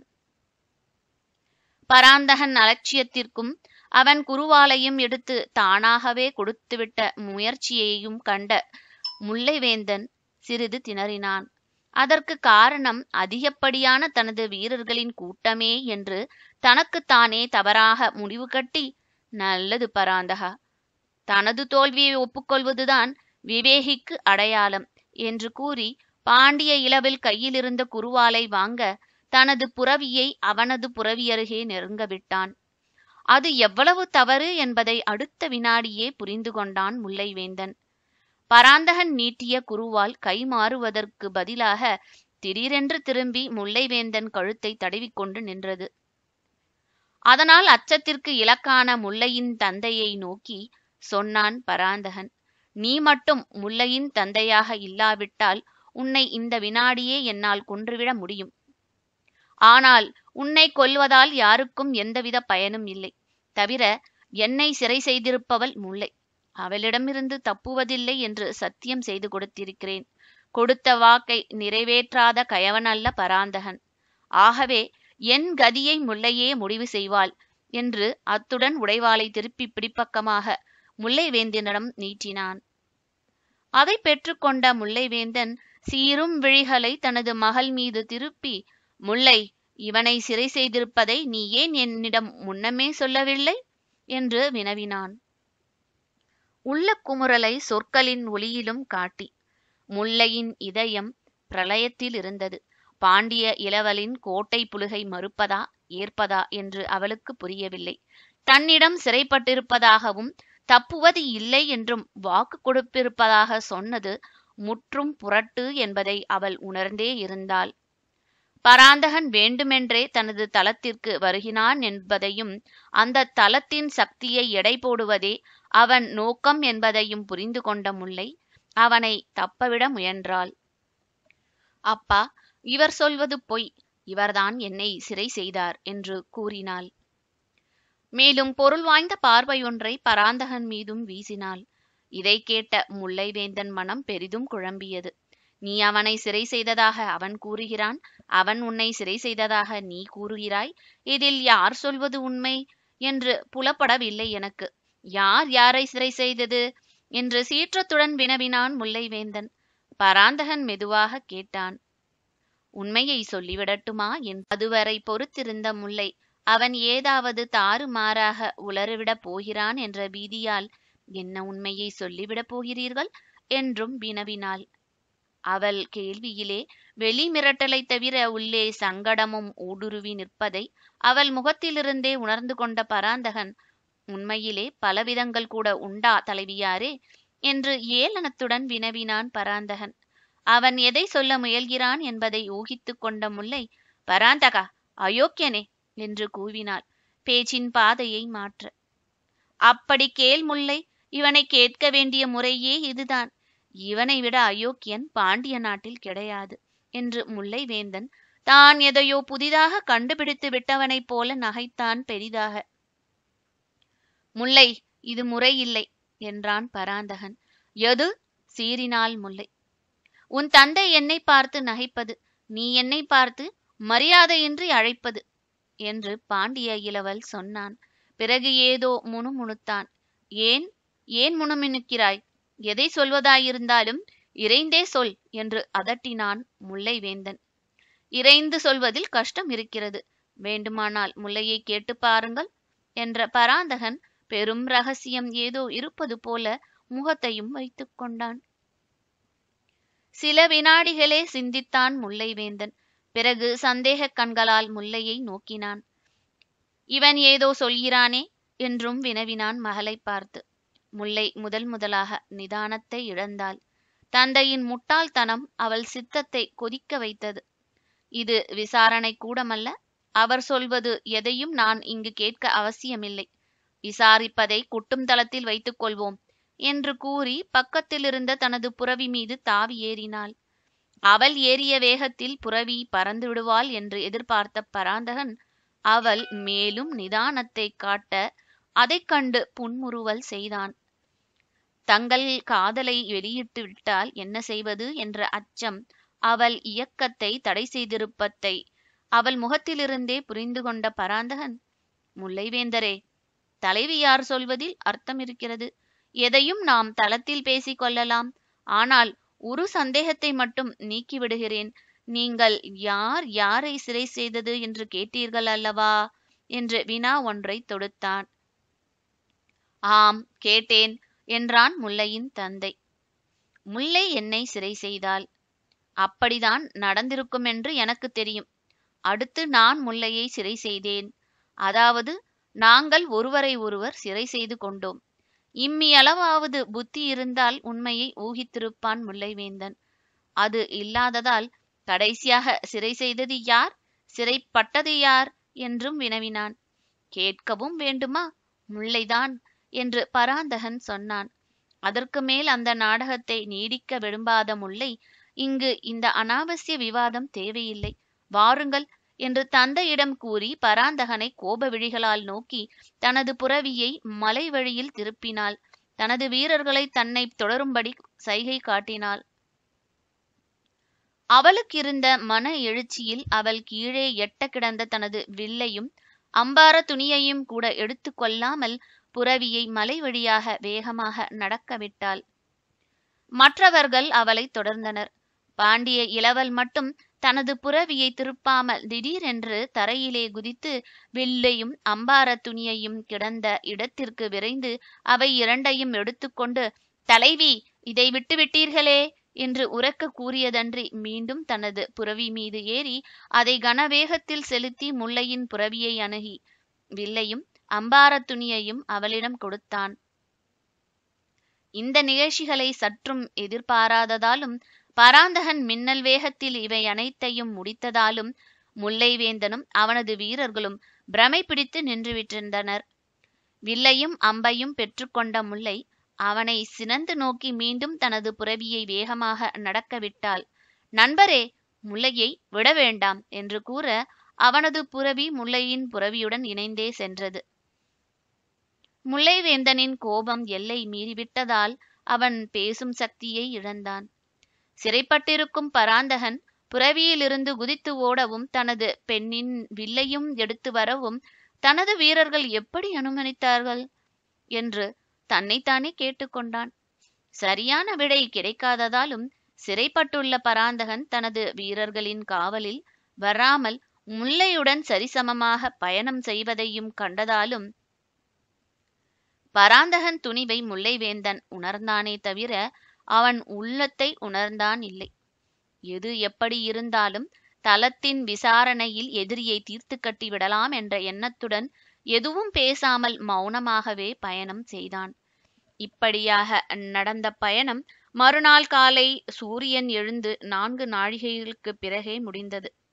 அந்த மலை வழியிலே பயணம் செய்தபொழுது பக்கங்களை பார்த்து வந்த பராந்தகன் மலை வழியில் காவல் மும்முரமாய் இருப்பதை கவனித்தான். யாரும் கண்ணுக்கு தெரியாவிட்டாலும் ஆங்காங்கு இருந்த புதர்களின் மறைவுகளிலே 10 அடிக்கு ஒரு முறை ஒரு வீரன் தலை காட்டி செல்வதை கண்டான். பாண்டிய இளவல். தலைமறைவாய் இருந்த முல்லையின் படை அவளுடைய ஒரு சைகையிலே வந்துவிடும் என்பதை பராந்தகன் சந்தேகமற புரிந்து கொண்டான். அந்த விடியகாலை நேரத்தில் ஆங்காங்கு ஏதோ சிறு முரசுகள் இருமுறை ஒலித்த பின் நின்று விடுவதையும் காதில் வாங்கிய பராந்தகன் அந்த ஒலிகளிலே அடுத்த வீரர் கூட்டத்துக்கு எச்சரிக்கை என்பதையும் உணர்ந்து கொண்டான். இப்படி சிறிது சிறிது தூரத்திலே மலை வழியின் இரு பக்கங்களிலும் உள்ள படை எந்த வினாடியிலும் ஒன்று கூடி மலை வழியை அடைந்துவிட முடியும் என்பதையும் ஊகித்து கொண்ட பராந்தகன் முல்லையின் இராணுவ திறமையை பெரிதும் சிலாகித்தான். இவள் மட்டும் காரணமின்றி புரட்சியில் ஈடுபடாமல் இருந்தால் நாட்டுக்கு எத்தனை உதவ முடியும் என்று கூட எண்ணமிட்டான். இந்த எண்ணங்களுடன் கொட்டும் தளத்தை அடைந்த பராந்தகன் முல்லையின் வீரர்களால் தாமிரபரணி ஓரம் இருந்த ஒரு சிறு ஓடை குடிசைக்குள்ளே அழைத்து செல்லப்பட்டான். அங்கு காவலில் வைக்கப்பட்ட பாண்டிய இளவல் அது குடிசையாய் இருந்தாலும் சுற்றிலும் சதா காவல் இருந்ததால் அங்கிருந்து தப்புவது முடியாத காரியம் என்பதை உணர்ந்து கொண்டான். ஆனால் அறை ரம்யமாய் இருந்தது. அதன் வாயிலிலே சிறு அருவியாக தாமிரபரணி ஓடிக்கொண்டிருந்தது. உள்ளே அவன் படுக்க சிறு பாயும் போடப்பட்டிருந்தது. அன்று அவன் தாமிரபரணியில் நீராடிய பொழுது ஆங்காங்கு உலவிய பொழுது யாரும் தடை செய்யவில்லை. வேளாவேளைக்கு உணவும் அளிக்கப்பட்டது. தனது உடைமறைவிலிருந்த மெல்லிய வாளை குடிசை கூரையிலே சொருகிவிட்ட பராந்தகன் பாயில் படுத்து கிடந்தான் நீண்ட நேரம். மாலை வரையில் யாரும் அவனை தேடி வரவில்லை. விசாரணைக்கான அறிகுறி எதுவும் இல்லை. அன்று மாலை ஒரு சிறு விளக்கு மட்டும் ஒரு வீரன் குடிசைக்குள் கொண்டு வந்து வைத்துவிட்டு போனான். இரவு உணவும் பரிமாறப்பட்டது. இரவு ஏறியதும் பாயை விரித்து படுத்த பராந்தகன் சிறிது நேரத்தில் நிம்மதியாக உறங்கிவிட்டான். நள்ளிரவு வந்தது. அவன் எதையோ நினைத்து சற்று புரண்டான். புரண்டவன் எழுந்து மலைத்தான். எழுந்திருக்க முடியவில்லை. ஆனால் அவனது எழுந்திருக்க முடியாமல் அழுத்தி கொண்டிருந்தது 2 கரங்களை. அந்த கரங்கள் மாலை இடுவது போல அவனை வளைத்தன. இத்தனை அபாயத்தில் உங்களால் எப்படி உறங்க முடிகிறது என்று வினவியது முல்லையின் இரகசிய குரல் அவனது காதருகில். நீ எப்பொழுது வந்தாய்? இந்த கேள்வியுடன் அவன் கைகள் அவள் பூவுடலை வளைத்தன. அவள் புஷ்பம் போன்ற கைகளாகிய மாலை அவன் கழுத்தை சுற்றி சுழன்றன. இருவர் உணர்ச்சிகளும் சுழன்றன. அப்பொழுதுதான் விளக்கு அணைத்து விட்டதை அவன் உணர்ந்து கொண்டான். அவன் ஏதோ பேச முயன்றான். பேச வேண்டாம் என்றாள் முல்லை. ஏன் என்ற கேள்வி இரகசியமாக ஒலித்தது அவள் காதில். நேரம் ஓடுகிறது என்றாள் அவள். அதனால் என்ன என்று அவன் கேட்டான். அறிவு கெட்ட பராந்தகா, எல்லாம் நான் தான் சொல்லிக் கொடுக்க வேண்டுமா உனக்கு என்றாள் அவள். அவன் பதில் சொல்லவில்லை. அவள் கரங்களை அவன் கழுத்தை சுற்றி மாலையாக வளைத்தன. வளையாத அவன் மனமும் வளைந்தது. வளையக்கூடாத எந்த நிகழ்ச்சியும் விளைந்துவிடக் கூடாதென்று முயன்றான் அவன். பகுதி 10 முடிவுற்றது. பகுதி 11 பராந்தகன் அலறல். முதிர்ந்துவிட்ட இரவில் முல்லையின் கொடி கரங்களால் வளைக்கப்பட்ட பராந்தகன் அந்த பக்குவ மலரின் இரும்பு பிடியிலிருந்து விலங்க முயன்றான் இல்லை. அவள் அவன் மேலே புரண்டதால் ஏற்பட்ட உணர்ச்சி வெள்ளத்திற்கே பலியானான். முரட்டுத்தனம் வாய்ந்த அந்த காட்டு மலரின் கால்கள் அவன் கால்களில் பிணையவே துவங்கியதால் விஷயம் முற்றக்கூடிய நிலைக்கு வந்ததும் பராந்தகனின் உயர்ந்த குணங்கள் தடுக்கவே என்ன செய்ய துணிந்தாய் பராந்தகா என்று அவன் மனசாட்சி இறைந்தது. பெண்கள் பலவீனத்தை பயன்படுத்திதான் நீ அரசியல் சாதனைகளை புரிய வேண்டுமா என்றும் சீறியது அவன் மனம். ஆனால் இத்தனையிலும் பருவமலரின் ரூபம் அதன் எழுச்சிகளிலிருந்து மீள முடியாமல் தவிழ்த்தான். முல்லை இது சரியென்று எனக்கு தோன்றவில்லை என்று திணறினான். பராந்தகா, கரை உடைந்த பின் ஆற்றை சமாளிப்பது முடியாத காரியமல்லவா என்றாள் முல்லை. முல்லை, கரைக்கு அணை போடுவதும் காதலின் தர்மங்களில் ஒன்று என்றான். அணை என்பது 4 வகை என்றாள் முல்லை. ஆம், ஏதோ பேச வேண்டுமே என்பதற்காக சொன்னான் பராந்தகன். அச்சம், மடம், நாணம், பயிர்ப்பு என்ற 4 வகை அணைகளை எடுத்து சொன்னாள் முல்லை. ஆம் முல்லை, ஆனால் பின் 3ம் முதலில் ஒன்றின் ஆட்சியில் இருக்கிறது என்றான் பாண்டிய இளவல். என்ன? முல்லையின் கேள்வி சம்பிரதாயத்திற்காக வந்தது என்பதை தொடர்ந்து அவள் அணைப்பின் இருக்கல் 2ம் நிரூபித்தன. 4 வகை அணிகளில் பிரதானம் அச்சம். அது அகன்றுவிட்டால் மற்றவை தாமாகவே தொடர்கின்றன. பராந்தகன் விளக்கம் தந்தான். சரி. என்ன சரி? அதனால்தான் பெரியவர்கள் சொன்னார்கள். இங்கு பெரியவர்கள் ஏன் வருகிறார்கள்? இதுவே சிறியவர்கள் விஷயம். யார் விஷயமாக இருந்தாலும் சொன்னது பெரியவர்கள்தான். என்ன சொன்னார்கள்?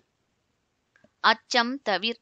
இதை சொன்ன முல்லை அவனை தனது கால்களால் பிணைக்க முயன்றாள். பராந்தகன் இடம் கொடுக்கவில்லை. அச்சம் அவனை ஆட்கொண்டது. ஒரு பெண்ணின் பலகீனத்திலா தன் கடமையை நிறைவேற்ற வேண்டும் என்று சேர்த்து எண்ணினான். அதனால் அவள் கால்களை லேசாக நீக்கி பிடித்தும் விடலானான்.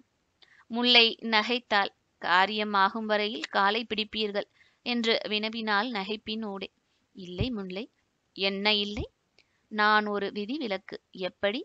காரியம் எதுவும் நிகழாதிருப்பதற்காகவே உன் காலை பிடித்து விடுகிறேன் என்ற பராந்தகன் மேலும் சொன்னான். முல்லை, உன்னை பிடிக்கவும் பிடித்து உன்னை அடக்கவும் உன் புரட்சியை தாக்கவும் நான் மதுரையிலிருந்து கிளம்பினேன். ஆனால் இப்பொழுது நான் பணியில் வெற்றியை விரும்பவில்லை, தோல்வியை விரும்புகிறேன் என்று. முல்லையின் இதயம் அவனை சம்மட்டிக் கொண்டு அடித்து கொண்டிருக்கிறது. தோல்வியா? பராந்தகன் சரித்திரத்திலே அது கிடையவே கிடையாது என்றால் பெருமிதத்தின் ஊடே. இப்பொழுது சரித்திரம் மாறிவிட்டது முல்லை. இம்முறை நான் தோற்றே விட்டேன். நாளைக்கு பிறகு இந்த கொட்டும் தளத்தில் இருக்கவே மாட்டேன் என்றான் பராந்தகன் உறுதியாக. என்னை கைவிட்டு போவது மட்டும் சரியாக்கும் என்றாள் முல்லை. கைவிட மாட்டேன் முல்லை. உன்னை மணப்பேன், மன்னர் அனுமதி பெற்று என்றான் பராந்தகன். இதற்கும் மன்னரின் அனுமதிக்கு எதற்கு? அரச குலத்தில் பிறந்த தோஷத்தின் கட்டுப்பாடு அது. மன்னர் குலத்தார் இஷ்டப்படி மணமுடிக்க முடியாது முல்லை.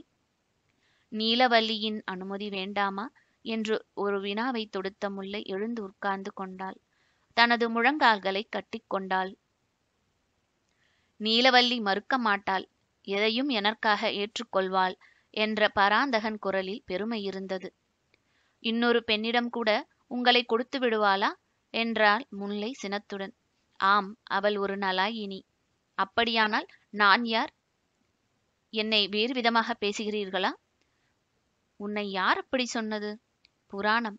நலாயினி வேசி வீட்டுக்கு அந்த ரிஷியினை கூடையில் தூக்கிச் சென்றாளாக்கும். அந்த கதை நம் இருவருக்கும் பொருந்தாது. ஏன்? இந்த ரிஷிக்கு தீராத பெருவியாதி இருந்தது. நானும் அப்படி நோயாளி அல்ல, நீயும் அப்படிப்பட்ட பெண் அல்ல. இதை கேட்ட முல்லை தனது முழந்தாளில் புதைத்த முகத்தை நீக்கி, வசனம் வேறு விதமாயிருக்கிறது என்றாள். வசனமா? வியப்பில் வினவினான் பராந்தகன். ஆம், வசன மொழி. இந்த ஒரு பழமொழி இருக்கிறது வடமொழியிலே. நீ வடமொழி படித்திருக்கிறாயா? பராந்தகன் குரலிலே பிரமிப்பு இருந்தது. சிறிது. அடக்கத்தை காட்டினாள் முல்லை. அது என்ன சொல்கிறது? சயனேஷு தியாசி, அதாவது கற்புடைய மனையாட்டி பஞ்சனையில் கணவனுக்கு வேசியாய் இருக்க வேண்டும். நல்ல வசனந்தான் போ. நல்லதோ பொல்லாததோ, உண்மை அதுதான், இயற்கையும் அதுதான் என்ற முல்லை திடீரென்று தான் துக்கப்படுவதை உணர்ந்தால் அதை கொண்டு பிரமித்தாய். பராந்தகன் அவளை தூக்கி கொண்டு குடிசைக்கு வெளியே நடந்தான். தாமிரபரணியின் கருவியோரமாக நடந்து காட்டின் மிக அடர்த்தியான பகுதிக்குச் சென்றான். அங்கு அவளை கரடு முரடான இடத்திலே ஒரு பாதையின் மீது கிடத்தினான். முல்லை, வாழ்க்கை கரடு முரடானது என்று சொல்லிக்கொண்டே அவள் முன்பு நின்றான். ஆம், புரிகிறது என்றாள் முல்லை. என்ன புரிகிறது? வாழ்க்கை துவங்குகிறது. அப்படியா? ஆம், தரையும் கரடுமுரடாகத்தான் இருக்கிறது. பாறையை விட நான் முரடன், நீங்கள் என்ன எல்லா ஆண்களும் தான் என்ற முல்லை விகாசித்த புஷ்பம் போல கிடந்தாள். இரவின் அற்புத ஒளியில் அவள் மோகனகரமாக தெரிந்தாள். எந்த காரணத்துக்காக பராந்தகன் அவளை குடிசையிலிருந்து எடுத்து வந்தானோ அது நடைபெறவில்லை. முல்லையை தான் எடுத்து போவதை யாராவது வீரர்கள் பார்ப்பார்கள், குறுக்கிடுவார்கள் என்று நினைத்த பராந்தகன் யாரும் குறுக்கிடாததைக் கண்டு முல்லை காவலரை நீக்கிவிட்டதை உணர்ந்தான். அதனால் சிறிது அச்சம் கொண்டு, முல்லை, என்னை யாரும் சிறை செய்ய மாட்டார்களா என்றும் வினவினான். ஒருவர் செய்யலாம், அவர் செயலற்று விட்டார் என்றார் முல்லை. யாரது? நான் தான், இங்கு ஆட்சி புரிவதே நான் தானே என்றும் சொன்னாள். உன் தந்தை முல்லைவேந்தன்? அவருக்கு பராக்கிரமம் இல்லை, ஆகையால் ஆட்சியும் இல்லை. அப்படியா? விசித்திரமாயிருந்தது பராந்தகனுக்கு. வேண்டுமானால் நாளை விசாரணையில் பாருங்கள் என்ற முல்லை எதையோ நினைத்து கொண்டு எழுந்திருத்தாள். அடுத்து அவள் அங்கு நிற்கவில்லை, வேகமாக காட்டுக்குள் ஓடிவிட்டாள். அவள் காலடி ஓசை அந்த இரவில் அடர்ந்த அந்த காட்டிலும் பலமாக கேட்டது. துஷ்ட மிருகங்கள் பல எங்கும் சப்தித்தாலும் அவை அவன் காதில் விழவில்லை. விழுந்தாலும் அவன் சட்டை செய்யவில்லை. மனிதனை விட துஷ்ட மிருகம் கிடையாதென்று மனதில் சொல்லிக் கொண்டான். பிறகு முல்லையின் பிரிவால் மனம் வெதும்ப படுத்துக் கொண்டான். அதே பாறையில் ஒரு பாவையின் கண்ணியத்தை இன்று காப்பாற்றி விட்டேன் என்று தனக்குள்ளே சொல்லியும் கொண்டான். அந்த பாறையிலே உறங்கிவிட்டான். அந்த உறக்கத்தில்தான் எத்தனை கனவுகள்! நீலவல்லியும் முல்லையும் மாறி மாறி அவன் மனதில் ஆடிய நர்த்தனங்கள் எத்தனை!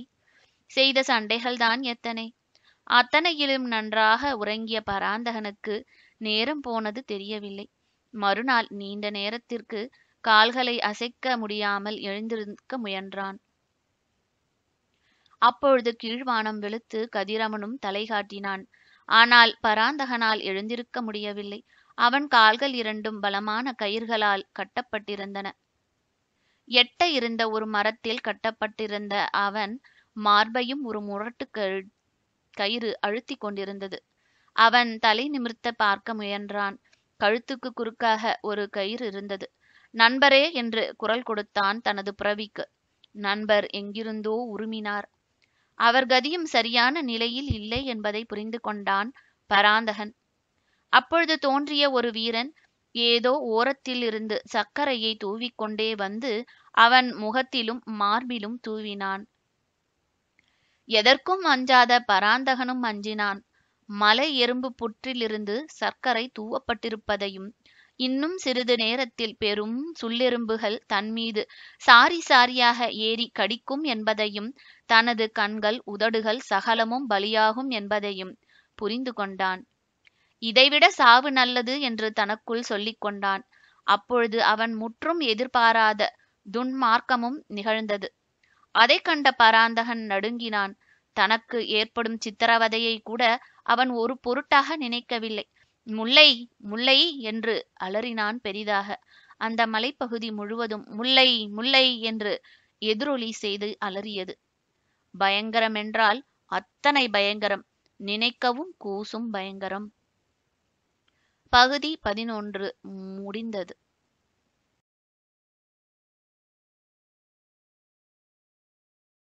பகுதி 12. குயில் கூவுது பார். மலை புற்றில் சுள்ளெறும்புகளால் தனக்கு சித்திரவதை ஏற்படுத்த சர்க்கரை தூவப்பட்ட அதே சமயத்தில் முல்லை 2 காட்டு மிராண்டிகளால் தரதரவென்று இழுத்து வரப்பட்டதையும், அவளையும் தனக்கு பக்கத்தில் கட்ட அவர்கள் முற்பட்டதையும் கண்ட பராந்தகன் அவளுக்கு ஏற்பட இருந்த பயங்கர இம்சையை நினைத்து முல்லை, முல்லை என்று பெரிதாக அலறியதைத் தொடர்ந்து பயங்கர சிரிப்பொலி ஒன்று எட்ட இருந்து கிளம்பவே அதை காதில் வாங்கிய இளவலின் உள்ளத்தில் உக்கிரமான கோபம் எழுந்தது. அந்த சிரிப்புக்கு உடையவன் முல்லைவேந்தனே என்பதை உணர்ந்த பராந்தகன், இப்படி ஒரு மிருகமும் உலகத்தில் இருக்க முடியுமா என்று தன்னைத்தானே கேட்டுக்கொண்டான். ஆனால் அடுத்த வினாடி அதை மறந்து முல்லையின் கதி என்னவென்று கவனிக்கலானான். முல்லையை இழுத்து வந்த காட்டு மிராண்டிகளும் அவளை பராந்தகனுக்கு பக்கத்தில் படுக்க வைத்து அவள் கைகள் ஒன்றை பராந்தகன் கையுடனும் இன்னொன்றை எட்ட இருந்த செடியின் அடியிலும் பிணைத்தார்கள். அடுத்து அவள் கால்களில் ஒரு காலை பாண்டிய இளவலின் காலுடனும் இன்னொன்றை எடுத்து எட்ட இருந்த செடிகளிலும் பிணைத்தார்கள். இந்த பணிகள் முடிந்ததும் பராக்கிரம பாண்டியன் என்ற முல்லை வேந்தன் அந்த இருவர் முன்பும் தோன்றி இருவரையும் பார்த்து நீண்ட நேரம் திருப்தியுடன் நோக்கினான். பாண்டிய நாட்டு விரோதிகளுக்கு தகுந்த தண்டனை என்று இறைந்தும் சொன்னான். பராந்தகனோ முல்லையோ அவன் குரூர பேச்சுக்கு பதில் சொல்லவில்லை. முல்லை வேந்தனே தொடர்ந்தான். அடி முல்லை, என் மகள் பாண்டியனுக்கு அடிமையாவாள் என்று நான் கனவினும் கருதவில்லை. ஆனால் அதுதான் நடந்தது. நீ நேற்றிரவு அவன் குடிசைக்கு போய் திரும்பியது எனக்கு தெரியும். நீயும் இந்த பாண்டிய மடையனும் கொட்டும் தளத்திற்கு நேராக வராமல் முல்லைக்காட்டில் ஒரு நாளை கடித்த போதே சந்தேகித்தேன் உன்னை பற்றி. அன்று முதல் எனது வீரர்கள் உன்னுடைய அசைவுகளை கண்காணித்து வருகிறார்கள். இந்த பாண்டிய இளவல் உன்னை மயக்கி விட்டதை நான் உணர்ந்து கொண்டேன். இனி நீ இந்த புரட்சிக்கு பயன்பட மாட்டாய் என்பதையும் புரிந்து கொண்டேன். உங்கள் இருவரையும் சேர்த்தே ஒழிப்பதை தவிர வேறு வழி இல்லை என்று முடிவு செய்தேன். நமது உப தளபதிகளிடமும் கலந்தேன். உன்னை ஒழிப்பதை தவிர வேறு வழி இல்லை என்று அவர்களும் ஒப்புக்கொண்டார்கள். நேற்று முதல் நமது படைகளுக்கு நான் தான் தலைவன். என் சொற்படிதான் உப தலைவர்கள் கேட்பார்கள். உனது செல்வாக்கை உனது அற்பத்தனத்தால் நீயே அழித்து கொண்டாய். பராந்தகன் யாரையும் மயக்க வல்லவன் என்பதை நான் கேள்விப்பட்டிருந்தாலும் உன் விஷயத்தில் அது செல்லாது என்று நான் கனவு கண்டிருந்தேன். அந்த கனவை நீயே அழித்து விட்டாய். இனி நீ உன் ஆசை நாயகனுடன், உன் பெரிய தகப்பனை கொன்ற துரோகியுடன், புரட்சி எதிரியுடன் சேர்ந்தே சாகலாம். அவன் மீது இன்னும் சில வினாடிகளிலே மலைப்புற்றின் சுல்லெரும்புகள் ஊறும். அவை அவன் மீது படர்ந்த பின் அவன் கையுடன் இணைக்கப்பட்டிருக்கும் உன் கை மீதும் ஏறும். எப்படியும் இன்று மாலைக்குள் உங்கள் இருவர் உடல்களும் சுல்லெரும்புகள் கடிவிஷம் பாயும். அதனால் உங்கள் உடல்கள் ஊறும். கண்கள் கடியால் சிவந்து ரத்தம் பெருகும். உங்கள் இருவருக்குமே பரிதாப மரணம் ஏற்படும். இப்படி பேசிய முல்லை வேந்தன் முகத்திலே சினத்தாலும் வெறியாலும் ஏற்பட்ட விபரீத சாயை படர்ந்தது. அதை கவனித்த பராந்தகன் இகழ்ச்சி நகை கொட்டினான். முல்லை வேந்தா, மூர்க்கத்தனத்தில் உனக்கு இணை யாருமில்லை என்று கேள்விப்பட்டிருக்கிறேன். முட்டாள்தனத்திலும் உன்னை யாரும் மிஞ்ச முடியாதென்று இன்று புரிந்து கொண்டேன். நீ துவங்கியிருக்கும் புரட்சியை பாண்டிய படைகள் ஒரே நாளில் நசுக்கிவிடும். நான் உயிருடன் இருப்பது ஒன்றுதான் உனக்கு பாதுகாப்பு. முல்லையை சாகடித்துவிட்டு நீ பிழைத்திருக்க வேண்டிய அவசியம்தான் என்ன என்று எனக்கு புரியவில்லை. அவளை முதலில் அவிழ்த்து விடு, அழைத்து போ. உன்னை கொல்வதில்லை என்று உறுதி கூறுகிறேன் என்று கூறினான் முறுவலுடை. அதை கேட்ட முல்லை வேந்தன் பெரிதாக நகைத்தான். பராந்தகா, கோழிகளை நாம் வெட்டும்பொழுது அவை இப்படித்தான் கூச்சலிடும். இன்று நடுப்பகலில் உன்னை நான் சந்திக்கிறேன். அதற்குள் உடல் முழுவதும் எறும்புகளால் சூழப்பட்டிருக்கும். நீ எனக்கு உயிர் பிச்சை அளிப்பதாக கூறுவது எனக்கு வியப்பாக இருக்கிறது. நீ முதலில் உன் ஆசை நாயகியை காப்பாற்றப்பார் என்று கூறிவிட்டு தனது மகளை காலால் உதைத்துவிட்டு திரும்பினான். போகும்போது, பராந்தகா, கொட்டும் தளத்தில் இந்த பகுதியில் மிருகங்களும் வர அஞ்சும். மனிதர்கள் நிச்சயம் வரமாட்டார்கள். புலிகளின் சஞ்சாரம் இங்கு உண்டு. அப்படி ஏதாவது வந்தால் அதற்கு உணவாக உன் புறவியை கட்டி போட்டிருக்கிறேன் என்று கூறிவிட்டு போனான். அவன் சென்றதும் பராந்தகன் சூழ்நிலையை கவனித்தான். எட்ட இருந்த பெரிய சிவந்த சுல்லெரும்புகள் மெதுவாக சர்க்கரையை முகர்ந்தும் வாயில் கவி கொண்டும் வந்தன. முதலில் காவலன் தூவிய சர்க்கரை பாதையிலே வந்து பராந்தகன் மீதும் ஏறத் துவங்கின. முதலாக 2 எறும்புகள் அவன் கைகளை கடித்தன. ஏதோ தேள் கொட்டியது போல சுரீர் என்றது. அதன் விளைவாகவோ என்னவோ பராந்தகன் முல்லை என்று குரல் கொடுத்தான். அவள் உடனடியாக பதில் சொல்லவில்லை. சில வினாடிகளுக்கு பிறகு பதில் சொன்ன பொழுது குரலில் வேதனை தோய்ந்து கிடந்தது. என்னால் தான் உங்களுக்கு இந்த ஆபத்து என்றால் துக்கம் தொண்டையை அடைக்க. இல்லை முல்லை, ஆபத்தை நானே தேடி வந்தேன். நீ எதற்கும் பொறுப்பாளி அல்ல. உன் தந்தை இத்தனை கயவனாக இருப்பார் என்று எனக்கு தெரியாது என்று பதில் சொன்னான் பராந்தகன். அவர் எப்பொழுதுமே மூர்க்கர். இப்பொழுது அவர் அடைந்துள்ள தலைமை பதவியை 3 நாள் கூட அவரால் நிர்வகிக்க முடியாது. படைகள் நடத்த அவருக்கு வழி தெரியாது. சீக்கிரம் எனது உதவி இல்லாவிட்டால் 3 நாளில் அவர் யாராவது ஒரு வீரனால் வெட்டப்படுவார் என்று முல்லை கூறினாள். பராந்தகன் அடுத்து எதுவும் பேசவில்லை. சுற்றும் முற்றும் பார்த்தான். பிறகு மார்புக்கு குறுக்கே கடந்த கயிற்றை அசைத்து பார்த்தான். கைக்கட்டுகளையும் சோதித்தான். ஒவ்வொரு கயிறும் பலமாக பிணைக்கப்பட்டிருப்பதைக் கண்டு அவற்றை அவிழ்க்க வழியே இல்லை என்று புரிந்து கொண்டான். கழுத்துக்கு குறுக்கிலே கயிறு இருந்ததால் தலையை நிமிர்ந்தும் பார்க்க வழியில்லை அவனுக்கு.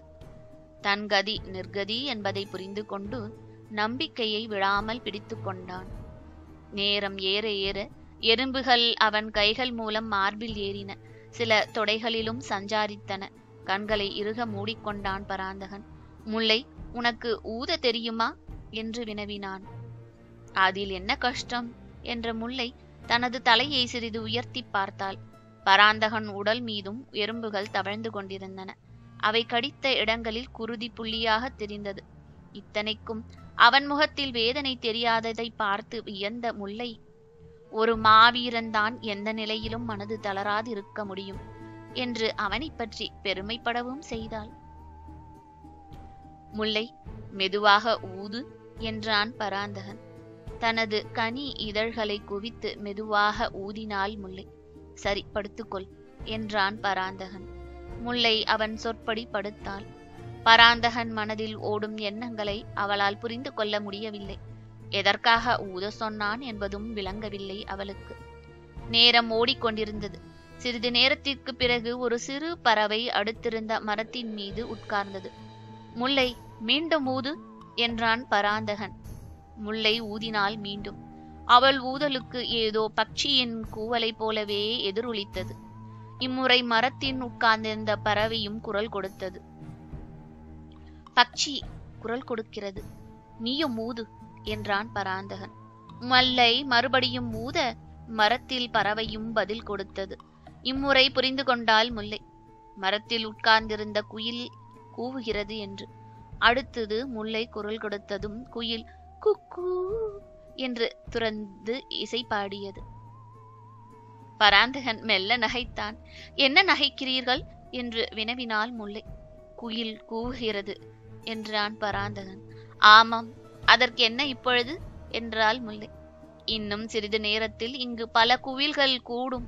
பிறகு இசை கச்சேரிதான் என்றான். அதனால் என்ன பயன் என்று கேட்டாள் முல்லை. பராந்தகன் உடனே பதில் சொல்லவில்லை.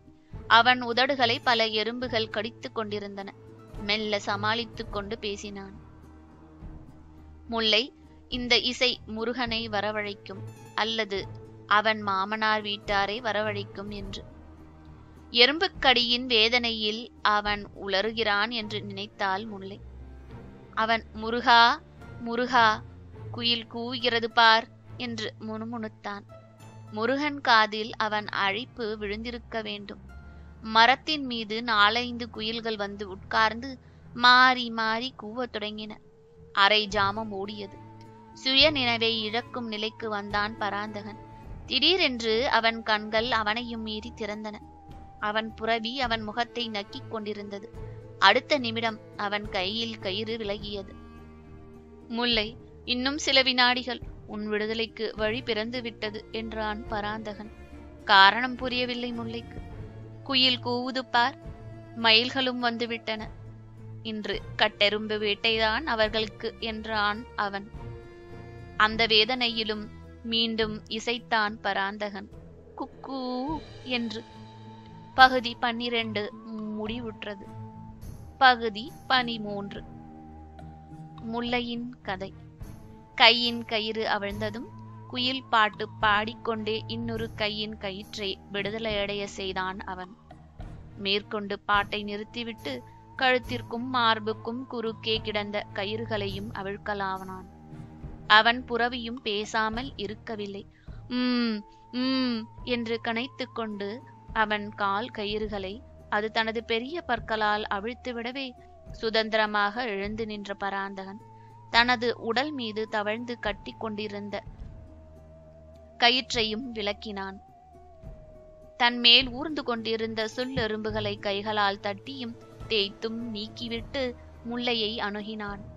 அவள் கை கால்களில் கட்டப்பட்டிருந்த கயிறுகளை சிரமப்பட்டே அவிழ்த்ததும் அவள் உடலில் பட்டிருந்த காயங்களைக் கண்டு வேதனையுற்றான் அவன்.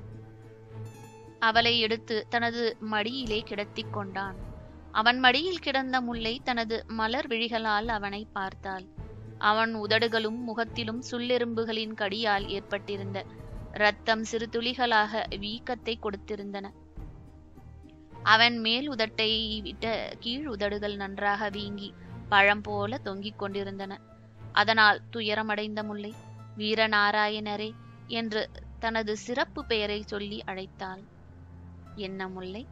வீரநாராயணன் என்ற பராந்தகன் வினவினான். உதடுகள் வீங்கி கிடக்கின்றன என்று அவனுடைய உதடுகளை தனது விரல்களால் தடவிக்கொண்டே காட்டினாள் முல்லை. ஆம், பராந்தகன் அசட்டையுடன் சொன்னான். வைத்தியம் செய்ய வேண்டும். முல்லையின் குரலில் கவலை தெரிந்தது. செய். நானா? ஆம், எனக்கு என்ன வைத்தியம் தெரியும்? தெரிய வேண்டாம், முறை தெரிந்தால் போதும். என்ன முறை? எங்கள் ஊரில் மருத்துவர்கள் ஒரு முறை சொல்வார்கள். சொன்னால் செய்கிறேன். நிச்சயம் செய்வாயா? செய்கிறேன். உதட்டில் ஏதாவது காயமோ புண்ணோ ஏற்பட்டால் இன்னொருவர் உதடுகளால் அதற்கு வைத்தியம் செய்ய வேண்டும் என்ற வாசகத்தை முடிக்கவில்லை அவன். அப்படியா சமாசாரம் என்று கூறிக்கொண்டு அவள் துள்ளி எழுந்தாள் அவன் மடியிலிருந்து. அவனும் எழுந்தான் அவளுடன். அவளது இடையை இறுக்கி பற்றி கொண்டு, முல்லை, வைத்தியத்தை ஆரம்பிக்கலாமா என்றான். அவள் தலையை உயர்த்தி தனது இதழ்களை அவனது இதழ்களுடன் கலந்தாள். பின்பு, பாண்டிய இளவலே, உங்களை கொல்லவும் உங்களுக்கு எதிராக புரட்சி செய்யவும் நான் சபதம் செய்திருந்தேன். புரட்சி ஓரளவு பயனளித்தது. இன்னும் 2 மாதங்களில் இந்த தென்பாண்டி சீமையை என் வசப்பட்டிருக்கும். ஆனால் நீங்கள் குறுக்கிட்டு என் சபதத்தை உடைத்தீர்கள், உறுதியையும் உடைத்தீர்கள் என்று கூறினாள். பிறகு கண்களோடு கண்களை கலந்த வண்ணம் சொன்னாள். உறுதியை கைவிட்டிருக்க மாட்டேன். உங்களை என்னிடம் சிறை வைத்துக் கொண்டு ஆட்சியை நடத்தியிருப்பேன். மூர்க்கரான என் தந்தை சகலத்தையும் கெடுத்தார். இதனால் எங்கள் படை நிர்வாகம் பிளவுபடும். எனது வீரர்கள் எனது தந்தையின் வீரர்கள் என்ற 2 பிரிவு புரட்சியை பலவீனப்படுத்தும். இது பாண்டிய நாட்டின் அதிர்ஷ்டம் என்றும் கூறினாள். பராந்தகன் அவள் கண்களை ஊடுருவி பார்த்தான். பிறகு கூறினான். முல்லை, உன்னிடம் சிறையிருப்பதில் எனக்கு எந்த கஷ்டமும் இல்லை. சொன்ன போனால் ஏற்கனவே உன்னிடம் நான் சிறைப்பட்டு விட்டேன். உன் கண்களுக்கு அடிமைப்பட்டு விட்டேன். ஆனால் ஒன்று மட்டும் நினைவில் வைத்துக்கொள் முல்லை, பாண்டிய மக்களிடம் எனக்கொரு கடமை இருக்கிறது என்று கூறி முடித்தான். முல்லை, இனி நீ இங்கிருப்பது அபாயம். உன்னை என்னுடன் சேர்த்து சொல்லெறும்புகளுக்கு உணவாக கட்டி போட்ட உன் தந்தை எந்த பாதகத்துக்கும் அஞ்ச மாட்டார். ஆகையால் நீ இன்றிரவு மூண்டதும் புறப்பட்டு காயல்பட்டினம் போ. அங்குள்ள பரதவர் இங்கு அழைத்து வந்தால் வருவார்கள் என்றும் சொன்னான். அவர்கள் நான் அழைத்தால் எப்படி வருவார்கள் என்று முல்லை வினவினான். பராந்தகன் தனது கச்சையில் இருந்த ஒரு மோதிரத்தை எடுத்து அவள் விரலில் போட்டான். இது பாண்டிய நாட்டு முத்திரை மோதிரம். இதை காட்டு பரதவரிடம், அவர்கள் புரிந்து கொள்வார்கள் என்றும் கூறிவிட்டு, இருட்டுக்கு பிறகு நீ புறப்படுவது நல்லது. இன்று பகலை இந்த காட்டில் கழித்து விடலாம். ஏதாவது மறைவிடம் இருக்கிறதா என்றும் வினவினான். இருக்கிறது. இங்கிருந்து மலை வழியாகச் சென்றால் பாழடைந்த கோட்டை ஒன்று இருக்கிறது. அதற்கு பாண்டியன் கோட்டை என்றும் பெயர். அதில் பிசாசுகள் நடமாடுவதாக ஒரு வதந்தி இருக்கிறது. அங்கு யாரும் வருவதில்லை என்றாள் முல்லை. சரி, வழிகாட்டு, அங்கு போவோம் என்று கூறிய இளவல் அவளை தூக்கி தனது புரவியின் மீது உட்கார வைத்தான். அவள் புரவியை நடத்த இவன் மயக்கத்தில் நடந்து வந்தான். முல்லை அடர்ந்த காட்டுப்பகுதியின் வழியாக புரவியை செலுத்தினாள். இடையே பல சிற்றருவிகளை தாண்டினாள். மலையின் ஒரு இடத்திலே பெரிதும் ஏற்றம் கண்டதும் புரவியிலிருந்து கீழே குதித்த முல்லை, சற்று இங்கேயே இருங்கள் என்று அவனை விட்டு பக்க வழி ஒன்றில் நடந்தாள். நீண்ட நேரத்திற்கு பிறகு திரும்பி வந்து, வாருங்கள் என்று அழைத்து கொண்டு மலை ஏற்றத்திலே சென்று ஒரு சரிவில் இறங்கினாள். அந்த சரிவில் எட்ட இருந்த ஒரு இடிந்த கோட்டையை காட்டி, அதுதான் பாண்டியன் கோட்டை என்றாள். கோட்டையை கூர்ந்து கவனித்தான் பராந்தகன். சில சீரழிந்த ராஜவம்சங்களைப் போல பாழடைந்த நிலையில் அது கம்பீரமாக காட்சியளித்தது. அதன் சுவர்களும் தூண்களும் இடிந்து விழுந்திருந்தாலும் நடுவில் இருந்த கட்டிடம் மட்டும் அசையாமல் இருப்பதைக் கண்டு மறைந்திருக்க மிக நல்ல இடம் என்றும் எண்ணிக்கொண்டான். திருப்திக்கு அறிகுறியாக தலையையும் சேர்த்து அசைத்தான். முல்லை அவன் கையை பிடித்து மலை சரிவில் இறங்கி அந்த பழைய கோட்டையை அணுகினாள். அவனை உள்ளே அழைத்துச் சென்று உட்புறத்திலே இருந்த பெரிய மகாலையும் 2 அறைகளையும் காட்டினாள். அறை கதவு ஒன்றையும் திறந்தாள். பராந்தகன் பிரமித்து போனான். உட்புறத்தை நோக்கிய வண்ணம் உள்ளே நுழைந்தான். அறையில் சகல வசதிகளும் இருந்தன. பெரும் சந்தனக்கட்டில் ஒன்றும் பஞ்சனையும் சின்னம் சிறு மஞ்சங்களும் காணப்பட்டன. பளிங்கு கிண்ணம் ஒன்றும் சில பளிங்கு குப்பிகளும் ஆங்காங்கு வைக்கப்பட்டிருந்தன. குப்பிகள் மது குப்பிகள் என்பதை புரிந்து கொண்டான் அவன். அறைக்குள்ளே நுழைந்து ஒரு குப்பியை எடுத்து அதிலிருந்த மதுவை உறிஞ்சினான். சிறிது உறிஞ்சி நாக்கை நொட்டை விட்டு கொண்டவன், முல்லை, இது பாழடைந்த கோட்டையாய் இருக்கலாம். ஆனால் இதை யாரோ அடிக்கடி உபயோகப்படுத்தியிருக்கிறார்கள் என்றான் பராந்தகன். யாரென்று யூகியுங்கள் பார்க்கலாம் என்ற முல்லை, முதலில் உங்களுக்கு உணவு தயாரிக்கிறேன், நீராடிவிட்டு வாருங்கள் என்று கூறி கோட்டைக்கு பின்னால் ஓடிக்கொண்டிருந்த அருவியை காட்டினாள். அடுத்த அறைக்குள்ளே நுழைந்து ஒரு சேலையையும் எடுத்துக்கொண்டு தானும் விரைந்தாள் அருவியை நோக்கி. இருவாரும் நீராடியதும் அவள் அந்த கோட்டையில் பாழடைந்த பகுதியிலிருந்து சில கலங்களை எடுத்து உணவு தயாரித்து அவனுக்கு அளித்து தானும் உண்டாள். பிறகு அந்த கோட்டையின் வாயிற்படியிலே உட்கார்ந்து கொண்டு அதன் கதையை விவரிக்க முற்பட்டு, இங்குதான் நான் பிறந்தேன் என்று தொடங்கினாள். பராந்தகன் பதிலேதும் சொல்லவில்லை. அவளே பேசினாள். கதையை விவரித்துக் கொண்டே போனாள். கதை மிக விசித்திரமானது. விபரீதமும் அதில் கலந்திருந்தது. முல்லை புரட்சிக்கு முற்பட்ட காரணம் கதையில் விரிந்தது. கனவில் சில உண்மைகளை காண்பவன் போல கதையை கேட்டான் பராந்தகன். புரட்சியை அடக்க நான் வந்தது சரிதானா என்ற சந்தேகமும் அவனுக்கு வந்தது. முல்லையை திரும்பி நோக்கினாள். கண்களை அவள் மூடியிருந்தாள். மாலை வெயில் அவள் முகத்தில் அடித்து ஏதோ மோகினியைப் போல அவளுக்கு மெருகு ஊட்டியிருந்தது. உதடுகள் மட்டும் குவிந்தும் விரிந்தும் கதை சொல்லின. பகுதி 13 முடிவடைந்தது.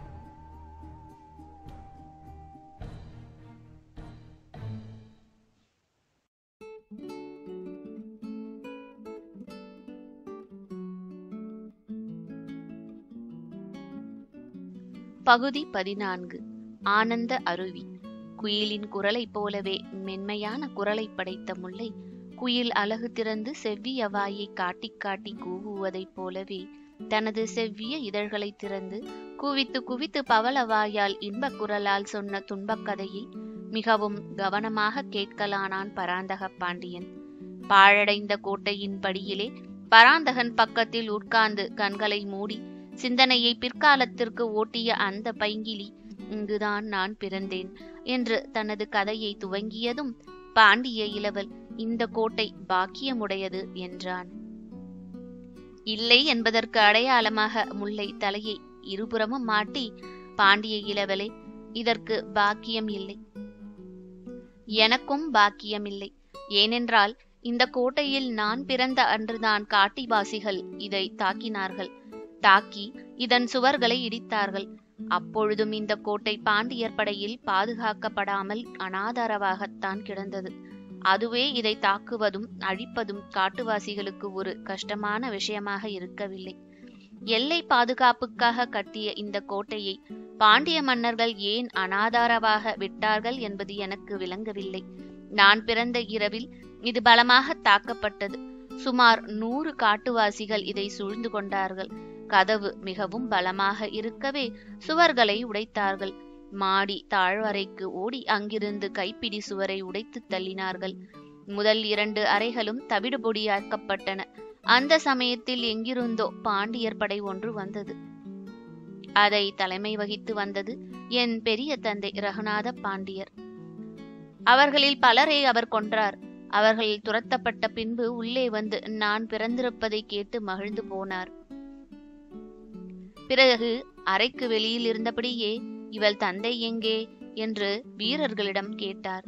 தெரியாது என்றனர் அவர்கள். பிரசவ சமயத்தில் மனைவியை விட்டு எங்கே ஓடினான் அவன் என்று சீறினார் பெரிய தந்தை.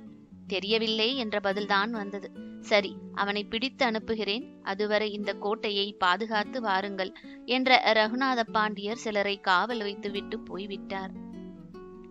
2 நாட்களுக்கு பிறகு என் தந்தை 2 வீரர்களால் கோட்டைக்கு இழுத்து வரப்பட்டாராம். அவர் மிகவும் குடித்து விட்டிருந்தாராம். அவரை எனது பெரிய தந்தையின் ஆட்கள் இந்த கோட்டையின் படிகளிலே தள்ளிவிட்டு போனார்களாம். இதையெல்லாம் பிற்காலத்தில் என் தாய் சொன்னாள்.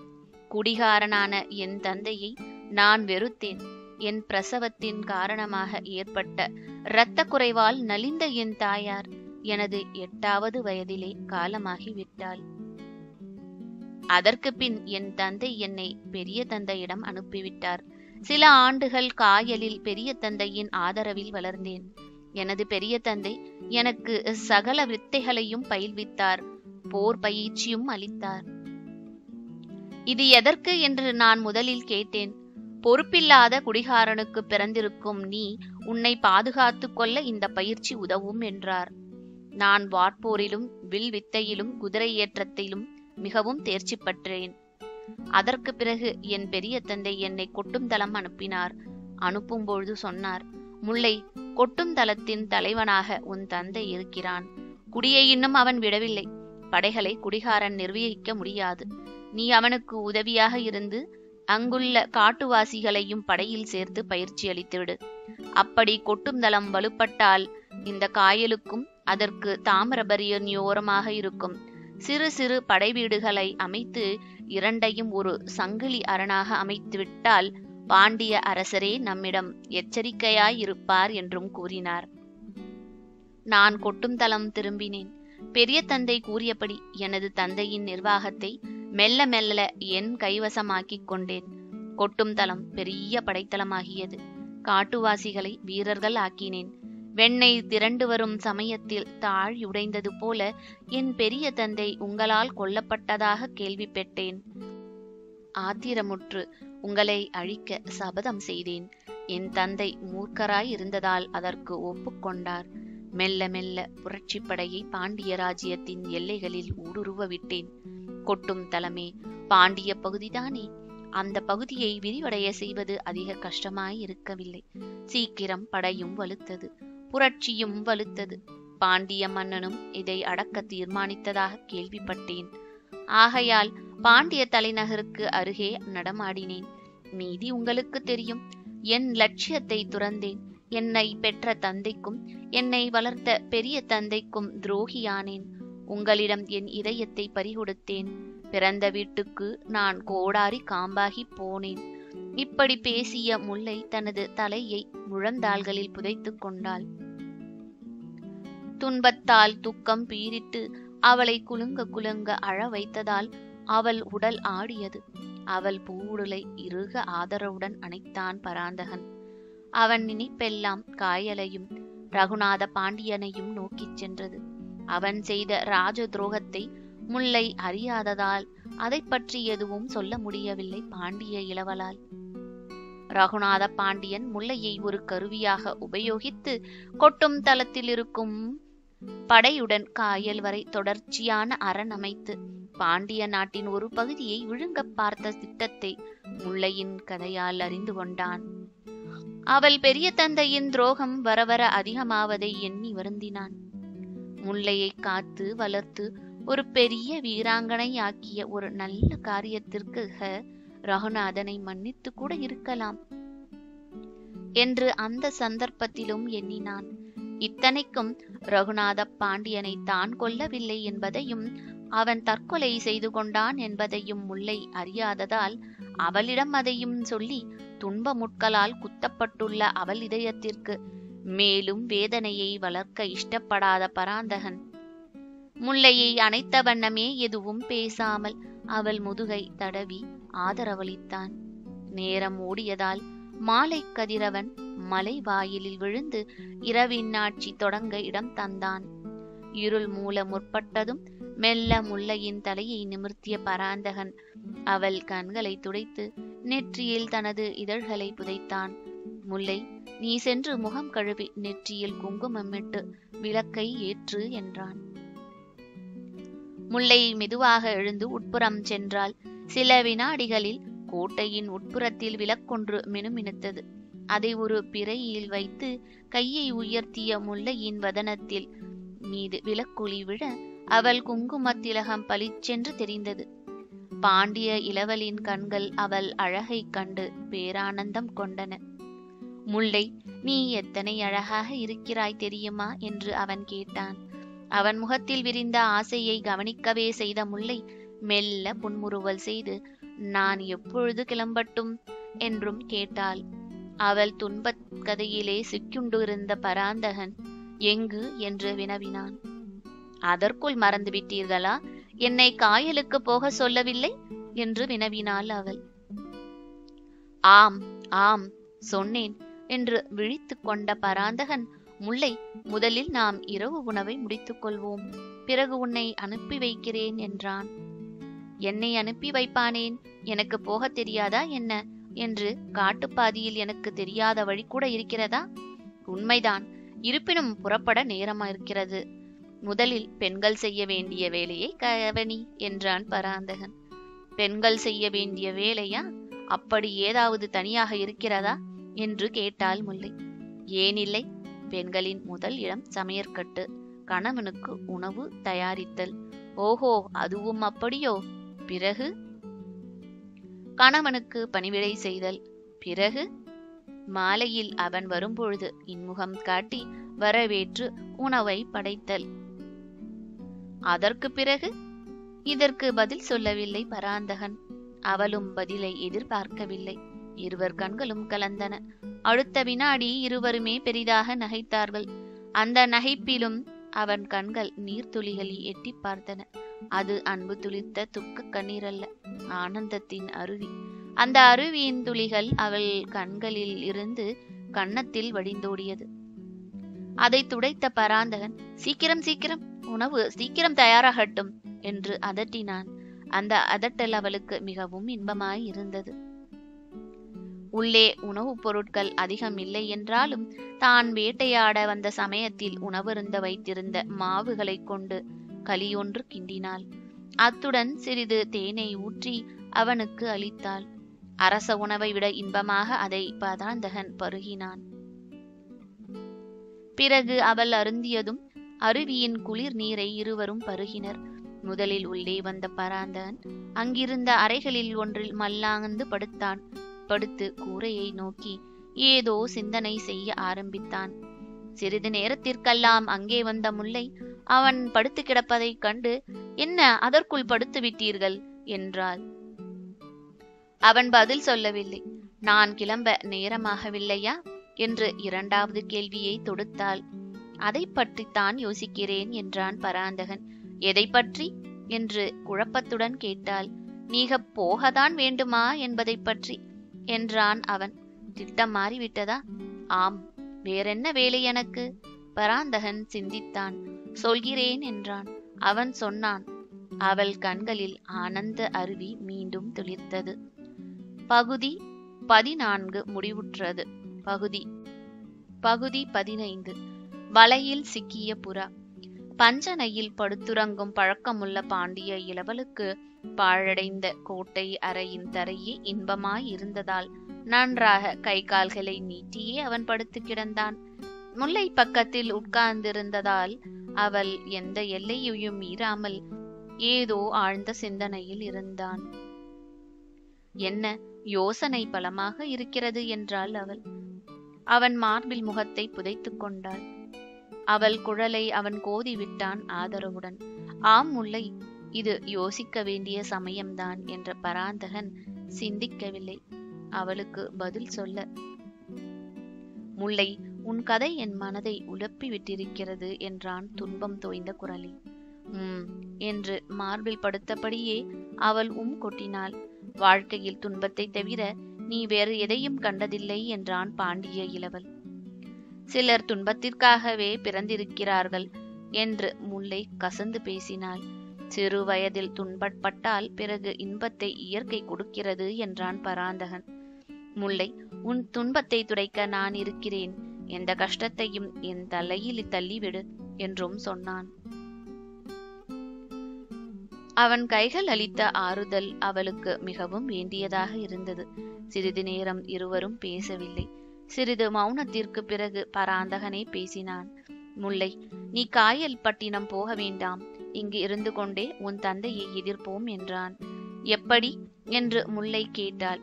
நீ உன் தாயை இழந்த பிறகு உன்னை வளர்த்தது யார் என்று வினவினான் பராந்தகன்.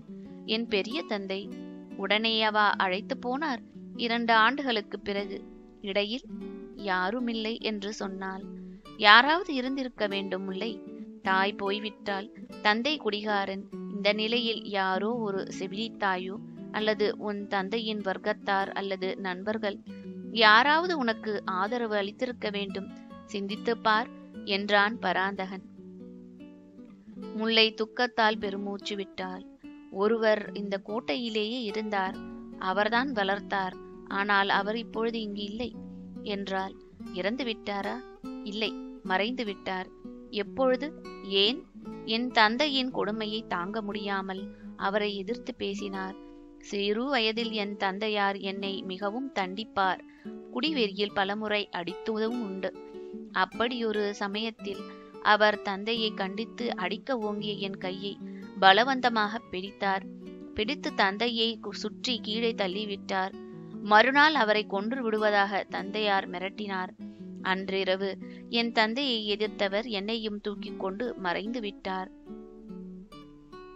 சில நாட்களுக்கெல்லாம் நான் காயலில் பெரிய தந்தையிடம் இருந்தேன் என்ற முல்லையை இடைமறித்த பராந்தகன், உன் தந்தையல்லவா உன்னை பெரிய தந்தையிடம் அனுப்பியதாக சொன்னாய்? சொன்னேன், தந்தையை காட்டிக் கொடுக்காதிருப்பதற்காக. தந்தை பாசம் என்னை விடவில்லை என்றாள் முல்லை. உன் தந்தைக்கு அந்த பாசத்தை காணோமே என்றான் பராந்தகன். பாசம் இல்லை என்று சொல்ல முடியாது. எல்லாம் மது செய்யும் வேலை. குடியின் ஆட்சி இல்லாத காலங்களில் அவர் என் மீது அன்பு காட்டியும் இருக்கிறார். ஆனால் அந்த சமயங்கள் மிகவும் சொற்பம் என்றாள் முல்லை. பராந்தகன் படுத்த நிலையிலிருந்து அவளையும் சேர்த்து கட்டிக்கொண்டு எழுந்து உட்கார்ந்தான். முல்லை, உன்னை முதலில் வளர்த்தவர் பெயர் சாம்பன் இல்லையா என்று சர்வ சாதாரணமாக கேட்டான் பாண்டிய இளவல். அவன் சாதாரணமாகத்தான் கேட்டான். ஆனால் அவன் கேள்வி அவளுக்குள் பெரும் வியப்பையும் பேரதிர்ச்சியையும் தந்ததால் வியப்பும் அதிர்ச்சியும் கலந்த கண்களை அவனை நோக்கி உயர்த்தினாள் முல்லை. நீங்கள் மந்திரவாதி இல்லையே என்றும் வினவினாள். இல்லை. பின் எப்படி அவர் பெயர் உங்களுக்கு தெரிந்தது? ஒரு பெரிய புரட்சிக்காரியை அடக்க வருபவன் அவளை பற்றி எதுவும் அறியாமலா வருவான்? இதை கேட்ட முல்லை நகைத்தாள். வீரரே, நீர் திடீரென்று புறப்பட்டிருக்கிறீர்கள் மதுரை அரண்மனையை விட்டு. ஆகையால் விசாரிக்க நேரம் இருந்திருக்காது. சொல்லுங்கள், எப்படி தெரியும் என்று கேட்டாள் நகைப்பினோடே. அந்த சாம்பனை நான் ஒரு முறை உக்கிரன் கோட்டையில் சந்தித்தேன். ஏதோ பைத்தியம் பிடித்த மாதிரி இருந்தார். அங்கு விசாரித்ததில் தனது பெண்ணை பறிகொடுத்ததால் அப்படி இருக்கிறார் என்று அங்கிருந்தவர்கள் சொன்னார்கள். நான் விசாரித்த மறுநாள் அவர் அந்த கோட்டை புறத்திலே காணோம். எங்கு போனார் என்று யாருக்கும் தெரியவில்லை. இதை தீவிர சிந்தனையுடன் சொன்னான் பராந்தகன். மேலும் சொன்னான், அந்த சாமன் இங்குதான் ஏதாவது ஓர் இடத்தில் இருக்க வேண்டும். உங்களுக்கு எப்படி தெரியும் என்றும் கேட்டாள் முல்லை. பெற்ற பாசமாவது விடும், ஆனால் வளர்த்த பாசம் யாரையும் விடாது. உன்னை வளர்த்த காத்த பெரிய தந்தையிடம் சேர்ந்து மனிதர் நீ காயலில் வளர்ந்த போதும் வித்தை கற்ற போதும் பார்த்திருப்பார்.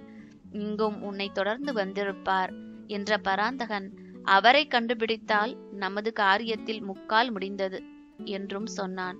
மேலும் கேட்டான், முல்லை, உன் தந்தையின் வீரர்களில் உன் கட்சிக்கு வரக்கூடிய வீரர்கள் எத்தனை பேர் இருக்கிறார்கள் என்று. எத்தனையோ பேர் இருக்கிறார்கள்.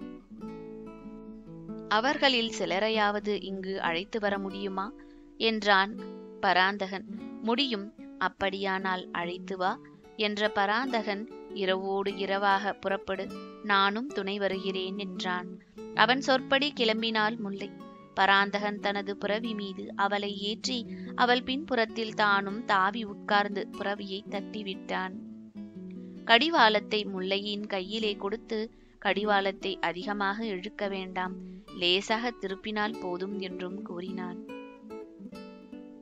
புரவியை திறமையுடன் செலுத்திய முல்லை பல குறுக்கு வழிகளில் அதை நடக்கவிட்டு கொட்டும் தளத்தின் கடைசி வீதியை அணுகினாள். நீங்கள் இங்கேயே இருங்கள் என்று கூறிவிட்டு அந்த வீதியின் வீடுகளின் பின்புறத்தில் இருந்த காட்டினூடே நடந்து ஒரு மரத்தின் மறைவிலே நின்று மெல்லிய குரலில் குயிலின் குரலை எழுப்பினாள். ஒரு முறைக்கு இருமுறை அப்படி கூவியதும் அந்த வீடுகளில் ஒன்றிலிருந்து கொல்லைப்புறத்தின் கதவு திறந்தது. ஒருவன் வெளியே வந்தான். அப்படியும் இப்படியும் எச்சரிக்கையுடன் பார்த்துவிட்டு முல்லை இருந்த மரத்தை நோக்கி நடந்து வந்தான். மரத்தடியில் வந்ததும், அம்மணி, எங்கு இருக்கிறீர்கள் என்று வினவினான் மெதுவாக. மறைவிடத்திலிருந்து வெளியே வந்த முல்லை, இப்படி வா என்று அழைத்தாள். அவள் அழைப்பை ஏற்று வந்த அந்த மனிதன், அம்மணி, உங்கள் தந்தை உங்களுக்கு இழைத்த தீர்ப்பை பற்றி வீரர்கள் பலர் கொதித்து போயிருக்கிறார்கள் என்றான். அவர்களில் 4-5 பேரை அழைத்து வர முடியுமா என்று வினவினாள் முல்லை. முடியும் என்றான் அவன். சரி, அழைத்து வா என்ற அவள் உத்தரவுக்கு சென்றவன் நீண்ட நேரம் திரும்பி வரவில்லை. பிறகு வெகு சீக்கிரம் பல வீடுகளிலிருந்து வீரர்கள் கிளம்புவது தெரிந்தது. அவர்கள் எல்லோருமே எச்சரிக்கையுடன் வந்தார்கள். அவர்கள் கையில் உருவிய வாள் இருந்தது. முல்லை உட்கார்ந்திருந்த மரத்தை அணுகியதும் அவளை எல்லோருமே வணங்கினார்கள். வணங்கியபடியே சூழ்ந்தும் கொண்டார்கள். அந்த சமயத்தில் பலமான சிரிப்பு ஒன்று கேட்டது. திடீரென்று பந்தம் ஒன்று ஏற்றப்பட்டு காட்டுப்பகுதியில் வெளிச்சம் ஏற்பட சுற்றும் முற்றும் நோக்கினாள் முல்லை. பந்தத்தை பிடித்தபடி நின்றான் முல்லை வேந்தன். நீ இப்படி ஏதாவது குறுக்கு வழியில் இறங்குவாய் என்று எனக்கு தெரியும். டே, இழுத்து வாருங்கள் இவளை என்று கடுமையாக உத்தரவிடவும் செய்தான்.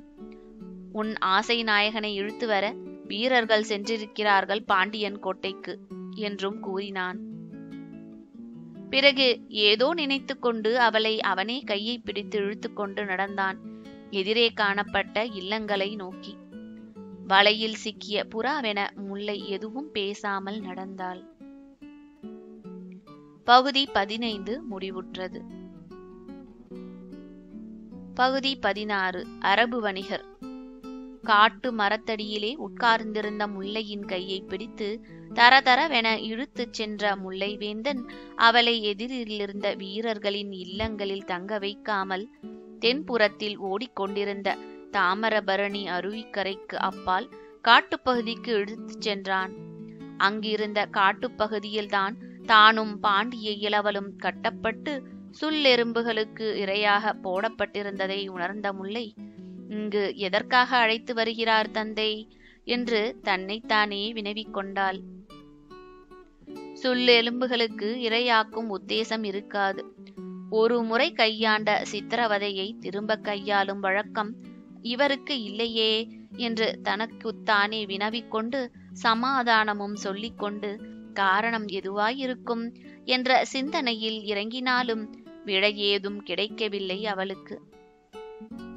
விடை கிடைத்த போது தந்தையின் கொடுமை எத்தனை அளவுக்கு செல்லும் என்பதை புரிந்து கொண்டாள். முல்லை வேந்தன் அவளை இழுத்த வண்ணம் அருவியை தாண்டி அப்பால் இருந்த அடர்ந்த காட்டில் புகுந்து ஏற்கனவே பாண்டிய இளவல் சிறை வைக்கப்பட்டிருந்த குடிசையை நாடி சென்றான். அந்த குடிசையை அடைந்ததும் அதில் 4 புது மனிதர்கள் உட்கார்ந்திருப்பதை கவனித்தாள் முல்லை. ஆனால் அவர்கள் யாரும் தமிழகத்தை சேர்ந்தவர்களாய் இருக்கவில்லை. சிங்களத்தையோ அரபு நாட்டையோ சேர்ந்தவர்களாக இருக்க வேண்டும் என்று முடிவுக்கு வந்தாள் அவள். அவர்கள் ஒருவரை ஒருவர் பார்த்து கொண்டார்கள். பயணத்துக்கு சித்தமாகவும் இருந்தார்கள். ஒருவர் இடுப்பிலும் பெரிய நீண்ட துணி ஒன்று தொங்கிக் கொண்டிருந்தது. தந்தையின் திட்டம் எதுவாக இருக்கும் என்று எண்ணி பார்த்தாள் முல்லை. ஆனால் அதிகம் சிந்திக்க வைக்கவில்லை அவர். அந்த 4 முன்னும் மகளை நிறுத்திய முல்லை வேந்தன், இவளைத்தான் சொன்னேன், சரியாக பார்த்து கொள்ளுங்கள் என்றான். அந்த நால்வரும் அவளை நீண்ட நேரம் உற்று பார்த்த பின்னர் அவளின் தலைவனாக தெரிந்த ஒரு முதியவன் எழுந்து அவளை சுற்றி வந்து பின்னப்பட்டிருந்த நீண்ட குழலை உருவி பார்த்து முதுகையும் தடவி கொடுத்தான். பிறகு கைகளை பரிசோதித்தான். பிறகு சொன்னான், நல்ல வலுவுள்ள பெண்தான். ஆனால் அரபு நாட்டில் விலை போவது கஷ்டம். அரபு நாட்டு அடிமை அங்காடியில் நல்ல பிற நாட்டு அழகிகளுக்குத்தான் நல்ல விலை கிடைக்கும் என்றான். இதை கேட்ட முல்லைவேந்தன், இவள் என்ன அழகில் குறைவா? இவளை கண்டு பாண்டிய நாட்டு இளவரசனே மயங்கி போயிருக்கிறான் என்றான். இருக்கலாம், அலச குலத்தாருக்கு ரசனை பலவிதமாய் இருக்கலாம். அப்சரசும் மனைவியாயிருக்க அகோர அடிமைகளை நாடி சென்ற அரசர்களும் உண்டு. ஆகையால் ஒருவர் இஷ்டப்பட்டால் அவர் மன்னர் குலம் என்பதற்காக நாங்கள் வாங்க முடியாது. அதுவும் நீங்கள் கேட்கும் விலை மிகவும் அதிகம். இவள் 10,000 பொன் நாணயங்களை தாங்க மாட்டாள் என்றான் அரபு நாட்டு வாணிகன். அவர்கள் அரபு நாட்டு வணிகர்கள் என்றும் அந்த நாட்டு சந்தையில் தன்னை விற்க முயல்கிறார்கள் என்பதையும் உணர்ந்த முல்லை சீற்றத்தின் சிகரமாக விளங்கினாள். திடீரென்று தனது தந்தையை நோக்கி திரும்பி அவர் கன்னத்தில் பலார் என்று தனது வலது கையால் அறைந்து, சீ, நீயும் ஒரு தகப்பனா? பாண்டிய வம்சத்தில் பெண்களை விற்கும் கயவனாக யாரும் பிறந்ததில்லை. நீ எப்படி பிறந்தாய் என்ற சொற்களில் தனலாக உளிர்த்தாள். அவள் கொடுத்த அறையால் சிறிது திகைத்தான். அதிர்ச்சியும் அடைந்தான் முல்லைவேந்தன். முல்லை தன்னை கையால் தொட்டு அடித்தது அவன் முதல் தடவையாகையால் அந்த இளம் கையில் அத்தனை பலம் இருப்பதை அன்று வரை அவன் அறிந்ததில்லை. ஆகையால் சற்று தன்னை சமாளித்துக் கொண்டு, அடி, உனக்கு எத்தனை ஆணவம்! 4 பேர் முன் என்னை அடிக்க என்று கேட்டு திரும்பி அவளை அறைய தனது முரட்டு கையை ஓங்கினான். அவன் கையை அரபு வணிகர்கள் முரட்டுக்கை பிடித்தது. ஐயோ, நாங்கள் வாங்க போகும் பெண்ணை நீங்கள் அடித்து அவள் கன்னத்தில் தழும்போ வேறு குறையோ ஏற்படுத்திவிட்டால் அவளை விற்பது மிகவும் கஷ்டம். முதலில் விலையை பேசி முடிப்போம் என்று சொன்னான் வணிகர் தலைவன். அதனால் பெரிதும் ஆத்திரமடைந்த முல்லைவேந்தன், என் மகள் இன்னும் உன் பொருளாகிவிடவில்லை. உனக்கு உரிமை ஏற்படும் வரையிலே அடிப்பேன், நாசம் செய்வேன். அது என் இஷ்டம் என்று சீறினான். முதிய அரபு வணிகன் தனது பெரும் பற்களை காட்டி நகைத்தான். ஐயா, நீங்கள் சொல்வது உண்மை. ஆனால் நாங்களும் சிதைந்த பாத்திரத்தை வாங்க முடியாது. இங்கு உங்களிடம் பாண்டிய நாட்டு கள்ளமுத்துக்கள் இருப்பதாக கேள்விப்பட்டு நாங்கள் வந்தோம். வந்த இடத்தில் முத்துக்கு பதில் பெண்ணை கொடுப்பதாக சொன்னீர். நாங்களும் சரி என்று ஏற்றுக்கொண்டோம். ஏதாவது ஒரு வியாபாரம் முடியட்டுமே என்றுதான். பெண்ணை காட்டுவதற்கே உங்களுக்கு 2 நாட்கள் ஆகியிருக்கிறது. இனியும் வீணாக காலம் கெடுத்த வேண்டாம். இந்த பெண்ணுக்கு 2000 பொற்காசுகள் தருகிறேன். இஷ்டமிருந்தார் சொல்லுங்கள் என்று திட்டமாக சொன்னான் வாணிகன். அவர்கள் மீது முல்லைவேந்தன் தனது கண்களை நாட விட்டான். பிறகு, இவளும் முத்துதான். ஏன், முத்தை விட சிறந்தவள். சரி, 5000 கொடுக்கிறாயா என்று வினவினான் முல்லைவேந்தன். முடியாது, 3 வரை உயர்த்தலாம் என்றான் இன்னொரு வாணிகன். அவன் பார்ப்பதற்கு வாலிபனாய் இருந்தான். அடுத்து விவாதம் மும்மரமாக நடந்தது. கடைசியில் 4000க்கு விலை பேசி முடித்த அரபு வணிகன் தனது இடுப்பை சுற்றியிருந்த துணியை நீக்கி உள்ளிருந்த பையிலிருந்த பொன் நாணயங்களை எடுத்து எண்ணினான். அதை பெற்றுக்கொண்ட முல்லைவேந்தன், அடி முல்லை, நீ அரபு நாட்டுக்கு போ. ஆனால் அங்கு உன் காதலன் வர முடியாது என்று சொல்லி திரும்பினான்.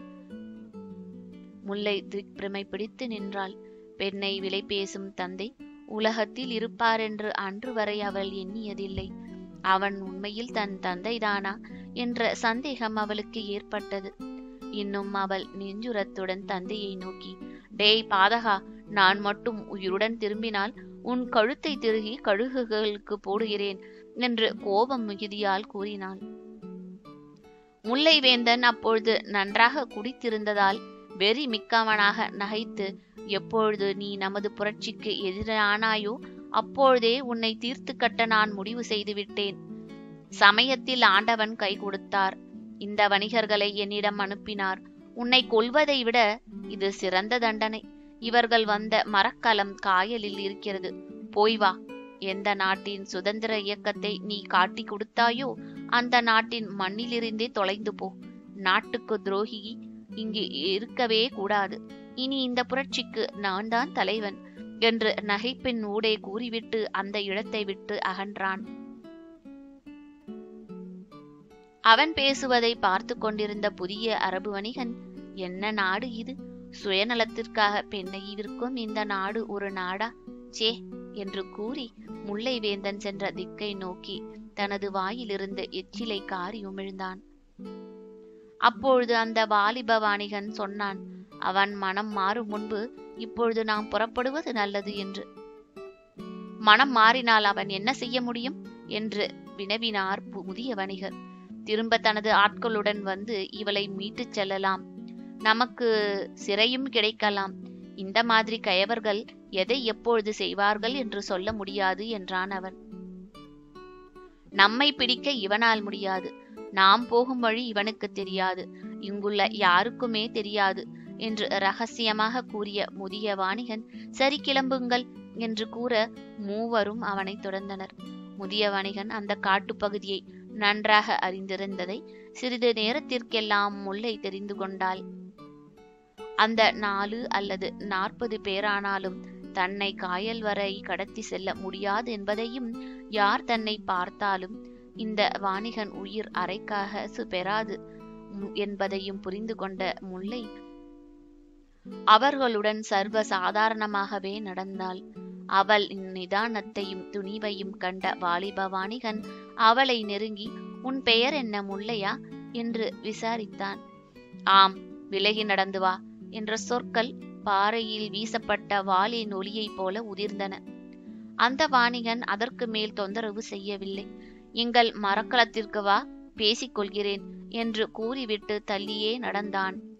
அவன் செய்கையை ஆமோதிப்பது போல தலையசைத்த முதிய வாணிகன், அதுதான் சரி, நமது காரியம் கைகூடும் வரை என் உத்தரவு மீறி எதுவும் செய்யக்கூடாது என்ற உறுதியின் மேல்தான் உங்கள் மூவரையும் இந்த வேலைக்கு அமர்த்தினேன் என்று கூறியதன்றி எச்சரிக்கை பார்வையொன்றை அவர்கள் மீது வீசிவிட்டு முன்னால் வழிகாட்டி நடந்தார்.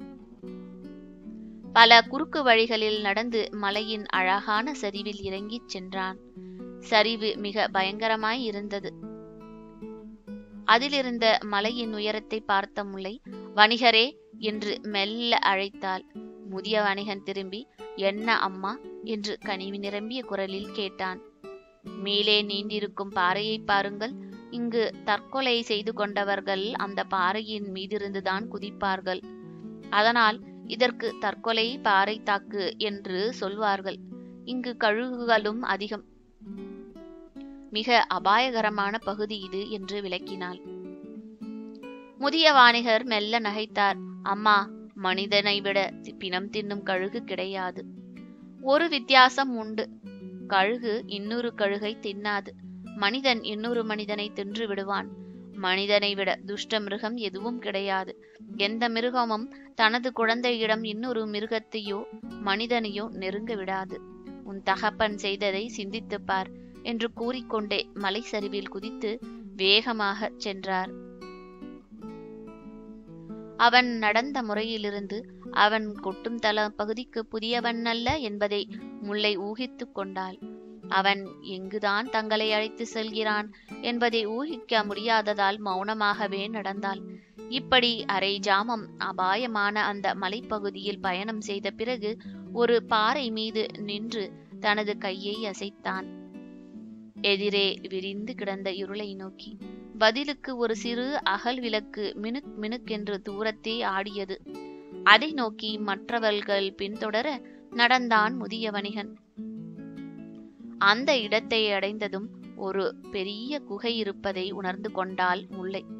அந்த குகை வாயிலில் 4 புறவிகள் நின்றிருந்தன. குகைக்கு அருகிலே 2 காட்டுவாசிகள் உட்கார்ந்திருந்தார்கள். முதிய வணிகன் வந்ததும் அவன் உள்ளே செல்ல காட்டுவாசிகள் வழிவிட்டு நிற்க வணிகன் முல்லையுடன் உள்ளே நுழைந்தான். முல்லையை குகைக்குள் தங்கள சொல்லிவிட்டு, அம்மா, இன்றிரவு நாம் இங்கே கழிக்கிறோம், நிம்மதியாக படுத்து உறங்கு என்று கூறிவிட்டு வெளியே சென்று விட்டான். தனியே விடப்பட்ட முல்லை அந்த குகையை கூர்ந்து கவனித்தாள். அங்கிருந்த சிறு விளக்கின் உதவியால். குகை அகலமும் நீளமும் மிகவும் வசதியாய் இருந்தது. ஆகவே முல்லை விளக்கை பக்கத்தில் வைத்துக்கொண்டு படுத்தாள் தரையில். அலுப்பினால் சிறிது கண்களை மூடினாள். சிறிது நேரத்திற்கெல்லாம் விளக்கு யாராலோ ஊதப்பட்டு அணைந்தது. முரட்டு கையொன்று உடலுக்கு குறுக்கே விழுந்தது. பகுதி 16 முடிந்தது. பகுதி 17 குகை சிறையில். உடலுக்கு குறுக்கே உலக்கை போல் விழுந்த முரட்டுக்கை யாருடையதாக இருக்கும் என்ற சந்தேகமே இல்லாததால் முல்லை சிறிதும் அசையாமல் படுத்தபடியே கிடந்தாள். ஆரம்பம் முதல் தன்னிடம் இச்சை காட்டியிருக்கும் அந்த வாலிப வணிகன்தான் இந்த செயலுக்கு காரணமாக இருக்க வேண்டும் என்று சந்தேகமே இல்லாமல் புரிந்து கொண்டாள். இரவு ஏறிவிட்டதாலும் குகை வாயிலில் இரண்டொருவர் பேச்சு காதில் விழுந்ததாலும் முதிக வணிகர் குரல் கேட்காமல் இருந்ததாலும் அவர் எங்கோ போயிருக்க வேண்டுமென்றும் அதன் விளைவாகத்தான் வாலிப வணிகன் தன்னை அணுகி இருக்கிறான் என்றும் எண்ணினாள்.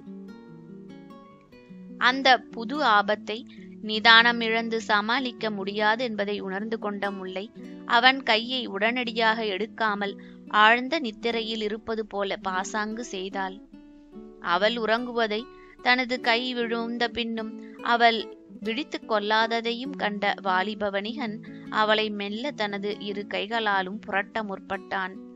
அதனால் தூக்கம் கலைந்து விட்டது போல் சற்றே திமிரி ஒரு புறமாக திரும்பி படுத்த முல்லை தனது இடையிலே சேலை மறைவிலே சொருகி வைத்திருந்த மெல்லிய கத்தியை எடுத்து கொண்டாள். அவளை மறுபடியும் மல்லாக்க செய்ய வந்த வாலிப வீரன் திரும்ப முற்பட்டதும் அவள் வேகமாக தானே திரும்பி கையில் இருந்த கத்தியை அவன் கழுத்திலே ஊன்றினாள். நீ மூச்சு விட்டாலும் உன் உயிரை இந்த கத்தி குடித்துவிடும், மெதுவாக எழுந்திரு என்று இரகசியமாக பேசிய முல்லை கத்தியை அவன் கழுத்தில் ஊன்றியபடியே தானும் அவனுடன் எழுந்து அவனை பின்புறமாக தள்ளினாள். மல்லாந்து எதிர்பக்கமாக விழுந்த அவன் கழுத்தில் கத்தி முனையை லேசாக சிறிது ஊன்றிய முல்லை அவன் இடையிலிருந்த குருவாலையும் தனது கையில் எடுத்து கொண்டாள். யார் வெளியே என்று குரலும் கொடுத்தாள். நாங்கள்தான் என்று ஒலித்தது ஒரு வணிகனின் குரல். இங்கு இவர் உறங்குகிறார், ஆகவே யாரும் உள்ளே வரவேண்டாம் என்ற முல்லை தனது வலது காலை மல்லாக்க கிடந்த வாலிப வணிகன் மார்பிலும் ஊன்றி நின்றாள். கையிலிருந்த குருவால் அவள் விரல்களில் லேசாக அசைந்து கொண்டிருந்து. உணங்குகிறாரா என்று ஒரு வணிகன் நகைத்தார் வெளியில் இருந்து. ஆம், களைத்திருக்கிறார் என்றாள் முல்லை. நன்றாக களைக்கட்டும் என்று காவல் செய்த காட்டுவாசி ஒருவனும் சிரித்தான். பிறகு படுத்தான் உறங்க. உள்ளே இருந்த முல்லையும் மெதுவாக நகைத்தாள். பிறகு குகை மூலையிலிருந்த அவர்கள் பைகள் ஒன்றை எடுத்து வர முற்பட்டு, காதலரே, நான் மூளைக்கு செல்வதால் தப்பிவிடலாம் என்று நினைக்க வேண்டாம். குருவாலை நான் 20 அடிக்கு அப்பாலிருந்தே எறிய முடியும். குறி தப்பாது. ஆகவே உமது உயிர் போகக்கூடியது என்ற முயற்சியையும் நீங்கள் இறங்க வேண்டாம் என்றும் கூறிக்கொண்டாள். குகை மூலைக்கு சென்று அங்கிருந்த 3 பைகளில் ஒன்றை சோதித்தாள். நீளமான 2 துணிகளை எடுத்து வந்து வாலிப வாணிகன் கைகளை கட்டினாள். பிறகு அவன் வாயிலும் துணியை அடைத்து இறுக்கினாள். அடுத்தே கேட்டாள், இங்கு ஏதாவது குவளை இருக்கிறதா என்று. இருக்கிறதென்று தலையை ஆட்டினான் வாலிபன். அவன் கண்கள் ஓடிய திசையிலிருந்து ஒரு மூட்டையை ஆராய்ந்து அதிலிருந்து ஒரு மரக்குவலையை எடுத்துக்கொண்ட முல்லை மெல்ல வெளியே தலையை நீட்டினாள். வணிகர்களில் ஒருவன் கேட்டான், என்ன வேண்டும்? இதில் நீர் வேண்டுமாம் அவருக்கு என்று முல்லை நிலத்தை பார்த்தால் வெட்கத்துடன். அவர் ஆகிவிட்டாரா? என்னை கண்களை சிமிட்டிய வணிகன் குவளையை வாங்கிக் கொண்டு, சற்று எட்ட அருவி இருக்கிறது, அதிலிருந்து மொண்டு வருகிறேன் என்று கூறி குகை வாயிலிருந்து தடதடவென்று சரிவில் இறங்கிச் சென்றான். அரைவாசி உடல் குகைக்குள்ளும் அரைவாசி உடல் வெளியேயும் இருக்கும்படி நின்று வெளிப்புறத்தை நோக்கிய முல்லை தன்னை வாங்கிய வணிகரில் முதியவர் வணிகர் மட்டும் அங்கில்லாததை கவனித்தாள். மற்ற 3வரில் ஒருவன் உள்ளே கிடக்க ஒருவன் நீர் மொல்ல சென்று விட்டான். ஒருவன் மட்டுமே குகை வாயிலில் 2 காட்டுவாசிகளுடன் உட்கார்ந்திருப்பதை கவனித்த முல்லை, ஆம், பெரியவர் எங்கே என்று வினவினான் மீதியிருந்த ஒரு வணிகனை பார்த்தி. கொட்டும் தலம் சென்றிருக்கிறான் என்றான் வணிகன். என்ன காரியமோ? யாரோ ஒருவரை பார்க்க என்ற அந்த வணிகன் சொல்லிக் கொண்டிருக்கிறையிலே குகையின் படுக்கத்தில் படுத்திருந்த காவலரை கவனித்தான். இருவரும் நன்றாக உறங்கிக் கொண்டிருந்ததை கண்டதும், நீங்கள் சற்று எழுந்திருக்கிறீர்களா என்று தனியாக உட்கார்ந்திருந்த வணிகனை வினவினாள். எதற்கு என்று கேட்டுக்கொண்டே எழுந்தான் வணிகன். அடுத்த வினாடி குருவால் ஒன்று அவன் மார்பில் புதைந்தது. பேசாமல் திரும்பி முன்னால் நட என்று முல்லை குரலை கடுமையாக்கி கொண்டாள். வியப்பின் எல்லை எய்தி விழிகளை முல்லையை நோக்கி, நீ மிகவும் சாமர்த்தியசாலி, அவன் என்ன ஆனான் என்று குகைக்குள்ளே கையை காட்டினான் வணிகன். அதற்கு பதில் சொல்லாமல், போய்விட்டானா காம பித்தன், வேண்டியதுதான் அவனுக்கு என்று கூறிவிட்டு திரும்பி முன்னால் நடந்தான் வணிகன். குருவாலை அவன் முதுகில் ஊன்றிய வண்ணம் பின்னால் நடந்தாள் முல்லை. சரிவில் முன்னும் பின்னுமாக நடந்து கொண்டிருந்த சமயத்தில் ஏதோ பாறை தடுக்கிவிட்டது போல அப்பா என்று காலை பிடித்து கதறிக்கொண்டு ஒற்றை காலால் திரும்பிய வணிகன் திடீரென்று முல்லை மீது விழுந்து அவளை நிலத்தில் உருட்டி அவள் கையில் இருந்த குருவாலையும் பிடுங்கிக் கொண்டான். அடி சிரிக்கி, நட குகைக்கு என்று கூறி அவளை பிடித்து தள்ளினான் தனக்கு முன்னால். தனது திட்டம் தவறிவிட்டதை உணர்ந்து கொண்ட முல்லை பெருமூச்சு ஒன்றை விட்டாள். பிறகு பேசாமல் குகையை நோக்கி மலை சரிவில் ஏறத் தொடங்கினாள். குகையை அடைந்ததும் குகைக்குள் அவளை பிடித்து முரட்டுத்தனமாக உள்ளே தள்ளிய வணிகன் தானும் உள்ளே வந்து வாலிப வணிகன் நிலையை பார்த்தான். வெறுப்பு எரிந்தது விழிகளால். உன்னை கட்டியும் போட்டு விட்டாளா என்று கேட்டு அவன் கட்டுகளை தன் கால் கட்டை விரல்களாலேயே அவிழ்த்தான்.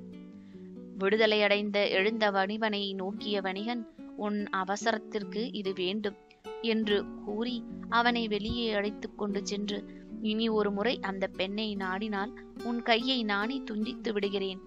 அவளுக்கு ஒரு சிறு தழும்பு ஏற்பட்டாலும் அவள் விலை போக மாட்டாள் நம் சந்தையில் என்று எச்சரித்துவிட்டு பழையபடி கொய்கை வாயிலுக்கே சென்று உட்கார்ந்து கொண்டான். பக்கத்தில் வாலிபவணிகனும் உட்கார்ந்தான். தோல்வி தந்த வெட்கத்தால் தலையை தொங்க போட்டுக் கொண்டான். குகைக்குள்ளே இருந்த முல்லை தான் இனி தப்புவது கடினம் என்பதை புரிந்து கொண்டதால் குகையின் சுவரில் சாய்ந்து கொண்டு சிந்தனையில் இறங்கினாள். அப்பொழுதும் அவள் நம்பிக்கையை கைவிடவில்லை. என்னுடன் வந்த பராந்தகன் எங்கு போனார்? நான் வராததால் என்னை கண்டுபிடிக்க முடியாமல் இருக்க மாட்டாரே. ஒருவேளை தந்தை அவரையும் சிறை செய்து விட்டாரா என்று வினாக்கள் எழும்பிக் கொண்டிருந்தது. நேரம் ஓடிக்கொண்டிருந்தது. எது நடந்தாலும் நடக்கட்டும் என்ற எண்ணத்தில் கண் நயர்ந்தாள் அவள். அவ்வப்பொழுது மலைக்காட்டில் ஏற்பட்ட துஷ்ட மிருகங்களின் அலறல் கூட அவளை எழுப்பவில்லை. எப்படியும் பராந்தகன் வருவான் என்ற உறுதி அவளுக்கு இருந்ததால் நிம்மதியாக கண்களை மூடிய வண்ணமே இருந்தாள். அத்தனை ஆபத்திலும் அவள் மெதுவாக உறக்கத்தின் வசப்பட்டாள். சிறிது நேரத்திற்கெல்லாம் அந்த குகைக்குள் ஏதோ நறுமணம் வீசியது. அரபு நாட்டார் சாதாரணமாக வைத்திருக்கும் நறுமண திரவியமே அது என்று அவள் நினைத்தாள். ஆனால் அந்த நறுமணம் மேலும் பரவி அவள் நாசிக்குள்ளும் புகுந்ததால் அவள் சிறிது திணறினாள். பிறகு மெல்ல மயக்கம் தன்னை ஆட்கொள்ளும் உணர்ச்சி ஏற்பட்டது அவளுக்கு. அந்த அரை மயக்கத்தில் குகை வாயிலில் யாரோ இருவர் பேசும் ஒலியும் கேட்டது. அதில் ஒன்று முதிய வணிகன் குரல் என்று தெரிந்தது. வாயிலிருந்து சத்தம் விரவில்லை. நாக்கு சிறிது குடறியது. கண்கள் இருட்டின. குகையின் சுவரிலிருந்து சரிந்து தரையில் உருண்ட முல்லை அடியோடு சுரணையை இழந்தாள். பகுதி 17 முடிவடைந்தது. இது சாண்டில்யன் அவர்களின் பாண்டியன் பவனி. பகுதி 18. 2 வாரங்கள். குகைக்குள் வீசிய நறுமணத்தால் மூர்ச்சையடைந்து விட்ட முல்லை சுரணை வந்து கண் விழித்த பொழுது தன்னை முதிய வணிகன் குனிந்த நோக்கி கொண்டிருந்ததையும் இன்னும் யாரோ ஒருவர் சற்று எட்ட நடந்து கொண்டிருந்ததையும் கண்டாள். அவள் கண் விழித்ததும் முதிய வணிகர் ஆசுவாச பெருமூச்சு விட்டு, கவலை வேண்டாம், குழந்தை விழித்து கொண்டு விட்டாள் என்று அன்பு குரலில் கூறினார். அதை கேட்டதும் எட்ட நடமாடி கொண்டிருந்தவரும் அவள் அருகே வந்து அவள் பக்கத்திலே அமர்ந்து அவள் பூவுடலை மெதுவாக தூக்கி முல்லை என்று அன்புடன் அழைத்தார். அந்த குரல் பராந்தகன் குரல் என்பதை அறிந்ததும் பூரணமாக துணிவு வரப்பெற்ற முல்லை சற்றே திரும்பி அவன் மார்பிலே முகத்தை புதைத்து கொண்டாள். பராந்தகன் அவள் முதுகை ஆதரவுடன் தடவி கொடுத்து, முல்லை, விழித்துக்கொள், உன் அபாயம் நீங்கிவிட்டது என்று தைரியம் சொன்னான் பாண்டிய இளவல். அவள் அவன் மார்பில் மேகும் புதைந்து கொண்டு, நான் எங்கிருக்கிறேன்? இந்த முதிய வணிகர் ஏன் உங்களுடன் இருக்கிறார்?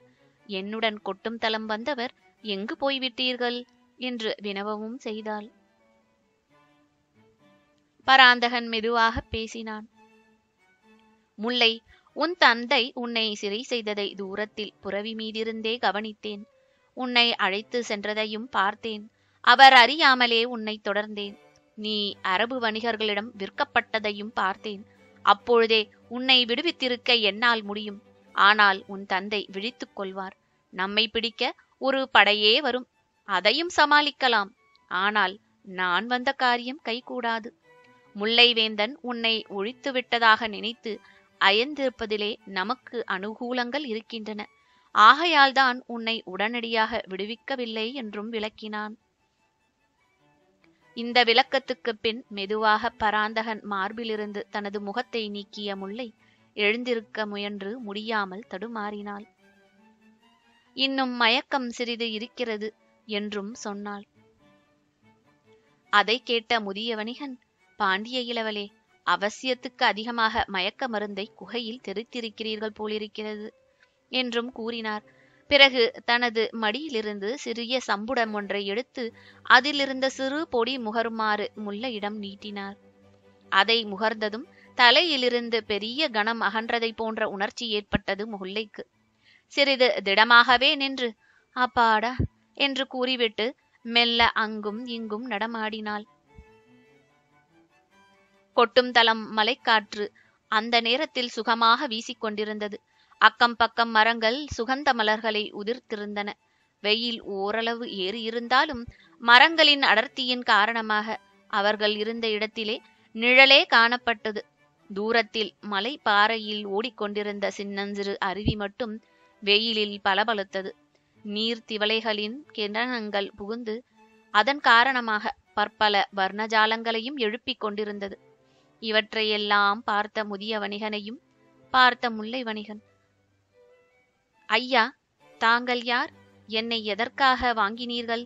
எதற்காக இப்பொழுது இவருடன் சேர்ந்து என்னை அந்த காமுகனிடமிருந்து தப்ப வைத்தீர்கள் என்று கேள்விகளை தொடுத்தாள். இந்த கேள்விகள் எதற்கும் முதியவர் பதில் சொல்லவில்லை. பராந்தகனே பதில் சொன்னான். முல்லை, இவரை நன்றாக உற்றுப்பார் என்று. முல்லை முதியவரை கூர்ந்து நோக்கினாலானாலும் ஏதும் விளங்கவில்லை அவளுக்கு. ஐயா, உங்களை எங்கோ பார்த்த நினைப்பு இருக்கிறது. ஆனால் திட்டமாக எங்கு பார்த்தோம், எந்த சந்தர்ப்பத்தில் பார்த்தோம் என்பது தெரியவில்லையே என்றும் சொன்னாள். அடுத்து பராந்தகனே பேசினான். இந்த வேஷத்தை கலைத்து விடலாமே என்று சிறு அழுத்தி கூறியதன்றி அவர் தலைமுண்டாசை தனது கைகளால் நீக்கவும் செய்தான். சரி சரி, சட்டையை எடும் என்றும் வித்தரவிட்டான். அவன் சொற்படி சட்டையை மட்டுமின்றி தாடி மீசையையும் களைந்துவிட்ட முதியவரை பார்த்ததும் முல்லையின் முகத்தில் வியப்பின் சாயை பெரிதும் படர்ந்தது. அவரை நெருங்கி அப்பா என்று அலறி அவர் கழுத்தை கட்டிக்கொண்டாள். அவள் கண்கள் முதியவர் கண்களுடன் கலந்தன. அவர் கண்களை பார்த்த வண்ணமே இருந்த முல்லையின் கண்களில் நீர் திரண்டு கன்னங்களில் வழிந்தோடின. இத்தனை நாள் என்னை விட்டு எங்கிருந்தீர்கள்? எப்படி இருக்கிறீர்கள் என்று வினவினாள். உணர்ச்சி பெருக்கால் அவள் குரல் தழுதழுத்தது. குழந்தாய், உன்னை விட்ட பிறகு நான் காயல் சென்றேன். அரபு வணிகனாக மாறினேன். அங்கு உன் தந்தை என்னை தேடிக் கொண்டு வந்தார். அடையாளம் தெரியாததால் பிடிக்க முடியவில்லை. நான் கொட்டும் தளத்திற்குள் காலடி எடுத்து வைத்தால் கொன்றுவிடும்படி உத்தரவும் போட்டார். ஆகையால் நான் தலைமறைவாகவே இருந்தேன். அந்த சமயத்தில் உன் தகப்பனார் பாண்டிய மன்னனுக்கு எதிராக புரட்சி செய்வதாகவும் உன்னையும் உபயோகித்துக் கொள்வதாகவும் கேள்விப்பட்டேன். அன்றிலிருந்து இந்த கொட்டும் தளத்தின் மீது ஒரு கண் வைத்திருந்தேன். இந்த வேடம் நன்றாக பொருந்திவிட்டதால் இங்கு அடிக்கடி வந்து போய்கொண்டே இருந்தேன். உன் வளர்ச்சியை பார்த்தேன். உன் தந்தை தனது தீய வழிகளுக்கு பேராசைகளுக்கும் உன்னை ஒரு கருவியாக உபயோகப்படுத்திக் கொண்டிருந்ததை பார்த்தேன். பிறகு உன் அருகாமையிலிருந்து நான் விலகவே இல்லை. உன்னை நான் உன் தந்தையிடமிருந்து அபகரிக்க தீர்மானித்த பொழுது இந்த பாண்டிய இளவல் வந்து சேர்ந்தார். உங்களிருவர் அன்பு வளர்ச்சியையும் கவனித்தேன். பாண்டிய இளவலை பற்றி நான் ஏற்கனவே அறிந்திருந்ததால் என் கண்காணிப்பு தேவையில்லை என்று நினைத்தேன். ஆனால் இப்பொழுதுதான் அதற்கு தேவை வந்திருந்தது என்றும் விளக்கினார் முதியவர். அதுவரை பேசாதிருந்த பராந்தகன், முல்லை, நான் சொல்லவில்லை உனக்கு வளர்த்த பாசம் போகாதென்று என்றும் வினவினான். உன் வளர்த்தவர் பெயர் சாம்பனா என்று நான் கேட்டேனே, அப்பொழுது நீ வியப்படைந்தாய் அல்லவா என்றும் கேட்டான். ஆம் என்றாள் முல்லை. இந்த முதியவர் ஏற்கனவே காயலில் பாண்டியர்களின் ஒற்றராக இருந்தவர். இந்த வேடத்தை நாங்கள்தான் இவருக்கு அணிவித்தோம். அரபு நாடுகளுக்கு நமது முத்து களவு போவதால் அதை வேவு பார்க்கவும் இவரை நியமித்தோம். இவரை நான் பலமுறை பார்த்த பொழுதெல்லாம் முல்லை முல்லை என்று புலம்பிக் கொண்டிருப்பார். தூங்கும் போதும் அந்த ஜபம் அதிகரிக்கும். நீ ஒரு வளர்ப்பு தந்தையை பற்றி சொன்னதும் அது சாம்பாதானாகத்தான் இருக்க வேண்டும் என்று நான் தீர்மானித்துக் கொண்டேன். ஆகவே உன் தந்தை உன்னை சாம்பனுக்கு விற்றதும் என் கவலை பறந்தது. உன் தந்தை உன்னை தொலைத்துவிட முன்பே தீர்மானித்திருக்க வேண்டும். ஆகவே இந்த முதிய வணிகருக்கு சொல்லி அனுப்பியிருக்கிறார்.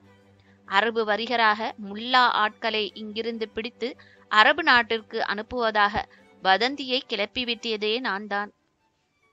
அந்த வதந்தி வலையிலே விழுந்த உன் தந்தை இவரை வரவழைத்தார். இவரும் இன்னும் மூவருடன் இங்கு வந்தார். உன்னை குகையில் விட்டதும் திரும்பவும் கொட்டும் தளம் நோக்கி வந்தார் என்னை தேடி. நான் அவர்களை தொடர்ந்தே வந்ததால் என்னை கண்டுபிடிப்பது கஷ்டமாயில்லை உன் வளர்ப்பு தந்தைக்கு. பிறகு இருவரும் உன்னை எப்படி விடுவிக்கலாம் என்று திட்டமிட்டோம். நான் எத்தனை சொல்லியும் வளர்ப்பு தந்தை உன் விடுதலையை தாமதிக்க மறுத்தார். உடன் வந்த வணிகர்கள் உண்மை வணிகர்கள் என்றும் அவர்களிடம் உன்னை தனித்து விட்டிருப்பது தவறென்றும் சொன்னார். எதையும் முல்லை சமாளிப்பாள் என்று சொல்லி பார்த்தேன். ஆனால் இவர் கேட்கவே இல்லை. இவர் நினைத்தது சரியாய் போயிற்று. நாங்கள் குகையை அணுகி கொண்டிருக்கும் பொழுது உன்னை வணிகர்களில் ஒருவன் உருட்டித் தள்ளினான். பிறகு குகைக்குள்ளே அழைத்து சென்றான். அதை கண்ட உன் வளர்ப்பு தந்தை கொதித்தெழுந்தார். அவர் ஆத்திரத்தை நான் அடக்கி அவரை முன்னே செல்ல விட்டேன். காவலரையும் வணிகரையும் அடக்க என்ற பராந்தகனை இடைமறித்து பேசினார் முதியவரை. என்னை கண்டதும் புலிகள் நரிகளாயின. உன்னை குகைக்குள் தள்ளிய வாணிகனை உள்ளே படுத்து காவல் செய்ய சொன்னேன். காட்டுவாசிகளை தூங்குமாறு உத்தரவிட்டேன். எல்லோரும் உறங்கியதும் பராந்தகனிடம் மயக்கத் துளிகளை காட்டுவாசிகளின் முகத்திலும் குகையிலும் தெளிக்க செய்தேன். பிறகு உன்னை தூக்கிக் கொண்டு இங்கு வந்தோம் என்று கதையை முடித்தார் சாம்பன். அடுத்து என்ன செய்ய உத்தேசம் என்று வினவினாள் முல்லை. அடுத்து புரட்சியை ஒடுக்க வேண்டும். பாண்டியர் பேராட்சியின் தர்மமான அரசாங்கத்திலே புரட்சி நினைக்க முடியாத விஷயம் என்றார் சாம்பன். புரட்சி கூட்டம் இருக்குமிடம் உங்களுக்கு தெரியுமா என்று முல்லை வினவினாள். தெரியும், ஆனால் அதை எச்சரிக்கையுடன் அழிக்க வேண்டும் என்றார் சாம்பன். சென்ற 2 தினங்களில் புது புது ஆட்கள் அந்த படையில் சேர்ந்திருக்கிறார்கள் என்றான் பராந்தகன். புது புது ஆட்கள் என்றால் முல்லை கேட்டால் சந்தேகத்துடன். திருடர்கள், ஏற்கனவே கொலை குற்றத்திற்கு தப்பியவர்கள் தவிர சிங்களத்தவர் சிலரும் சேர்ந்திருக்கிறார்கள் என்று சொன்னான் பராந்தகன். சிங்களவரா என்று வியப்புடன் வினவினாள் முல்லை. ஆம், அவர்கள் எதற்கு சேர்ந்தார்கள்? எப்பொழுதும் தமிழ்நாட்டு விவகாரங்களில் கலந்து கொள்வது அவர்களுக்கு சகஜம்தான். முத்து பொக்கிஷம் ஒன்று பாண்டிய நாட்டில் இருக்கின்றதல்லவா? அதனால் அதை வெளிநாட்டுக்கு கடத்த அவர்கள் துணை புரிகிறார்கள். அதனால் அவர்களுக்கு என்ன பயன்? இங்குள்ள பாண்டியரை பலவீனமாக்கலாம். முத்து விற்பனையையும் ஏராளமாக செய்யலாம். இது பெரிய அரசியல் விவகாரம். உன் தந்தைக்கு ஆசை காட்டி இந்த புரட்சிக்கு தூண்டியதில் அவர்களுக்கும் பங்கு உண்டு என்று உன் வளர்ப்பு தந்தை சொல்கிறார். இதை சொன்ன பராந்தகன் சாம்பனை நோக்கினான். சாம்பன் சொன்னான், உண்மை முல்லை. அவர்களும் இவன் பேராசைக்கு ஒரு காரணம். சிங்களம் நல்ல நாடு, ஆனால் இப்பொழுது அதனால் பெரும் கேடுதான் நமக்கு என்றும். எப்பொழுதிருந்தாலும் இன்னும் 15 நாட்களில் உன் தந்தையின் புரட்சியை உடைக்க வேண்டும் என்றான் பராந்தகன். ஆமாம், இன்னும் 2 வாரங்கள், இங்கு நான் வந்த பணியை முடித்து விடுவேன் என்றான் பராந்தகன். பகுதி 18 முடிவடைந்தது. பகுதி 19. மலைக்கழுகுகள். கொட்டும் தளத்திற்கு தான் வந்த பணி, அதாவது முல்லைவேந்தனின் புரட்சியை அடக்கும் அலுவல் முடிந்து விடுமென பராந்தகன் அத்தனை திட்டமாக சொன்னது பெரும் வியப்பாக இருந்தது முல்லைக்கு. முல்லைவேந்தனின் முழு சக்தியும் அவன் திரட்டியிருக்கும் காட்டுவாசிகளின் படைகளின் எண்ணிக்கையும் தெரியாததாலேயே அவன் அத்தகைய திட்டங்களை அலட்சியமாக போடுகின்றான், தனது தந்தையை ஒடுக்கும் பணியை பற்றி பேசுகின்றான் என்று நினைத்ததால் சிறிது நேரம் சிந்தனையில் இறங்கினாள் அவள். பிறகு வினவினாள், தந்தையின் படைபலம் உங்களுக்கு தெரியுமா என்று. பராந்தகன் புன்முறுவல் செய்தான். சுமார் 5000 காட்டுவாசிகள் இருந்தார்கள். இப்பொழுது சேர்ந்திருக்கும் சிங்களவரையும் குற்றவாளிகளையும் சேர்த்தால் இன்னும் 3000 அதிகமாகும். ஆக மொத்தம் 8000 பேர் என்றான் பராந்தகன். அவன் சொன்னதை கேட்ட சாம்பன், முல்லை இருவரும் பெரும் வியப்படைந்து ஒருவரை ஒருவர் பார்த்து கொண்டார்கள். முதியவர் கேட்டார், பாண்டிய இளவலே, காட்டுவாசிகள் தொகையை முல்லை சொல்லி இருக்கலாம், ஆனால் புதிதாக சேர்ந்தவர் எண்ணிக்கை எப்படி தெரிந்தது உங்களுக்கு? தவறு தந்தையே, இவரிடம் காட்டுவாசிகள் தொகையை கூட முழுமையாக சொல்லவில்லை, இவரே எப்படியோ அறிந்திருக்கிறார் என்று தெரிவித்தால் முல்லை, குரலில் பெரும் வியப்பு ஒலிக்க. அது கிடக்கட்டும், சிங்களவர் குற்றவாளிகளின் எண்ணிக்கை எப்படி தெரிந்தது என்று மீண்டும் வினவினார் அந்த முதியவர். தவிர அவர்களை சேர்த்து இன்னும் 1 வாரம் கூட இன்னும் ஆகவில்லை என்று கேள்விப்பட்டேனே என்றும் கேட்டார். பராந்தகன் இதற்கும் உடனடியாக பதில் சொல்லவில்லை. ஆனால் முல்லைவேந்தனிடம் இருக்கும் 8000 மொத்த படை புரட்சிக்கு போதாது. உண்மையில் அது எந்த இடத்தையும் தாக்க முடியாது, பிடிக்கவும் முடியாது. ஆகையால் நாம் தான் அவருக்கு உதவ வேண்டும் என்று சிறிது சிந்தித்த பிறகு சொன்னான் பராந்தகன். அதை கேட்ட சாம்பன் தேள் கொட்டியது போல துள்ளி எழுந்தார். என்ன சொன்னீர்கள்? புரட்சிக்காரருக்கு நாம் உதவ வேண்டுமா என்று திகிலுடன் கேட்கவும் செய்தார். ஆனால் பராந்தகனின் குணத்தையும் அவன் போக்கையும் ஓரளவு உணர்ந்திருந்த முல்லை ஆத்திரப்படவும் இல்லை, எதுவும் உடனடியாக கேட்கவும் இல்லை. பராந்தகனே கேட்டான், முல்லை, நீ எதுவும் சொல்லவில்லையே, என் யோசனையை பற்றி உனக்கென்ன தோன்றுகிறது என்றும் வினவினான். சொல்வதற்கு என்ன இருக்கிறது? மாமனாருக்கு உதவ விரும்புகிறீர்கள். அது சொந்த வீட்டுக்கு பாதகமாக இருந்தாலும் இந்த காலத்து பிள்ளைகளுக்கு அதற்காக கவலைப்பட நேரம் எங்கிருக்கிறது என்று லேசாக நகைக்கவும் செய்தாள். சாம்பன் முல்லையை மிகவும் உஷ்ணமாக பார்த்து, முல்லை, இது விளையாடும் விஷயமல்ல. பாண்டிய இளவல் ஏதோ தீவிர திட்டம் தயாரிக்கிறார். அதன் முகப்பு இது. அவர்தான் விளக்க வேண்டும் அவர் திட்டத்தை என்றான். பராந்தகன் மலைப்பாறையில் உட்கார்ந்த வண்ணம் எட்ட தெரியும் கொட்டும் தள குடிசைகளையும் விடுதிகளையும் நோக்கினான்.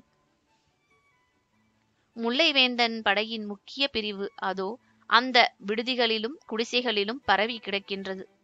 மீதி ஒரு பகுதியை ஏற்கனவே கொட்டும் தள வழியின் பக்கக்காடுகளில் வைத்திருந்த முல்லைவேந்தன் நேற்றிரவு வழிகளை அடைத்து கொட்டும் தளத்தை முத்திரையிட்டு மூடிவிட்டான். இன்று முதல் அங்கு யாரும் உள்புக முடியாது. உன் வளர்ப்பு தந்தை சொன்ன சிங்களவரும் குற்றவாளிகளும் கொட்டும் தளத்தின் எல்லைகளில் நிறுத்தப்பட்டிருக்கிறார்கள். கொட்டும் தளத்துள் நுழையும் யாரையும் திருப்பி அனுப்பிவிட முல்லைவேந்தன் உத்தரவிட்டு விட்டார். திரும்ப மறுப்பவர் உடனடியாக கொல்லப்படுகிறார்கள்.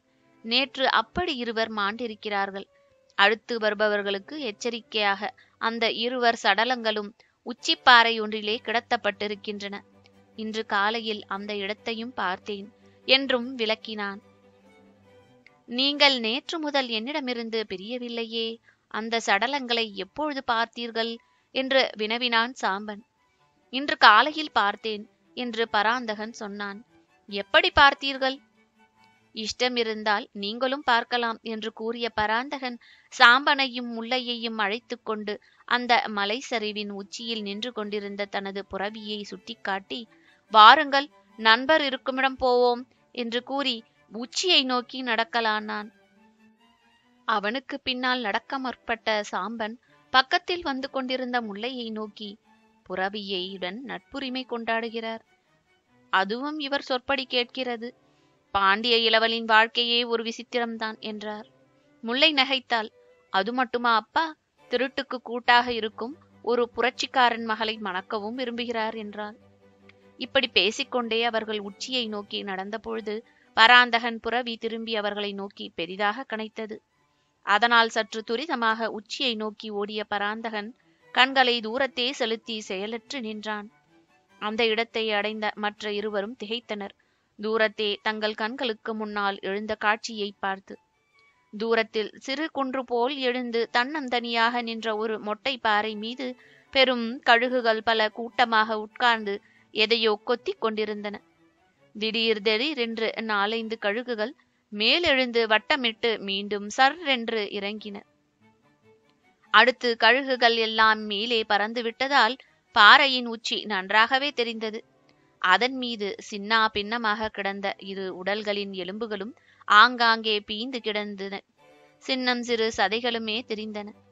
அந்த சதைகளை கழுகுகள் விட்டுப்போக காரணமில்லை என்று பராந்தகன் நினைத்து கொண்டிருந்த சமயத்தில் மேலே வட்டமிட்ட வழுகுகளை அதன் பாறையையும் கவனித்து, கழுகுகள் மாமிசத்தை மிச்சம் வைக்கும் பழக்கமில்லையே, ஏன் மேலே பறக்கின்றன என்று சாம்பன் கேட்டார். அவை தாமாக பறக்கவில்லை, யாரோ ஓட்டியிருக்கிறார்கள் என்று பராந்தகன் சொன்ன சமயத்தில் முல்லை அதோ பாருங்கள் என்று பாறையின் அருகாமையிலிருந்த ஒரு மரத்தை காட்டினாள். அந்த மரத்தருகே 2 புரவி வீரர்கள் தங்களுக்கிடையே ஒருவனை கட்டி இழுத்து வந்து பாறை மீது தள்ளிவிட்டு திரும்பினார்கள்.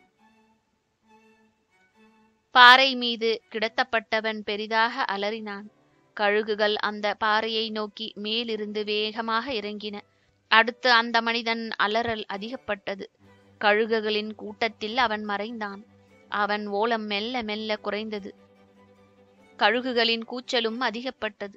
அந்த கோரக்காட்சியை பார்க்க முடியாமல் முல்லை தனது முகத்தை சாம்பனின் மார்பில் புதைத்து கொண்டாள். வளர்ப்பு தந்தையான சாம்பன் மனமும் நெகிழ்ந்து கிடந்தது. மகளை மெதுவாக அணைத்து அவள் முதுகை ஆதரவாக தடவி கொடுத்தார். அப்பா, இந்த கொடுமை மனிதர்கள் செய்யக்கூடியதா என்று வினவினாள். எதற்கும் அசையாத அவள் மனமும் துன்பத்தில் திளைத்ததால் குலுங்கி குலுங்கி அழவும் செய்தாள். அம்மா, முல்லைவேந்தன் அழிவு ஆரம்பமாகிவிட்டது.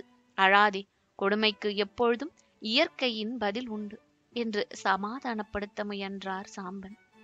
பராந்தகன் அவர்கள் இருவரையும் பார்க்கவில்லை. அவன் முகத்தில் ஏதோ கல்லு போன்ற சாயை விரவி கிடந்ததே தவிர அதில் உணர்ச்சி எதுவும் காணோம். அவன் கழுகுகளை உற்று பார்த்து கொண்டே நின்றான். பிறகு ஏதோ ஒரு முடிவுக்கு வந்து, முதியவரே, உமது மகளை அழைத்து கொண்டு அவள் இருந்த பாண்டியன் கோட்டைக்கு செல்லும். நான் முல்லையை குகையில் இம்சை செய்ய முயன்ற உமது சகோதர வணிகர்களிடம் செல்கிறேன். காட்டுவாசிகளையும் அழைத்து செல்கிறேன். இன்னும் 1 வாரத்திற்கு நான் திரும்ப மாட்டேன், கவலை வேண்டாம் என்று கூறிவிட்டு தனது புரவியின் மீது ஏறினான். செல்லும் இடத்தை சொல்லாமலாம் அல்லவா என்று சாம்பன் கேட்டார் தடுமாறிக்கொண்டே. முல்லை பராந்தகனை திரும்பி நோக்கினாள். அவள் கண்களிலும் சாம்பன் கேள்வியே தொக்கி நின்றது. இவ்விருவரையும் நோக்கிய பராந்தகன், நான் போகுமிடம் எனக்கே தெரியாது, ஆனால் என்ன செய்ய போகிறேன் என்பது தெரியும். நான் திரும்பும் வரை பாண்டியன் கோட்டையிலிருந்து கிளம்பாதீர்கள் என்று கூறிவிட்டு தன் புரவியை மலை சரிவின் வேகமாக செலுத்திச் சென்றான். முல்லை அவன் புரவி சென்ற அசுர வேகத்தை கவனித்தாள். திரும்பி ஒருமுறை பராந்தகன் தனது கையால் ஏதோ சைகை செய்துவிட்டு சென்றான்.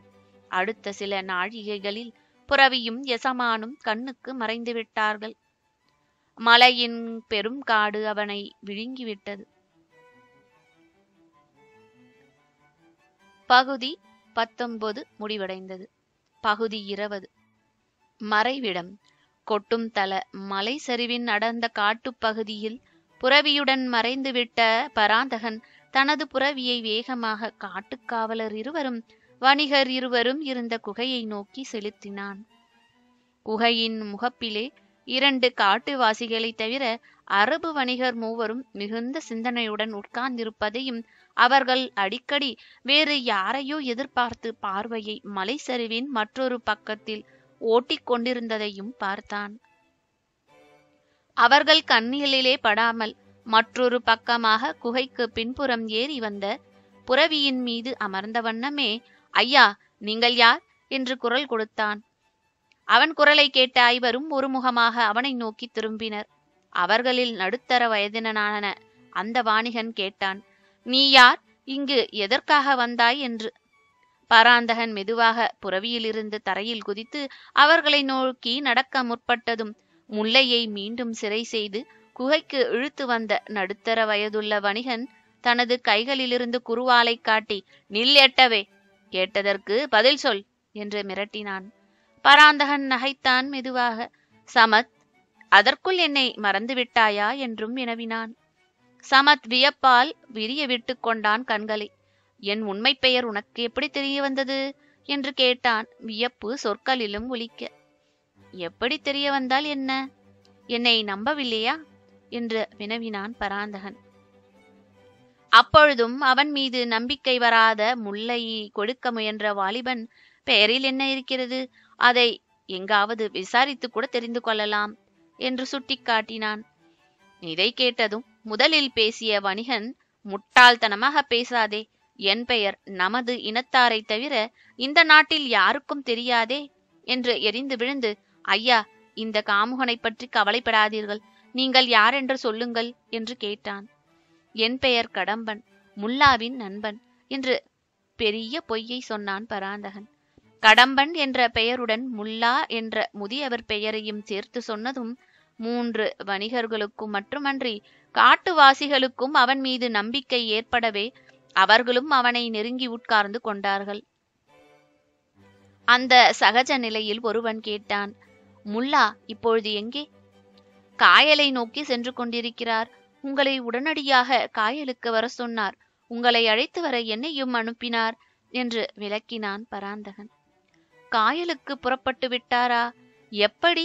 தனியாகவா என்று வினவினான் சமத். அதை கேட்ட பராந்தன் முகத்தில் பெரும் வியப்பை காட்டினான். என்ன கேள்வி இது என்று வியப்புடன் வினா ஒன்றையும் எழுப்பினான். ஏன், கேள்விக்கு என்ன என்றான் வாலிபன். தவறில்லை, தவறில்லை. பராந்தகன் குரலில் சந்துஷ்டி இருந்தது. என்ன தவறில்லை என்று சமத் சந்தேகத்துடன் கேட்டான். தனியாகவா என்ற கேள்வி என்னை சோதிக்கும் கேள்வி. நான் உண்மையாக முல்லாவின் நண்பனா என்பதை அறிவதற்காக கேட்டிருக்கிறீர்கள். அவர் தனியாக எப்படி போவார்? விற்பனைக்கு வாங்கிய பெண்ணை விட்டுவிட்டு என்று பராந்தகன் வினவியதும் அவன் எதிரே உட்கார்ந்திருந்த இருவரும் எழுந்தே விட்டார்கள். சமத் மட்டும் எழுந்திருக்கவில்லை. சந்தேக கண்கள் பராந்தகன் மீது நிலைத்தன. இப்பொழுது முல்லாவும் பெண்ணும் எங்கே என்று வினவினான். ஏற்கனவே சொன்னேனே, காயலை நோக்கி செல்வதாக என்று பராந்தகன் சொற்களில் சிறிது கடுப்பை காட்டினான். எங்களை விட்டு அவர் மட்டும் ஓட என்ன காரணம் என்று சமத் கேட்டான். பராந்தகன் சமத்தையும் அவன் நண்பர்களையும் ஒருமுறை கூர்ந்து நோக்கினான். பிறகு சொன்னான், சமத், காரணம் உனக்கே புரிந்திருக்க வேண்டும் என்று. என்ன காரணம் என்று சமத் வினவினான்.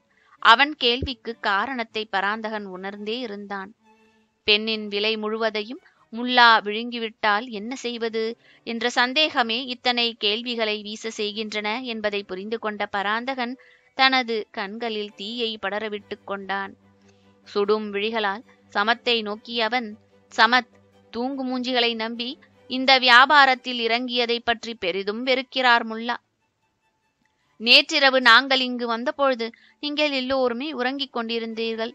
நீங்கள் வாங்கிய இந்த முல்லையின் காதலன் வந்தால் என்ன ஆகும் என்றும் கேட்டார். சமர்த்தின் கண்கள் எழுந்தன பராந்தகனை நோக்கி. இவள் காதலனா? அவன் யார் என்றும் கேட்டான். இவளுக்கு ஒரு காதலன் இருக்க வேண்டும், அதனால்தான் அவ்வளவு முரண்டினாள் என்னிடம் என்றான் வாலிபன். வாயை திறக்காதே, எல்லாம் முன்னால் வந்த வினை என்ற வாலிப வாணிகனை அடக்கிய சமத் பராந்தகனை நோக்கி, அவளுக்கு காதலன் இருப்பதற்கு முல்லா எங்களை விட்டு போவதற்கும் என்ன சம்பந்தம் என்று வினவினான். சமத்தின் வினாவை கேட்ட பராந்தகன் புன்முறுவல் செய்து, தாங்கள் இந்த ஊருக்கு புதிதோ என்றும் கேட்டான். புதிதாக இருந்தால் என்ன? என்ன ஆபத்து என்று புரியவில்லை உங்களுக்கு என்ற பராந்தகன், இதில் ஆபத்து எது என்று கேட்ட சமர்த்திடம், அவள் காதலன்தான் ஆபத்து. அவன் மிகவும் கொடியவன். முல்லை விற்கப்பட்டது அவனுக்கு தெரிந்தால் இந்த கொட்டும் தலமே தூள் பறக்கும். அப்பேற்பட்டவனா? ஆம். பெயரை கேட்டால் நீங்கள் திடுக்கிடுவீர்கள். சொல்லுங்கள் பெயரை. சொல்கிறேன், ஆனால் அஞ்சக்கூடாது என்று பூர்வ வீடிகை போட்டுக்கொண்டான் பராந்தகன். பாண்டிய இளவரசன் பராந்தகனைப் பற்றி கேள்விப்பட்டிருக்கிறீர்களா என்றும் வினவினான். அதை கேட்டதும் சமத்தின் முகத்தில் மட்டுமன்றி மற்ற முகங்களிலும் திகில் தெரிந்தது. கேள்விப்பட்டிருக்கிறோம், பெரிய வீரன் என்று கேள்வி என்ற வாலிப வணிகன் கூறினான். அது மட்டுமல்ல, மிகவும் கொடியவன் என்றான் பராந்தகன். பராந்தகனை சமத் வெறுப்புடன் நோக்கி, வீரர்களை இழிவு செய்யும் நாடு இது. பராந்தகன் மாவீரன் என்று கேள்வி. தவிர நாட்டில் எந்த இடத்தில் குழப்பம் இருந்தாலும் அதை தன்னந்தனியாக சென்று அடக்குவதாகவும் கேள்வி. அதற்காக அவன் செய்யும் பயணத்தை பாண்டியன் பவனி என்று மக்கள் அன்புடன் பேசுவதாக கேள்விப்பட்டிருக்கிறோம். அப்பேற்பட்ட வீரன் எப்படி கொடியவனாக இருக்க முடியும் என்றும் வினவினான். வீரனாயிருப்பவன் கொடியவனாக இருக்க முடியாதென்று எங்கு சொல்லியிருக்கிறது என்று பராந்தகன் வினவினான். எங்கும் சொல்ல தேவையில்லை, வீரமும் கொடுமையும் இணையாது என்றான் திட்டமாக சமத். எப்படியிருந்தாலும் அவன் முல்லையின் காதலன். அவளை நீங்கள் சிறை செய்ததை உணர்ந்தால் நீங்கள் யாரும் உயிருடன் தப்ப முடியாது. ஆகவே அவன் முல்லை விற்கப்படுவதை உணரும் முன்பு அரபு நாட்டுக்கு நாம் கப்பல் ஏறிவிட வேண்டும் என்று முல்லா நினைக்கிறார். அதனால்தான் காயலுக்கு துரிதமாக சென்று விட்டார். சீக்கிரம் கிளம்புங்கள் என்றான் பராந்தகன். அதற்கு பிறகு யாரும் ஆட்சேபனை கிளப்பியார்கள் இல்லை. காட்டுவாசிகள் மட்டும் பராந்தகனை பெயரை கேட்டதுடன் அச்சத்துடன், எங்கள் ஊதியத்தை கொடுத்தால் நாங்கள் போகிறோம். பாண்டிய இளவரசருக்கு முல்லைக்கும் சம்பந்தம் இருப்பது எங்களுக்கு தெரியாது என்று கூறினார்கள். அவர்கள் ஊதியத்தை கொடுத்து விடும்படி பராந்தகன் கூறவே அவர்களுக்கு சமர்த் பணத்தை கொடுத்தான். அடுத்து மற்ற வணிகர்கள் மூட்டைகளை கட்டி எடுத்துக்கொண்டு முன்னே செல்ல, பெண்ணே தனது புரவியில் ஏறிக்கொண்டு பயணப்பட்டான் பராந்தகன். முதல் நாள் பகல் பயணம் எந்தவித சிக்கலும் இல்லாமல் நடந்தது. முதல் நாள் இரவிலே பயணத்தை தொடர இஷ்டப்படாத பராந்தகன் 3 வணிகருடன் மலைக்காட்டின் ஒரு பகுதியில் தங்கினான். இது நல்ல மறைவிடம், இங்கு நாம் இருப்பது யாருக்கும் தெரியாது என்று கூறி புரவியிலிருந்து இறங்கினான் பாண்டிய இளவல். யாருக்கும் தெரியாது என்று பராந்தகன் சொன்னது மட்டும் சரியில்லை. ஒருவனுக்கு தெரிந்தது. அந்த ஒருவன் அந்த மறைவிடத்தை நோக்கி வந்து கொண்டிருந்தான். பகுதி 20 முடிவுற்றது.